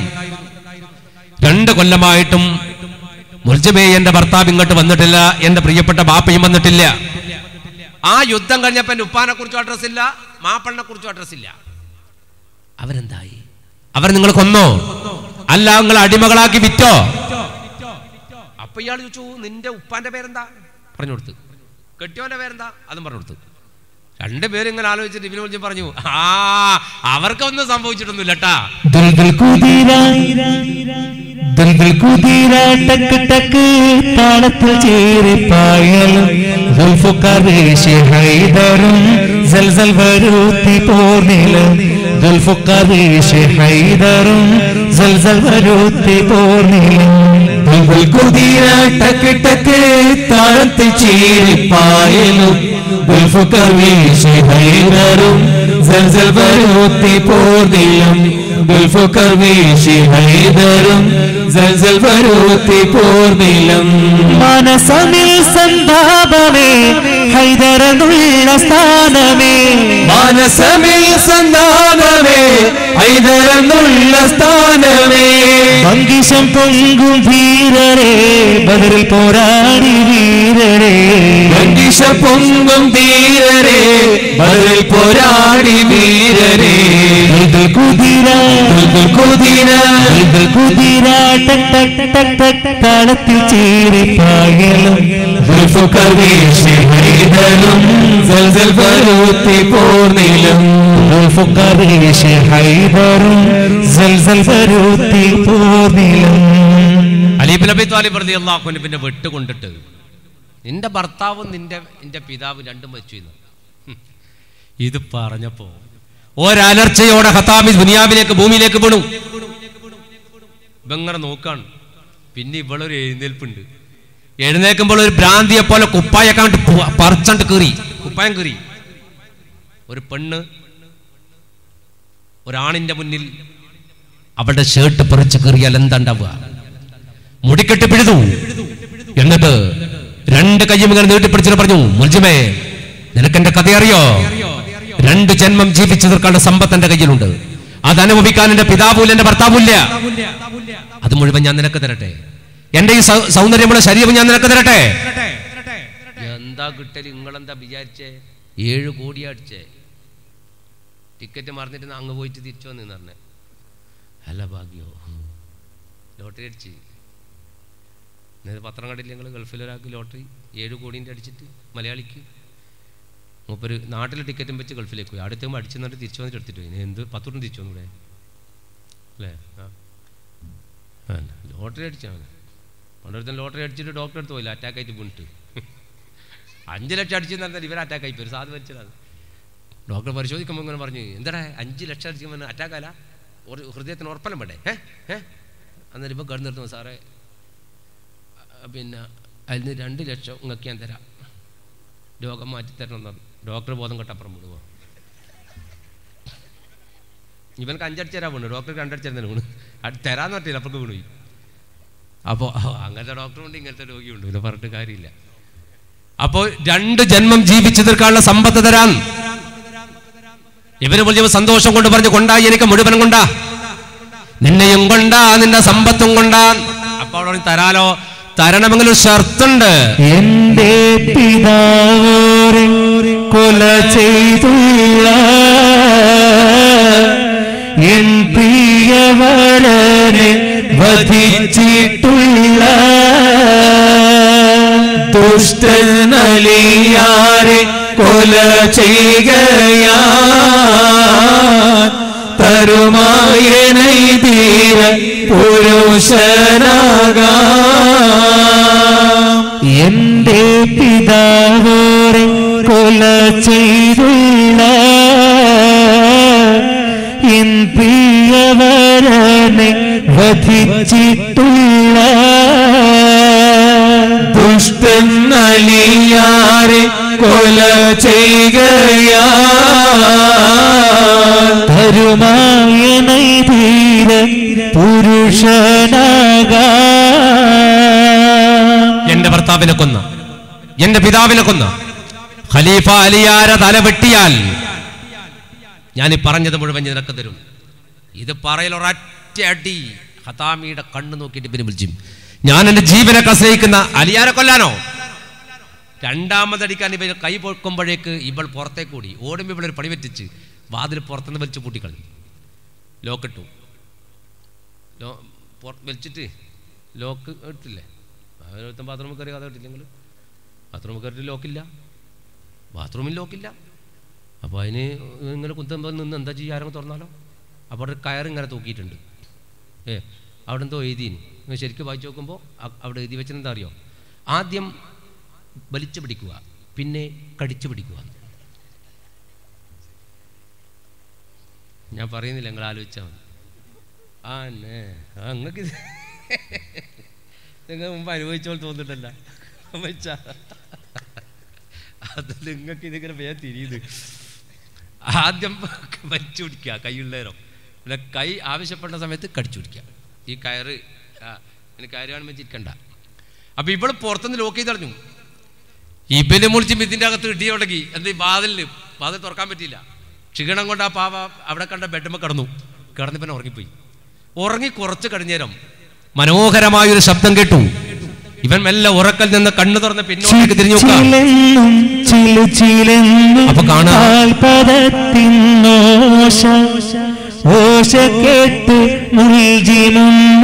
പിന്തിരിഞ്ഞു നോക്കി. ചിച്ചിലെന്നും ചിലുചിലെന്നും കാൽപദത്തിന്നോശ ഓശ കേട്ട് മുൾജിമൊന്ന് പിന്തിരിഞ്ഞു നോക്കി. നോക്കുമ്പോ കാണുന്ന കാഴ്ച ഖതാമി റൂമിലേക്ക് വരാൻ. എങ്ങനാ വരുന്നത്? പൂർണ്ണ നഗ്നയായിട്ടാ വരുന്നത്. ബക്കറ്റ് കൊടുത്തിട്ടാ പൂർണ്ണ നഗ്നയായിട്ടാ.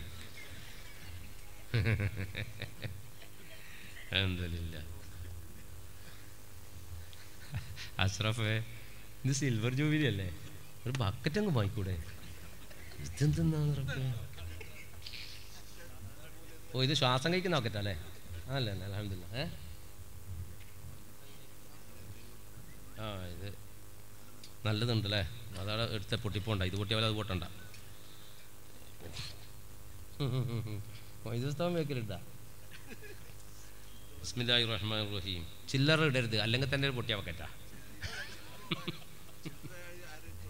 ഇല്ല അല്ലേ? അൽഹംദുലില്ലാ. ബിസ്മില്ലാഹിർ റഹ്മാനിർ റഹീം. എന്താ നിങ്ങൾ ഇടുന്ന? വേണ്ട, കൂട്ട്. എന്താ ഇവിടുന്ന് മമ്മച്ചാൻ്റെ വാങ്ങിട്ട് എല്ലാവരും വാങ്ങിക്കോ. എല്ലാവരും ഇട്ടോ, ഇൻഷാ അല്ലാ. അതങ്ങനെ വരും.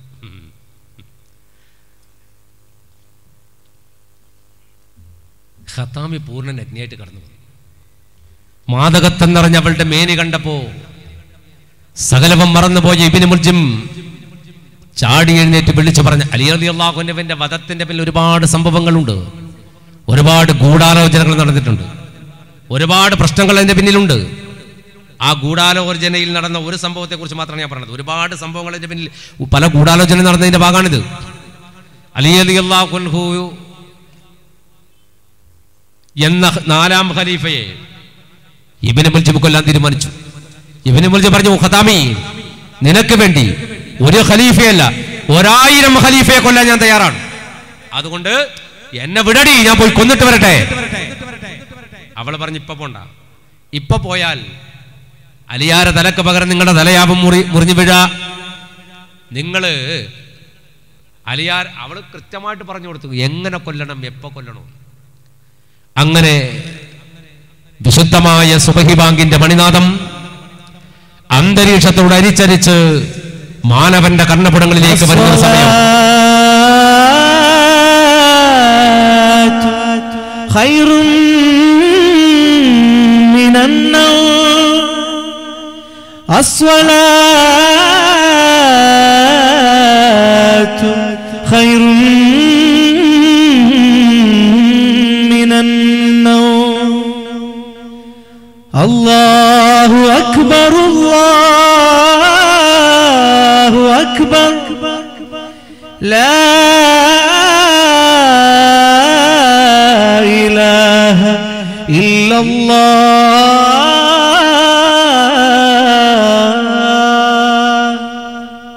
മനോഹരമായ സുബഹി ബാങ്കിന്റെ മണിനാദം പള്ളിയുടെ മിനാരങ്ങളിൽ നിന്ന് ഒഴുകി വന്നപ്പോ എവരെ മുൽജം ചട്ടിപ്പടിച്ച് ചാടിയിരുന്നിട്ടു. ഖതാമി പറഞ്ഞുറപ്പിച്ചു കൊടുത്ത പോലെ വിഷത്തിലൂട്ടപ്പെട്ട മൂർച്ചയുള്ള വാളുമെടുത്ത് അലി ഇബ്നു അബീ ത്വാലിബ് റളിയല്ലാഹു അൻഹുവിന്റെ കൊച്ചുകൂര് ലക്ഷ്യമാക്കി നടന്നു. വീട്ടിൽ നിന്ന് ബാങ്ക് കേട്ട് സുന്നത്ത് നിസ്കാരം കഴിഞ്ഞ് പള്ളിയിലേക്ക് നടന്നു വരാനിറങ്ങുന്ന മഹാനായ അലി ഇബ്നു അബീ ത്വാലിബ് റളിയല്ലാഹു അൻഹുവിന്റെ മൂർദാബ് നോക്കിയിട്ട് ഇബ്നു മുൽജിം വെട്ടി. ആ വാൾ ആണ്ടിറങ്ങി തലയിലൂടെ ചോരക്കളം ഒഴുകി. അലി ഇബ്നു അബീ ത്വാലിബ് റളിയല്ലാഹു അൻഹു വീണു. ഇബ്നു മുൽജിം നോക്കി പറഞ്ഞൊരു വർത്താനുണ്ട്, വർഷങ്ങൾക്ക് മുമ്പ് നീ എന്റെ കൊലയാളിയാകുമെന്ന് ഞാൻ നിന്നോട് പറഞ്ഞപ്പോ നീ അത് നിഷേധിച്ചുവല്ലേ? എന്നാൽ നീ ആ ദൗത്യവും ആ കാര്യവും എത്തിച്ചിട്ടുണ്ടല്ലോ എന്ന് ഓടി വന്ന മനുഷ്യന്മാരോട് അലി റളിയല്ലാഹു അൻഹു പറഞ്ഞു, പ്രിയപ്പെട്ടവരെ, എനിക്ക് ജീവിതം ബാക്കിയുണ്ടെങ്കിൽ അവന് ചെയ്യേണ്ടത് ഞാൻ ചെയ്തുകൊള്ളാം. അല്ല, ഞാൻ എന്റെ ഈ ജീവിതം ഇവിടെ അവസാനിക്കുകയാണെങ്കിൽ നിങ്ങൾ വേണ്ടത് ചെയ്തുകൊള്ളുക എന്ന്. പക്ഷേ അള്ളാഹുവിന്റെ അലംഘനീയമായ വിധിയാണത്. ഇസ്ലാമിക് റിപ്പബ്ലിക്കിന്റെ 4ാം ഖലീഫ മഹാനായ അലി ഇബ്നു അബീ ത്വാലിബ് റളിയല്ലാഹു അൻഹു പറഞ്ഞുപോയി, പൊന്നുമക്കൾ അനാഥരായി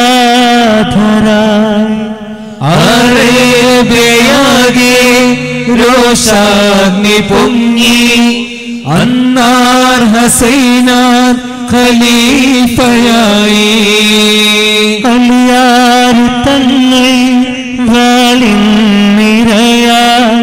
ആ പൊന്നുമക്കൾ അനാഥരായി. അലി റളിയല്ലാഹു അൻഹുവിന്റെ വഫാത്തോടുകൂടി അറേബ്യൻ ജനത 4 വിഭാഗമായിട്ട് പിരിഞ്ഞു. രൂക്ഷമായ ഒരാഭ്യന്തര കലഹത്തിലേക്ക് അറേബ്യ പോവുകയാണ്. സിറിയക്കാർ ഉസൈർ റളിയല്ലാഹു അൻഹുവിനെ ഖലീഫയാക്കി, കൂഫക്കാർ അസർദ് മുആവിയ റളിയല്ലാഹു അൻഹുവിനെ ഖലീഫയാക്കി. ഇസ്ലാമിക രാജ്യത്ത് ആദ്യമായിട്ട് 2 പ്രദേശങ്ങളിൽ 2 ഖലീഫമാർ.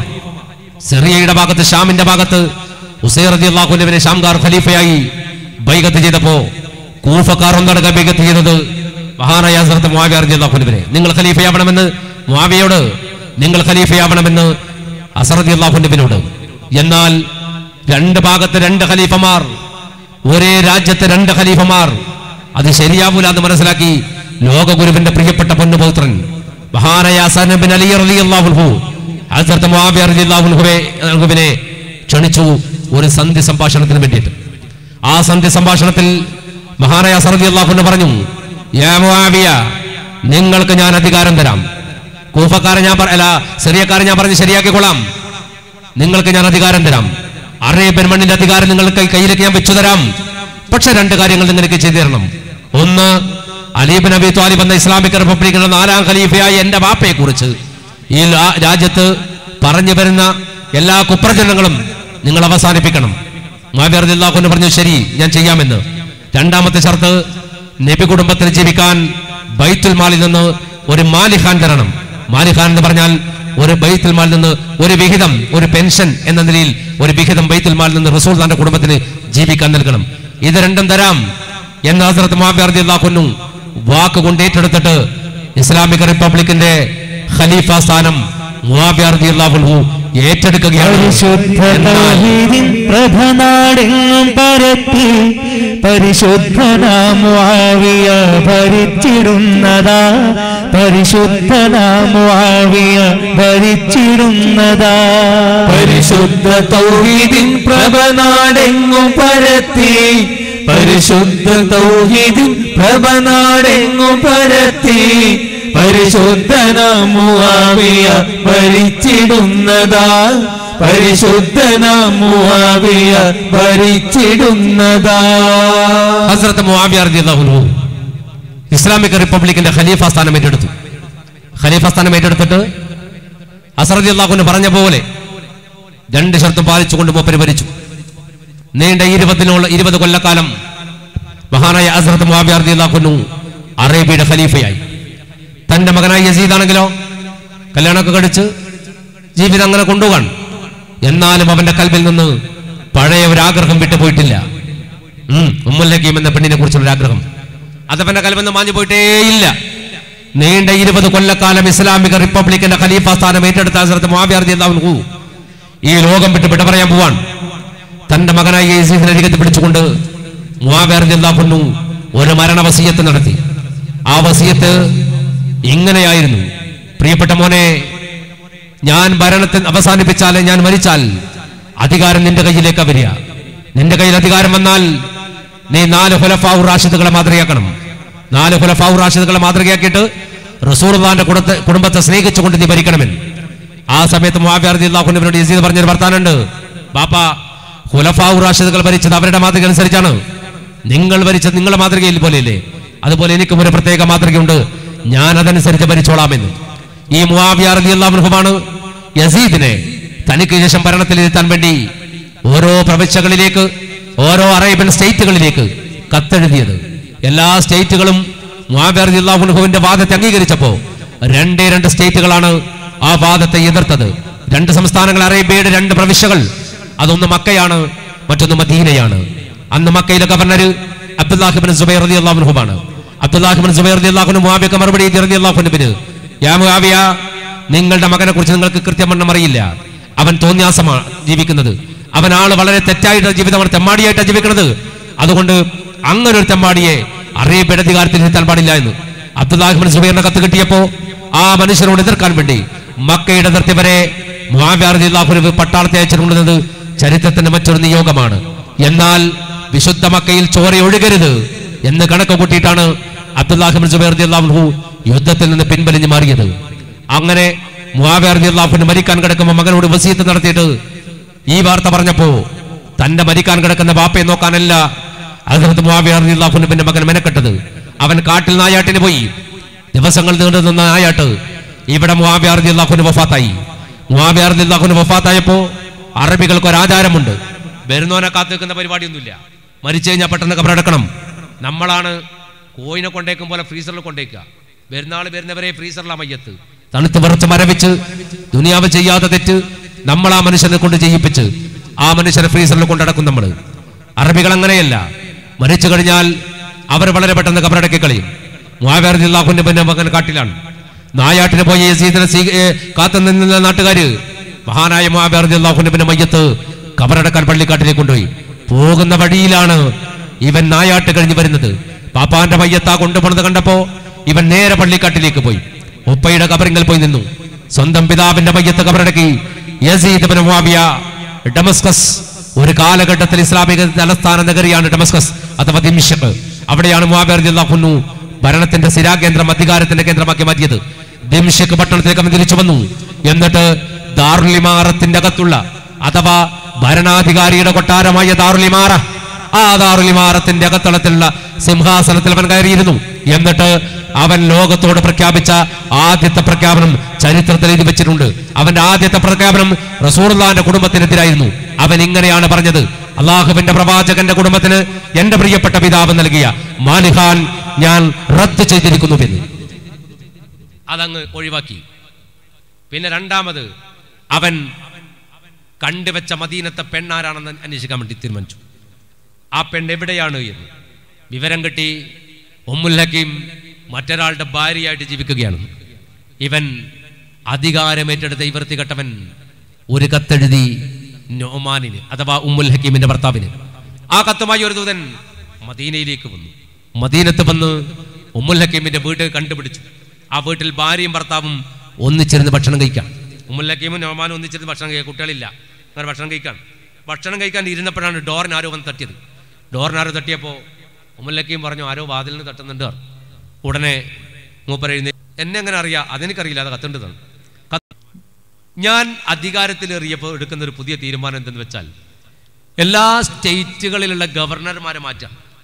പുതിയ ഒരാൾ അധികാരത്തിൽ വന്നാൽ, ഇപ്പോൾ നമ്മളെ നാട്ടിൽ തന്നെ സെൻട്രൽ ഗവൺമെൻറ്റിൻ്റെ അധികാരത്തിൽ ഒരാൾ വന്നാൽ, ആൾ മാറി പ്രധാനമന്ത്രിയൊക്കെ മാറിയാൽ ആദ്യം ചെയ്യുന്ന പണി അയാൾക്ക് വേണ്ടപ്പെട്ട ആളെല്ലാം ഗവർണറാക്കും. എല്ലാ നാട്ടിലും ഗവർണറാക്കും. അവിടെ പിടിച്ചിട്ട് ഒന്നും അറിയാത്തവനെ പിടിച്ചിട്ട് ആക്കും. ഒന്നും പറയുന്നില്ല. മാറ്റും എല്ലാം മാറ്റും. അപ്പോൾ ഞാൻ ഗവർണർമാരെയൊക്കെ മാറ്റാൻ തീരുമാനിച്ചിട്ടുണ്ട്. നല്ല ചുറുചുറുക്കുള്ള തൻ്റെ ഇടമുള്ള ആൺകുട്ടികളെയാണ് ഗവർണറാക്കാൻ തീരുമാനിച്ചത്. അപ്പം അങ്ങനെ അന്വേഷിക്കുമ്പോൾ നിന്നെക്കുറിച്ച് എനിക്ക് വിവരം കിട്ടി. നീ നല്ല ഉഷാറാന്നാ പറയുന്നട്ടെ, അതുകൊണ്ട് നിന്നെ ഗവർണറാക്കാൻ ഞാൻ തീരുമാനിച്ചിന്. കത്ത് കിട്ടിയ ഉടനെ നീ ഡമസ്കസിലേക്ക് വരണമെന്നോ. ഈ കത്ത് വായിച്ചിട്ട്, ഗവർണറാക്കാനുള്ള കത്ത് വായിച്ചിട്ടാണ് നോമാൻ ചിരിക്കണത്. ചിരിച്ചിട്ട് കത്തിങ്ങനെ പൂട്ടി ഭാര്യയോട് പറഞ്ഞു, എടേ ഞാൻ താൻ ഗവർണർ, നീ താൻ ഗവർണറുടെ പൊണ്ടാട്ടിയ, നീ ഗവർണറുടെ ഭാര്യയാണ്. അപ്പൊ ചോദിച്ചു, എന്തേ? യസീദ് എന്നെ ഗവർണറാക്കാൻ തീരുമാനിച്ചു. അപ്പൊ ഉമ്മുൽ ഹക്കീം പറഞ്ഞു, ആ ലാക്കിന്റെ നായ്ത്തീട്ടുണ്ടല്ല, ഓനെ ഒറ്റൊരിക്കേ കണ്ടിട്ടുള്ളൂ. അന്ന് എനക്ക് അവൻ്റെ മൂന്നാടര മനസ്സിലായി ആള് ശരിയല്ല. അതുകൊണ്ട് അവനെ നമ്പണ്ട, അവനെ വിശ്വസിക്കണ്ട, എന്തോ ഒരു ചതിയുണ്ട്. അവൻ എന്ത് ചതി? ഞാൻ ആവശ്യപ്പെട്ടൊന്നുമല്ലല്ലോ, എന്നെ തേടി കത്ത് വന്നതല്ലേ, ഞാൻ ഗവർണറാക്കാം. എടി എൻ്റെ ചുറുചുറുക്കും എൻ്റെ ഉഷാറൊക്കെ കണ്ടിട്ട് ആരോ പറഞ്ഞിട്ടുണ്ടാവും, അങ്ങനെ അങ്ങനെ അയച്ചതായിരിക്കും. അങ്ങനെ തന്നെയല്ലേ നമ്മുടെ ചുറുചുറുക്കും ആരോഗ്യം കാണുമ്പോൾ എന്നല്ല പുയാപ്പിളക്ക് വരിക, ഇപ്പം കിട്ടൂല. അപ്പോൾ അങ്ങനെ വന്നതായിരിക്കും. ഏതായാലും ഞാൻ ഇയാളുടെ കൂടെ ഒന്ന് ഡമസ്കസ് വരെ പോയിട്ട് വരാമെന്ന്. അപ്പം ഭാര്യ പറഞ്ഞു, നിങ്ങൾ ഈ ഭക്ഷണം കഴിച്ചിട്ട് പോടാ. ഭക്ഷണം കഴിച്ചിട്ട് പോ. ഭക്ഷണം വന്നിട്ടേക്കാം, ഞാൻ ഗവർണറാകട്ടെ എന്നിട്ട് ഭക്ഷണം കഴിക്കാം. ഭക്ഷണം കഴിക്കാതെ ഭാര്യയോട് സലാം പറഞ്ഞ് നുഅ്മാൻ ഡമസ്കസിലേക്ക് പോയി. ഡമസ്കസ് പോകുമ്പോൾ ഈ അലാക്കിൻ്റെ കാക്ക ഒരു ഇരുമ്പിൻ്റെ കമ്പിയും കുത്തി ഇങ്ങനെ നടക്കാണ് ചേത്തൻ പറഞ്ഞിട്ടുണ്ട്. ഇരുമ്പിൻ്റെ കമ്പി ഇങ്ങനെ കുത്തിപ്പിടിച്ചിട്ട് ഇങ്ങനെ മുറ്റത്തൂടെ നടക്കാണ് യസീദ്. നുഅ്മാനെ കണ്ടപ്പോൾ കമ്പിയായിട്ട് വലിച്ചെറിഞ്ഞിട്ട് ഓടി വന്ന് ഇങ്ങനെ ചേർത്ത് പിടിച്ചു, കെട്ടിപ്പിടിച്ചു. ചിലപ്പോൾ എയർപോർട്ട് കാണാം, എയർപോർട്ടിൽ പോയിട്ട് കണ്ടില്ല. ഇങ്ങനെ പാവം ഗൾഫിൽ നിന്ന് വരുന്ന ഭർത്താവിനെ നോക്കി ഭാര്യ ഇങ്ങനെ നിൽക്കും. ഒരു നിർത്തണ്ട് കണലം മേലോട്ടേക്ക് ഇങ്ങനെ. ഈ പാവം 4 കൊല്ലം കഴിഞ്ഞിട്ടാണ് വരിക, 2 പെട്ടിയും കൊണ്ട്. ഇയാൾ നയിച്ചത് കംപ്ലീറ്റ് ആണ് ആ പെട്ടിയിലുള്ളത്, ബാക്കിയെല്ലാം ഇവൾ ഊറ്റി കുടിച്ചിട്ടുണ്ട്. ഇപ്പുറത്ത് നിന്ന് ഇങ്ങനെ ഉന്തി വരുമ്പോൾ ഇവളിങ്ങനെ നോക്കൂ, 2 പെട്ടി 4 കൊല്ലം കൊണ്ട് തീരാന്ത്. ഇനി ഇവനെ കാണാതെ പൊട്ടിയായിട്ടാണ് വരുന്നുണ്ടെങ്കിലോ, ട്രോളി നിറച്ചും പൊട്ടി, ഇവനിങ്ങനെ ബേക്കൊന്ന് ഉന്തിയിട്ട് ഇങ്ങനെ വരികയാണെങ്കിൽ ഇവളൊരു പിടുത്തുണ്ട്, കെട്ടിപ്പിടുത്തോ, ഇവനെല്ലാം പൊട്ടി. അന്നേരം ഇവൻ ബേക്കെന്ന് പറയും, ഞാനും ഒരു വെട്ടിയായിരുന്നുവെങ്കിൽ എത്ര നന്നായിരുന്നു.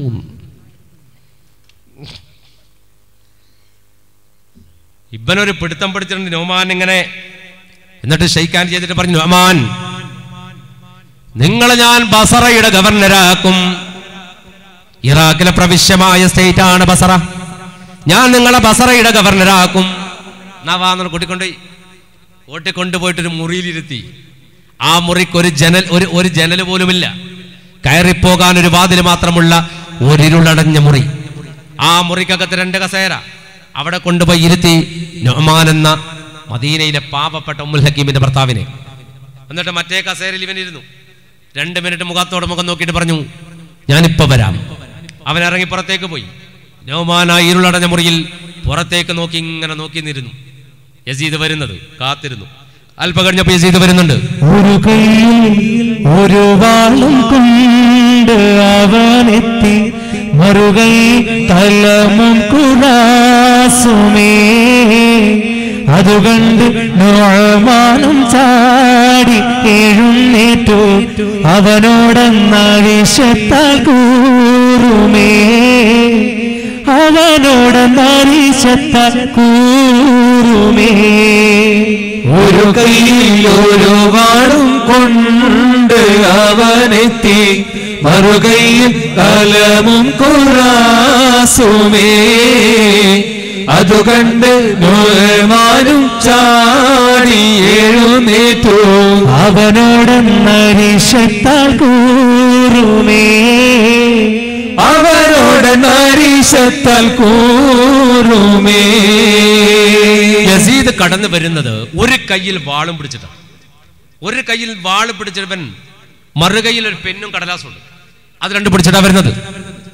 പേനയും കടലാസും ഒരു കയ്യിൽ, ഒരു പിടിച്ച വാൾ മറുകൈയിൽ. പെണ്ണുങ്ങളുടെ ഭാഗത്ത് എന്തോ ഒരു പ്രയാസമുണ്ട് അല്ലേ, സൗണ്ടിന്റെ പ്രയാസം ഉണ്ടെന്ന് എനിക്ക് ഇവർ പറയുന്നുണ്ട്. അവർക്ക് എന്തോ എക്കോ അടിച്ചിട്ട് തിരിയുന്നില്ല അറിയുന്നത്. ഇൻഷാ അല്ലാഹ് നാളെ അത് ശരിയാക്കും. അപ്പോൾ ഇന്നത്തെ കാര്യം പോക്കാം. പോക്കായി. അപ്പോൾ മൈക്ക് ശരിയാക്കിയിട്ട് നമുക്ക് ബാക്കി തുടങ്ങാല്ലേ. ഇയാളെ കൊണ്ടുവന്ന് ഒരാൾ കയറിയവരെ അന്ന് ദീർഘായുസിട്ടേ. അപ്പോൾ 20 കൊല്ലത്തെ ബന്ധം കൊണ്ടാണ് നമ്മളങ്ങനെ പറയുന്നത്. അന്നേ ഇങ്ങനെ തന്നെ ഒരു ബാല്യക്കാരൻ തന്നെ. ഇതേ നോക്കിയിട്ട് അള്ളാഹ് നിലനിർത്തി തരട്ടെ ഇൻഷാ അല്ലാഹ്. നല്ല ആരോഗ്യമുള്ള ചെറുപ്പക്കാരെന്നൊക്കെ പറയേണ്ടത് ഇപ്പോൾ നോമാനെ കുറിച്ചല്ല, അമ്മച്ചാനെ കുറിച്ചാണ്. ഈ നോമാൻ ഇവന് വാളും കൊണ്ട് ഇങ്ങ് വരുന്ന കണ്ടപ്പോ ചാടി എഴുന്നേറ്റിട്ട് തൻ്റെ ഉറയിൽ കിടക്കുന്ന വാൾ വലിച്ചൂരി എന്നിട്ട് യസീദിന്റെ നെറ്റിയുടെ നേരെ ഈ വാൾ ഇങ്ങനെ ഉയർത്തിപ്പിടിച്ചു വെച്ചു. യസീദ്, ഈ ഇരുളടഞ്ഞ മുറിക്കകത്ത് എന്നെ ഇരുത്തിയിട്ട് ഊരി പിടിച്ച വാളുമായി കടന്നു വരാൻ എന്താ തീരുമാനം? കൊല്ലാനാണോ?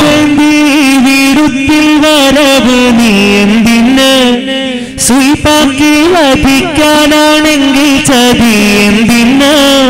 കാര്യം നീ മനസ്സിലിരുന്ന് ശരിയല്ലെന്ന് തീരുമാനിക്കാൻ വീതി അതിന് ശേഷമായെന്ന്.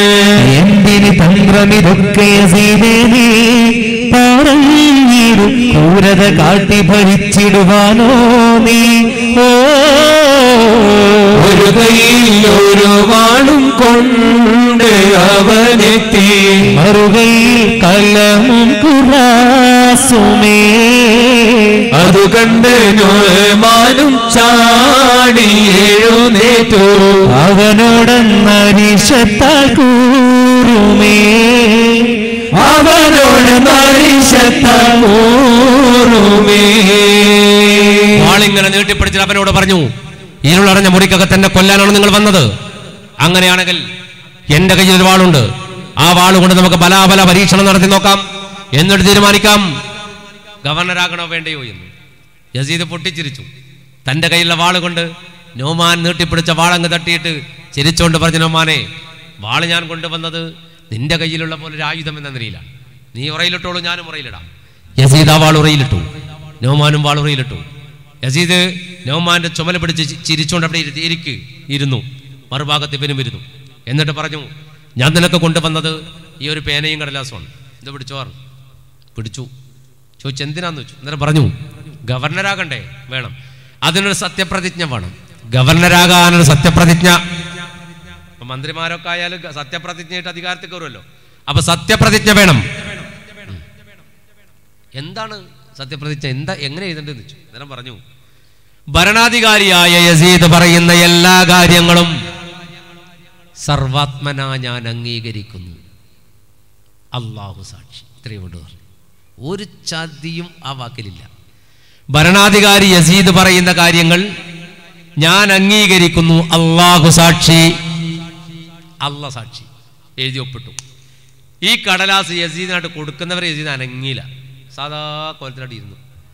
അങ്ങ് ഈ എഴുത്തങ്ങട്ട് കൈ കിട്ടിയപ്പോ ചാടി എന്നിട്ട് യസീദ് പൊട്ടിച്ചിരിച്ചോണ്ട് പറഞ്ഞു, എന്താ എഴുതിയെന്ന് വെച്ചു. നീ എന്താ എഴുതിയേ?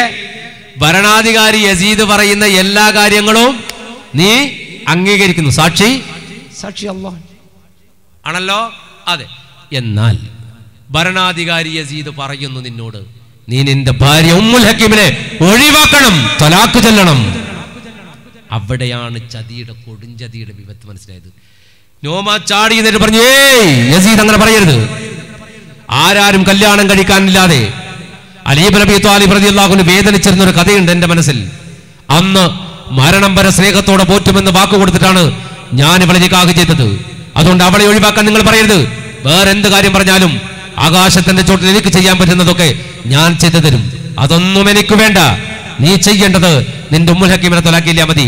നിനക്ക് അല്ലാഹനെ വേണോ ഉമ്മുൽ ഹക്കീമിനെ വേണം? എന്താ ചോദ്യം? അവസാനം അള്ളാഹുവിനെ സാക്ഷി നിർത്തിയ കാരണത്താൽ പാവം നുഅ്മാൻ ഉമ്മുൽ ഹക്കീമിനെ തൊലാക്ക് ചൊല്ലി തൊലാക്കിന്റെ വിവരമടങ്ങുന്ന കത്ത് ഉമ്മുൽ ഹക്കീമിന്റെ വീട്ടിന്റെ അകത്തേക്ക് എത്തിക്കപ്പെട്ടു. ആ പാവം പെണ്ണ് പൊട്ടിക്കരഞ്ഞിട്ട് പറഞ്ഞു, ഇതിലെന്തോ ഒരു ചതിയുണ്ട്.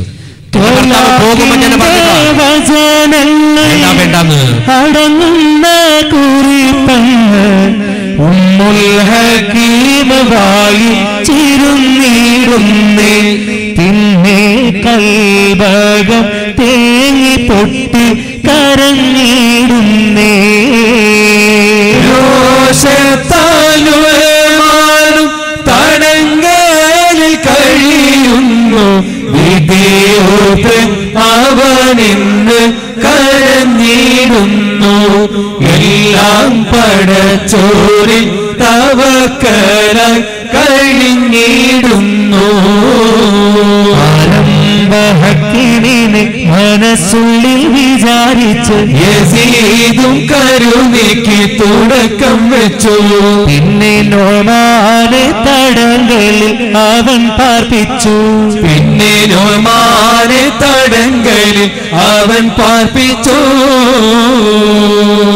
അതെ, ത്വലാഖ് ചൊല്ലപ്പെട്ടു ഉമ്മുൽ ഹക്കീം എന്ന പാവം പെണ്ണ്. മദീനയുടെ വീട്ടിന്റെ അകത്ത് പൊട്ടിക്കരഞ്ഞു പോയി. തന്റെ ഭർത്താവ് എന്തിനാണ് ഉപേക്ഷിച്ചത്? അധികാരം കയ്യിൽ കിട്ടിയപ്പോൾ ഭാര്യ മറന്നുപോയോ? അധികാരവും സമ്പത്തൊക്കെ കയ്യിൽ കിട്ടിയപ്പോ പാവപ്പെട്ട എന്നെ എൻ്റെ ഭർത്താവ് മറന്നുപോയോ? കഥയറിയാതെ ആ പാവ പെണ്ണ് പരിതപിച്ചു. എന്നാൽ നോമാൻ ഗവർണറായില്ല. ആ പാവം മനുഷ്യൻ ഇരുന്ന മുറിക്കകത്ത് തടവറയാക്കപ്പെട്ടു. ജയിലിനകത്ത് നോമാനിനെ ആ വൃത്തികെട്ടവൻ പൂട്ടിയിട്ടു. ഇപ്പൊ ഭാര്യയുമില്ല, ഗവർണറും സ്ഥാനമില്ലാണ്ട്. അങ്ങനെ ഇദ്ദയുടെ കാലഘട്ടം മെല്ലെ ഉരുണ്ട് കഴിഞ്ഞു. മഹാനായ അസർ റളിയല്ലാഹു അൻഹു തൻ്റെ വീട്ടിൽ വളർന്ന പെണ്ണാണവൾ. അതുകൊണ്ട് തന്നെ അവൾ ത്വലാഖ് ചൊല്ലപ്പെട്ട വിവരമറിഞ്ഞപ്പോ ആ കുടുംബത്തിന് അഥവാ അവൾക്ക് സുരക്ഷിതത്വം നൽകാൻ വേണ്ടി തൻ്റെ വീട്ടിൽ നിന്ന് ഭക്ഷണവും പാനീയങ്ങളും അസർ റളിയല്ലാഹു അൻഹു അവിടെത്തിക്കുമായിരുന്നു. റസൂലുള്ളാഹിന്റെ കുടുംബം നീണ്ട കുടുംബമല്ലേ, ആ കുടുംബത്തിന്റെ മുഴുവൻ ഭാരിച്ച ചുമതലയും ഹസൻ ബിൻ അലി റളിയല്ലാഹു അൻഹുവിന്റെ കയ്യിലാണ്. അതിന് കൂടെയാണിപ്പോൾ തൻ്റെ വീട്ടിൽ വളർന്ന പെൺകുട്ടിയുടെ ചുമതലയും ഏറ്റെടുക്കേണ്ടി വന്നു.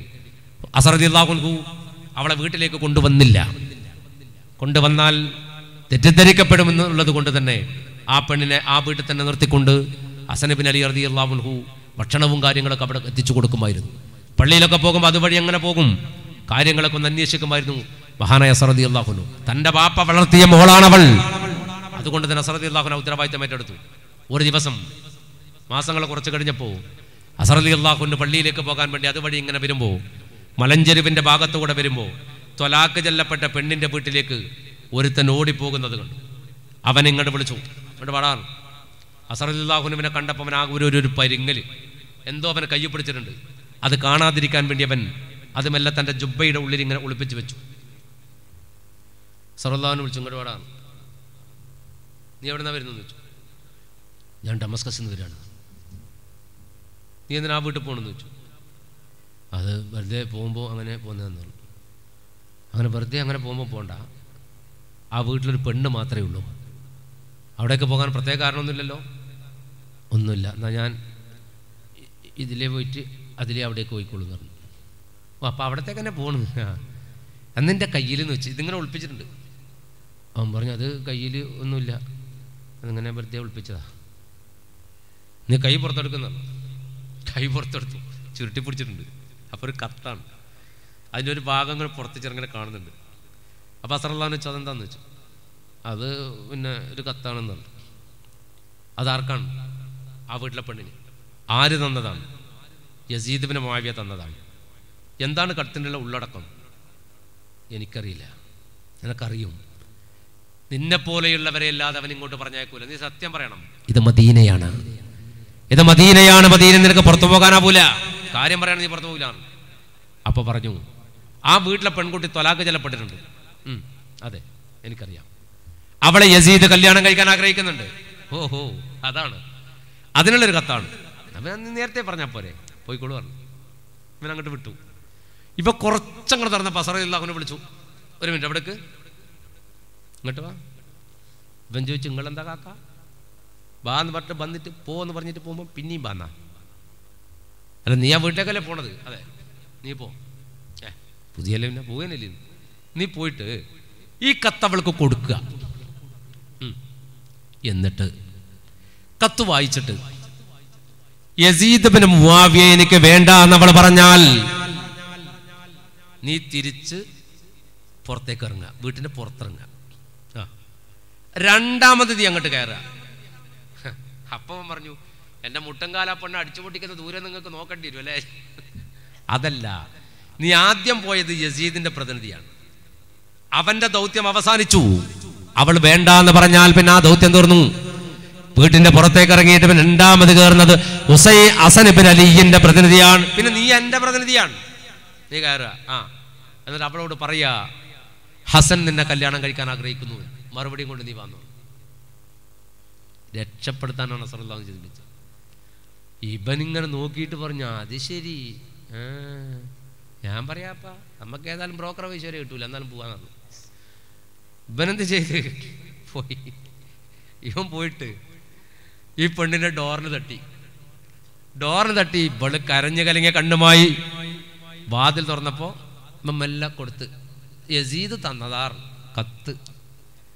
പൊട്ടിച്ച് വായിച്ചു നോക്കുമ്പോൾ അതിൽ എഴുതി, നിന്റെ ഭർത്താവ് നിന്നെ ത്വലാഖ് ചെല്ലപ്പെട്ട വിവരം ഞാൻ അറിഞ്ഞു, നീ വിട്, അത് വിട്ടെ. അവനൊരു കേവലം ഒരു പട്ടാളക്കാരനാണ്. എന്നാൽ അറേബ്യൻ രാജ്യത്തിലെ ഭരണാധികാരി ഖലീഫ യസീദ് ബിൻ മുആവിയ നിന്നെ കല്യാണം കഴിക്കാൻ ആഗ്രഹിക്കുന്നു, നിന്റെ മറുപടി കിട്ടണോ? ഇതിങ്ങ് ചുരുട്ടിയിട്ട് ഒരൊറ്റ ഏറോട്ട് കൊടുത്ത് കൊടന്നോന്റെ മോന്തക്ക്. ഇവൻ ഇങ്ങനെ മേലോട്ട് നോക്കിക്കുന്നു, ഏറിട്ടിട്ട് ഇവൻ ഇങ്ങനെ തിരിഞ്ഞിട്ട് പറഞ്ഞു, എറിഞ്ഞു അല്ലേ എന്നാണ്. ഈ വർത്താനവും കൊണ്ട് ഇങ്ങോട്ട് കയറിയാൽ അടിച്ചെൻ്റെ മുട്ടുംകാൽ വിട്ട് ഇറങ്ങടാറ്. ഇവൻ ഇറങ്ങിയപ്പോൾ ഇവനിക്ക് തോന്നി, അസറുല്ലാഹിന് പറഞ്ഞിട്ടുണ്ടല്ലോ രണ്ടാമത് കയറാൻ. ഇപ്പം തിരിച്ച് കയറാണ്. അപ്പോൾ വിളിച്ച്, എന്താ ഉദ്ദേശം? നിന്റെ കാല് ഞാൻ അടിച്ച് പൊട്ടിക്കോറണം. ഇവൻ പറഞ്ഞു, കാലടന്നോട്ട് കാലെന്താ പണിയെടുത്തിന്, പാവം കാലട കൊടുക്കട്ട്.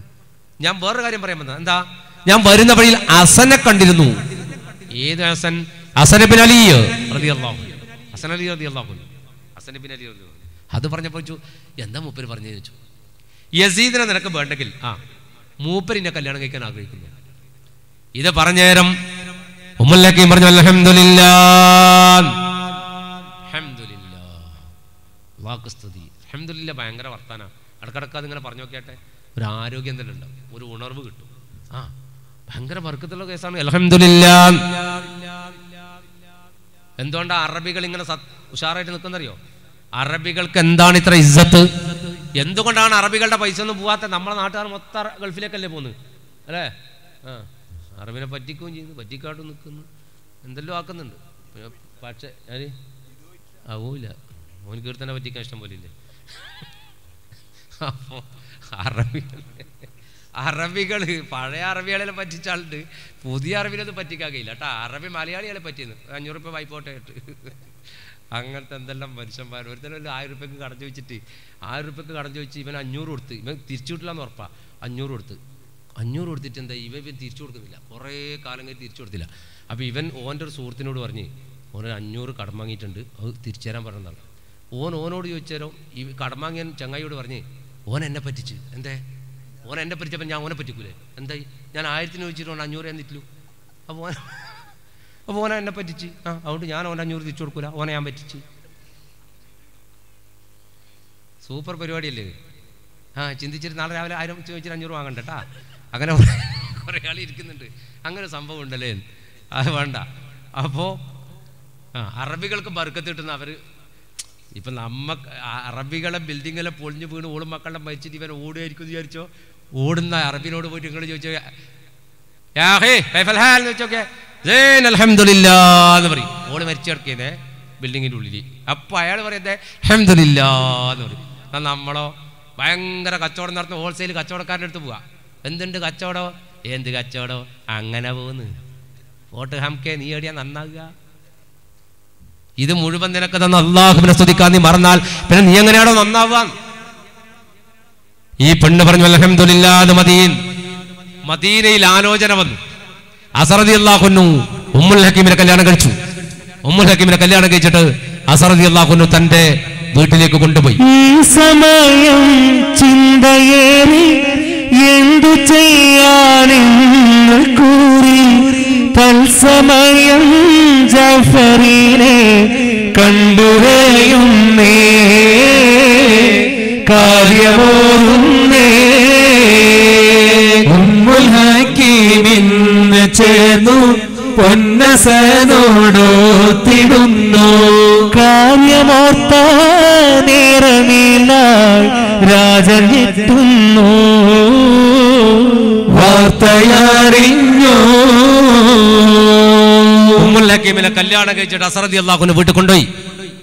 മദീനയുടെ തെരുവിൽ ചെറ്റപ്പുര വെച്ച് കെട്ടിയിട്ട് ഈത്തപ്പനയുടെ ഓല കൊണ്ട് മറച്ചു കെട്ടിയ ഓരോ മുറിക്കകത്ത് ഓരോരുത്തരാണ്. അസർ റളിയല്ലാഹു അൻഹുവിന്റെ ആദ്യ ഭാര്യ ജാദുണ്ട്. ജാതി മക്കൾ ഒരു മുറിയിലുണ്ട്. മറുഭാഗത്തെ മുറിയിൽ ഉമ്മുൽ ഹക്കീം, മറ്റൊരു ഭാഗത്തെ മുറിയിൽ ഉസൈർ റളിയല്ലാഹു അൻഹു, ഉസൈർ റളിയല്ലാഹു അൻഹുവിന്റെ ഭാര്യ ഷഹർബാൻ, മറുഭാഗത്തെ സൈനബ് റളിയല്ലാഹു അൻഹ സഹോദരി. റസൂലുള്ളാഹിന്റെ കുടുംബം ഇങ്ങനെ ഒന്നിച്ച് കഴിയാൻ ഈ ഉമ്മുൽ ഹക്കീമിനെ കല്യാണം കഴിച്ച് വീട്ടിൽ കൊണ്ടുവന്നിട്ട് രണ്ട് ഭാര്യമാരുടെ ഇടയിലും തുല്യ നീതി പുലർത്തി മഹാനായ അസർ റളിയല്ലാഹു അൻഹു. ഇവൾക്ക് എന്താണോ അതന്നെ അവൾക്ക് എന്താണോ അതാണ് ഇവൾക്ക്. ഇവളുടെ ഒരു ദിവസം താമസിച്ചാൽ അടുത്ത ദിവസം മറുഭാഗത്ത്, തിങ്കൾ ഇവിടെ, ചൊവ്വ അവിടെ, ബുധൻ ഇവിടെ, വ്യാഴം അവിടെ, ഈ രൂപത്തിൽ കൃത്യമായിട്ട് ദിവസങ്ങൾ പോലും രണ്ട് ഭാര്യമാർക്ക് ഓഹരി വെക്കപ്പെട്ടു അസർ റളിയല്ലാഹു അൻഹു. എന്നാൽ ഉമ്മുൽ ഹക്കീം എന്ന പെണ്ണിനെ അസർ റളിയല്ലാഹു അൻഹു കല്യാണം കഴിച്ചത് യസീദ് ഇബ്നു മുആവിയെ സംബന്ധിച്ചിടത്തോളം വല്ലാതെ ഞെട്ടലുളവാക്കി. അയാൾ ഒരു ഭ്രാന്തനെ പോലെ അലറി ഓടി നാല് ഭാഗത്തും. അവസാനം അവൻ വിളിച്ചു വെച്ചു, എവിടെ ജാഫർ? ജാഫറിനെ എന്റെ മുന്നിൽ ഹാജരാക്കണം. മദീനയിലെ ജാഫർ. ആരാണ് മദീനയിലെ ജാഫർ? ഒരു പട്ടാളക്കാരനാണ്. ആ പട്ടാളക്കാരന് വേറെ പ്രത്യേകതയുണ്ട്. അസർ റളിയല്ലാഹു അൻഹുവിന്റെ അളിയനാണ്, ജഅദയുടെ സഹോദരനാണ്. ജാഫറിനെ കൊണ്ടുവരാൻ പറഞ്ഞു. ജാഫറിനെ മുന്നിൽ ഹാജരാക്കി. ജാഫറോട് ചോദിച്ചു, ജാഫറെ, നിന്റെ സഹോദരിയുടെ ഭർത്താവ് ഹസൻ മറ്റൊരു കല്യാണം കൂടി കഴിച്ചിട്ടുണ്ടെന്ന് വിവരം എനിക്ക് കിട്ടി. ആ പെണ്ണെനിക്ക് ഇഷ്ടപ്പെട്ട പെണ്ണാണ്. എന്നിൽ നിന്ന് അത് നിന്റെ അസം തട്ടിയിട്ടുണ്ട്. അതുകൊണ്ട് നീ മദീനയിലേക്ക് പോകണം. ആ പെണ്ണിനെ ഡമസ്കസിലെത്തിക്കണം. അതിനുവേണ്ടി തടസ്സം നിന്നാൽ നിന്റെ സഹോദരി ഭർത്താവ് ഹസനെ കൊന്നിട്ടെങ്കിലും നീ അവളെ എന്റെ മുന്നിൽ കൊണ്ടുവരണം. അതിനുവേണ്ടി ജാഫറിനെ കച്ചകെട്ടിയിറക്കി. മുആവിയ റളിയല്ലാഹു അൻഹു എന്ന മഹാനായ ഒരു മനുഷ്യന്റെ തെമ്മാടിയായ ഒരു മകൻ. എന്നിട്ട് ഉപ്പ നന്നായതുകൊണ്ട് മക്കൾ നന്നാവില്ല എന്ന് പറഞ്ഞതിന്റെ അർത്ഥം, ഉപ്പ നല്ല മനുഷ്യന്. മുആവിയ റളിയല്ലാഹു അൻഹു ആരാണ്? രണ്ടാനും പറഞ്ഞ് ചരിത്രത്തിൽ അറിയപ്പെടുന്ന ഉമർ ബിൻ അബ്ദുൽ അസീസ് റളിയല്ലാഹു അൻഹുവിനാണോ പ്രത്യേകത? മഹാനായ മുആവിയ റളിയല്ലാഹു അൻഹുവിനാണോ പ്രത്യേകത എന്ന് ഒരിക്കൽ അറേബ്യൻ ലോകത്ത് ഒരു ചർച്ച നടന്നു. ആ ചർച്ചയിൽ ഒരു സന്ദേഹത്തിന് പോലും വഴിമരുന്നിടാതെ എല്ലാവരും ഏകകണ്ഠമായിട്ട് പ്രഖ്യാപിച്ചു, മുആവിയ റളിയല്ലാഹു അൻഹു യുദ്ധത്തിന് പോകുമ്പോൾ അദ്ദേഹത്തിന്റെ ഒട്ടകത്തിന്റെ മൂക്കിന് പറ്റിപ്പിടിച്ച മണൽത്തരികൾക്ക് മുആവിയ റളിയല്ലാഹു അൻഹുവിന്റെ ഒട്ടകത്തിന്റെ മൂക്കിന് പറ്റിപ്പിടിച്ച പൊടിക്ക് മഹാനായ ഉമർ ബിൻ അബ്ദുൽ അസീസിനേക്കാൾ പ്രത്യേകതയുണ്ട് എന്ന്. കാരണം ഇത് മഹാനായ ഒരു സഹാബിയാണ്. പുണ്യ നബിയുടെ മുന്നിലിരിക്കാൻ ഭാഗ്യം കിട്ടിയ മഹാനായ സഹാബിയാണ് മഹാനായ ഹസ്രത്ത് മുആവിയ റളിയല്ലാഹു അൻഹു.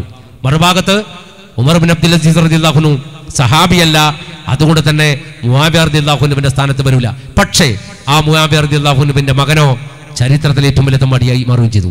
നബി കുടുംബത്തിൽ അന്തകനാവാൻ ലോകത്ത് ചരിത്രം അങ്ങനെ പറയാൻ യസീദിനെ മാത്രമാണ് മുന്നിൽ കണ്ടത്.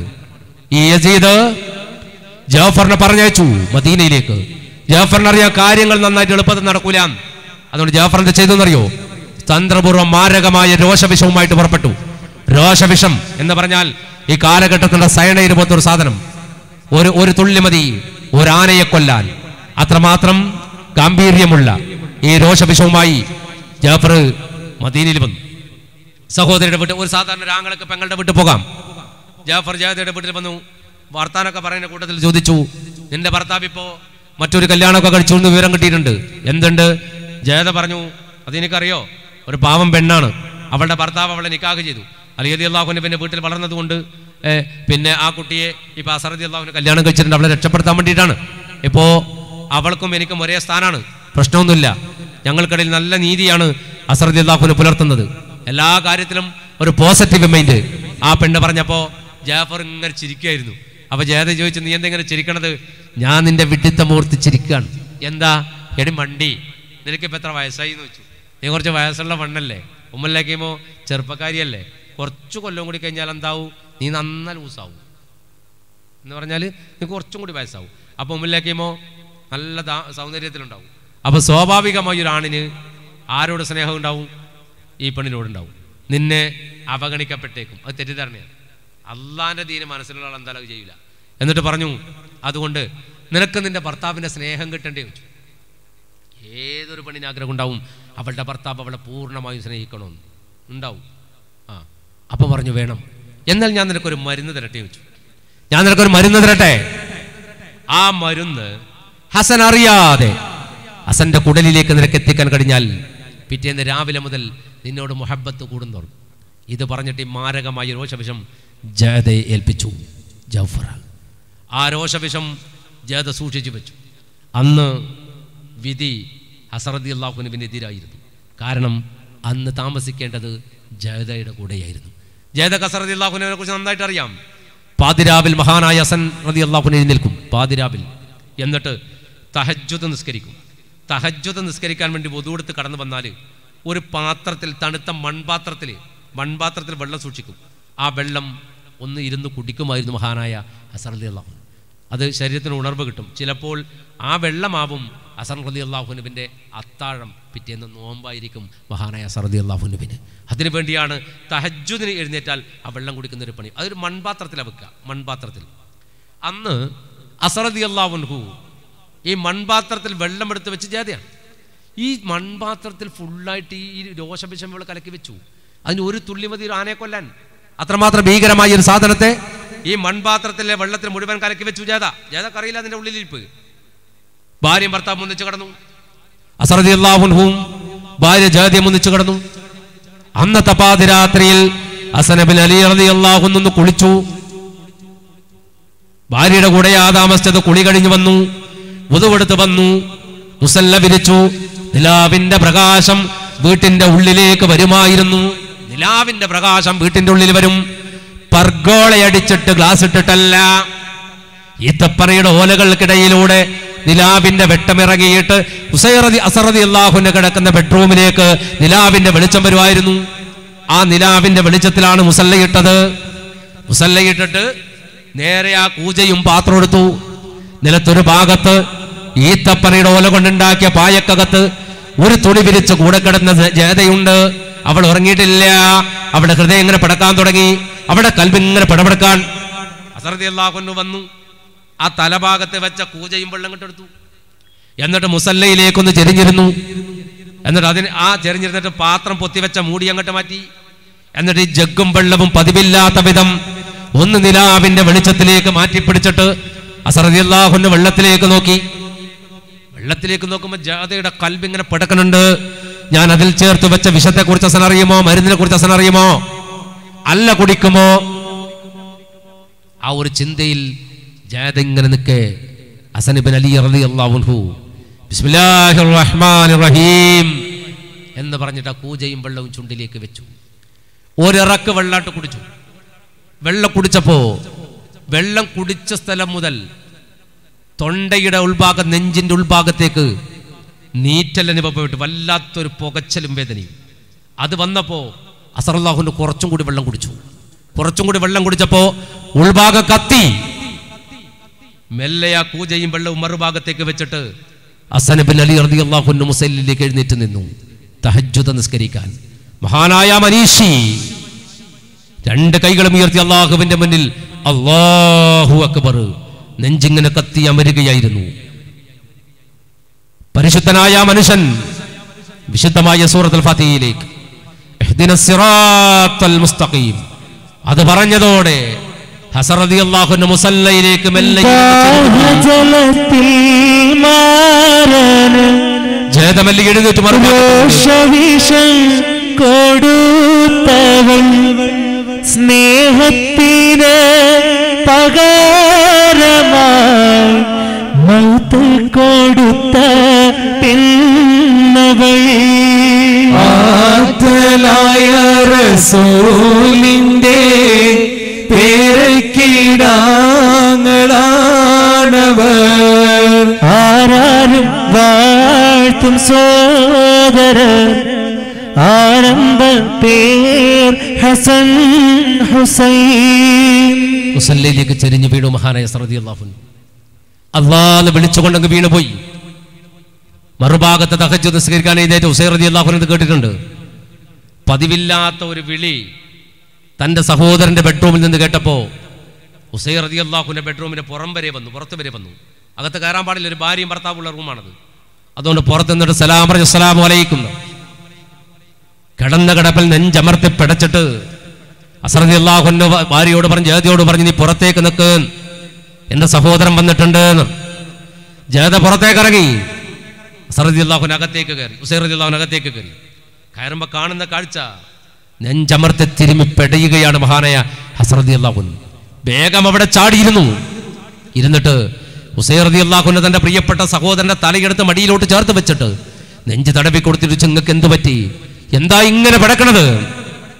അപ്പോൾ ആ കൂജയും വെള്ളവും ചൂണ്ടിക്കാണിച്ചു കൊടുത്തു. കൂജയും വെള്ളവും ഹുസൈൻ റളിയല്ലാഹു അൻഹു തല താഴ്ത്തി വെച്ചിട്ട് കൂജ ഇങ്ങോട്ട് എടുത്തു. ആ കൂജയിലേക്കൊന്ന് നിലാവിന്റെ വെട്ടത്തിൽ സൂക്ഷിച്ചു നോക്കി ഹുസൈൻ റളിയല്ലാഹു അൻഹു കാര്യം മനസ്സിലായി, അതിന്റെ കളറാകെ മാറിയിട്ടുണ്ടെന്ന്. വിറച്ച കൈകളിൽ നിന്ന് ആ കൂജ നിലത്തേക്ക് വീണ് പൊട്ടി. ആ വെള്ളം ഹുസൈൻ റളിയല്ലാഹു അൻഹുവിന്റെ കാലിൽ പറ്റി കാല് പൊള്ളി. മാരകമായി വിഷം ചേർത്ത വെള്ളമാണെന്ന് കൃത്യമായിട്ട് അറിയാം ഹുസൈൻ റളിയല്ലാഹു അൻഹുവിന്.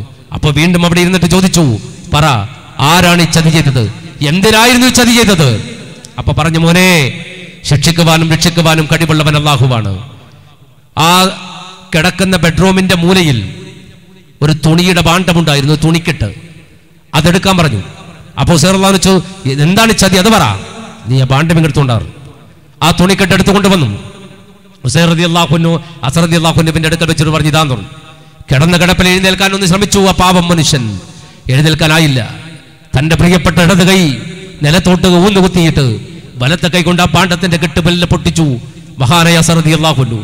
എന്നിട്ട് കെട്ട് പൊട്ടിച്ചിട്ട് അതിൻ്റെ അകത്ത് നിന്ന് വല്ലാത്തൊരു ആവേശത്തോടെ ഒരു സാധനം ഇങ്ങോട്ട് പുറത്തേക്ക് എടുത്തു. ഒരു പൊതിയായിരുന്നു അത്. ഹുസൈൻ റളിയല്ലാഹു അൻഹുവിന്റെ കൈ കൊടുത്ത് പറഞ്ഞ് പിടിച്ചോളൂ മോനെ എന്ന് പറഞ്ഞു. ഇത് പിടിക്കൂ ഹുസൈൻ എന്ന് പറഞ്ഞു. ഹുസൈൻ റളിയല്ലാഹു അൻഹു പിടിച്ചിട്ട് എന്താ ഇത്? അത് മണ്ണാണ്.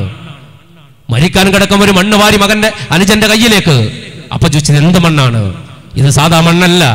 ഈ മണ്ണ് കൊണ്ടുവന്നത് ജിബ്രീൽ അലൈഹിസ്സലാമാണ്. ഈ മണ്ണ് കൊണ്ടുവന്നിട്ട് നമ്മുടെ ഉപ്പാപ്പയായ മുഹമ്മദ് മുസ്തഫ സല്ലല്ലാഹു അലൈഹി വസല്ലമയുടെ കയ്യെ കൊടുത്തിട്ട് ജിബ്രീൽ പറഞ്ഞൊരു വാക്കുണ്ട്, മോനെ, ഈ മണ്ണ് ഏത് മണ്ണുമായിട്ട് താതാമ്യം പ്രാപിക്കുമോ, ഏത് മണ്ണുമായിട്ട് ഇത് യോജിച്ചു നിൽക്കുമോ, ആ മണ്ണിൽ പ്രവാചകൻ മുഹമ്മദ് മുസ്തഫ സല്ലല്ലാഹു അലൈഹി വസല്ലമയുടെ കുടുംബം ആ മണ്ണിൽ തകർന്നു വീഴുമെന്ന്, അവിടെ കഴുത്തറുക്കപ്പെടുമെന്ന്, ചോര പൈതങ്ങൾ പോലും പെടഞ്ഞു പെടഞ്ഞു മരിക്കുമെന്ന്, പ്രവാചകന്റെ കുടുംബത്തിലെ പെണ്ണുങ്ങൾ പോലും പീഡനം അനുഭവിക്കുമെന്ന്. അത്തരം വേദനാജനകമായ സംഭവം സൃഷ്ടിക്കപ്പെടുന്ന മണ്ണാണിത്. ഇത് നിന്റെ കയ്യിൽ പിടിക്കണം. റസൂലുള്ളാഹിന്റെ കയ്യിലൂടെ അലിയാരിലേക്ക് കിട്ടി. അലി ഇബ്നു അബീ ത്വാലിബ് റളിയല്ലാഹു അൻഹു എന്റെ കയ്യിലേക്ക്, നമ്മുടെ ഉപ്പ എന്റെ കയ്യിലേക്ക് നൽകിയതാണ്. ഇത് ഞാൻ ഒരു മരണവസിയ്യത്ത് പോലെ നിന്റെ കയ്യിലേക്ക് തരാം. ഈ മണ്ണ് എവിടെയാണോ മറ്റൊരു മണ്ണുമായി യോജിക്കുക മോനെ, അവിടെ റസൂലുള്ളാഹിന്റെ കുടുംബം തകർന്നു വീഴുമെന്ന് ഹുസൈൻ റളിയല്ലാഹു അൻഹുവിനോട് മഹാനായ ഹസൻ റളിയല്ലാഹു അൻഹു പറഞ്ഞു. എന്നിട്ട് പറഞ്ഞു, ഹുസൈൻ, നീ ഒന്ന് പുറത്ത് നിൽക്കണം, എനിക്ക് എൻ്റെ ഭാര്യ ഒന്നുകൂടി കാണണം. ജാതകത്തേക്ക് വന്നു. ഹുസൈൻ റളിയല്ലാഹു അൻഹു പുറത്തേക്ക് പോയി. നെഞ്ചിങ്ങനെ അമർത്തിപ്പിടിച്ച് എഴുന്നേറ്റിരിക്കാൻ ശ്രമിക്കുന്ന ഹസൻ റളിയല്ലാഹു അൻഹു ജാതയുടെ മുഖത്തേക്ക് നോക്കി. ജാതയും കരയുന്നുണ്ടായിരുന്നു. ജാത ഒരു വല്ലാത്ത അവസ്ഥയിലാണ്.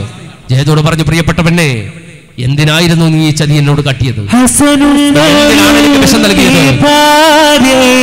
രണ്ടാമതൊരു ഭാര്യ വന്നപ്പോൾ എന്നോട് സ്നേഹം കുറഞ്ഞു പോകുമെന്ന് തോന്നി.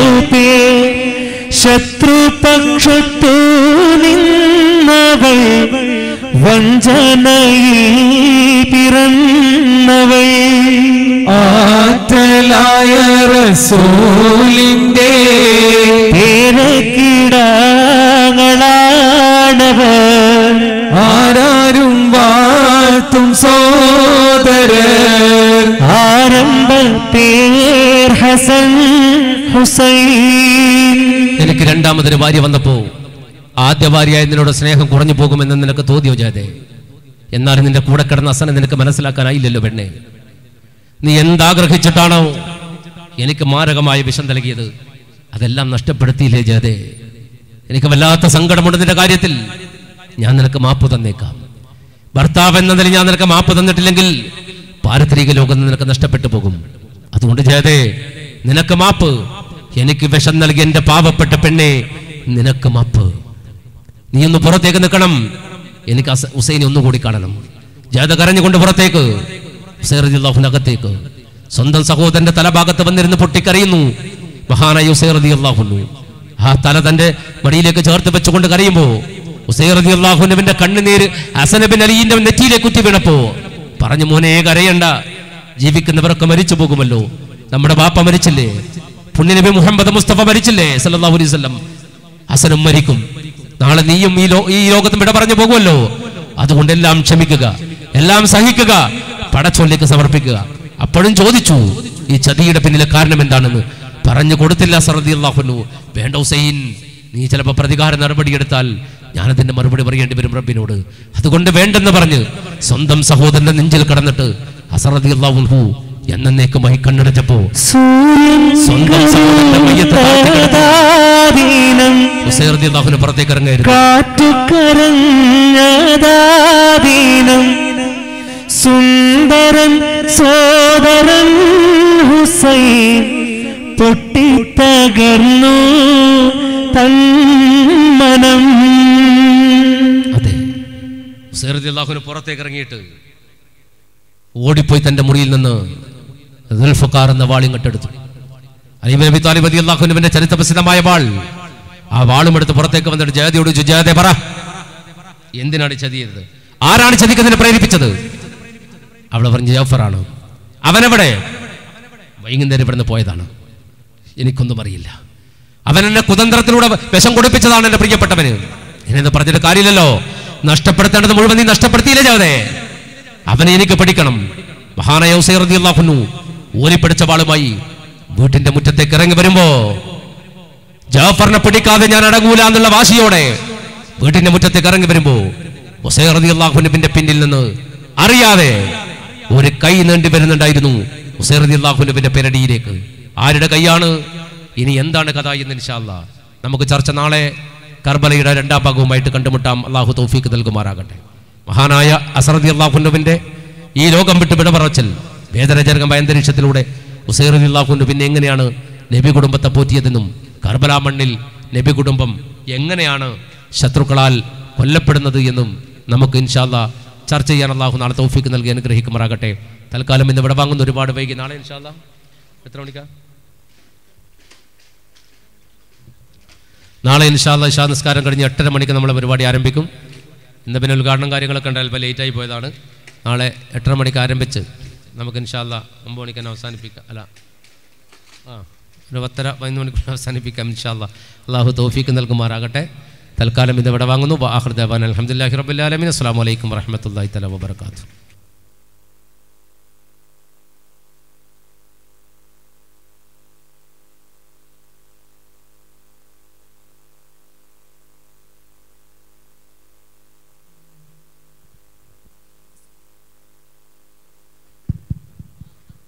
പ്രിയമുള്ളവരെ,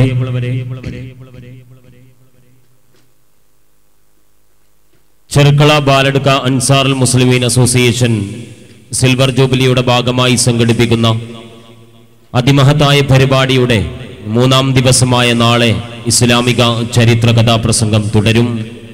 കൃത്യം 8:30 തന്നെ നമ്മുടെ പരിപാടി ആരംഭിക്കുന്നതാണ്.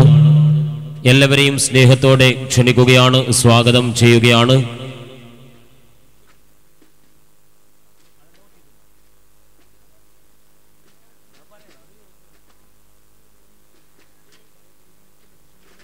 ചില സാങ്കേതിക കാരണ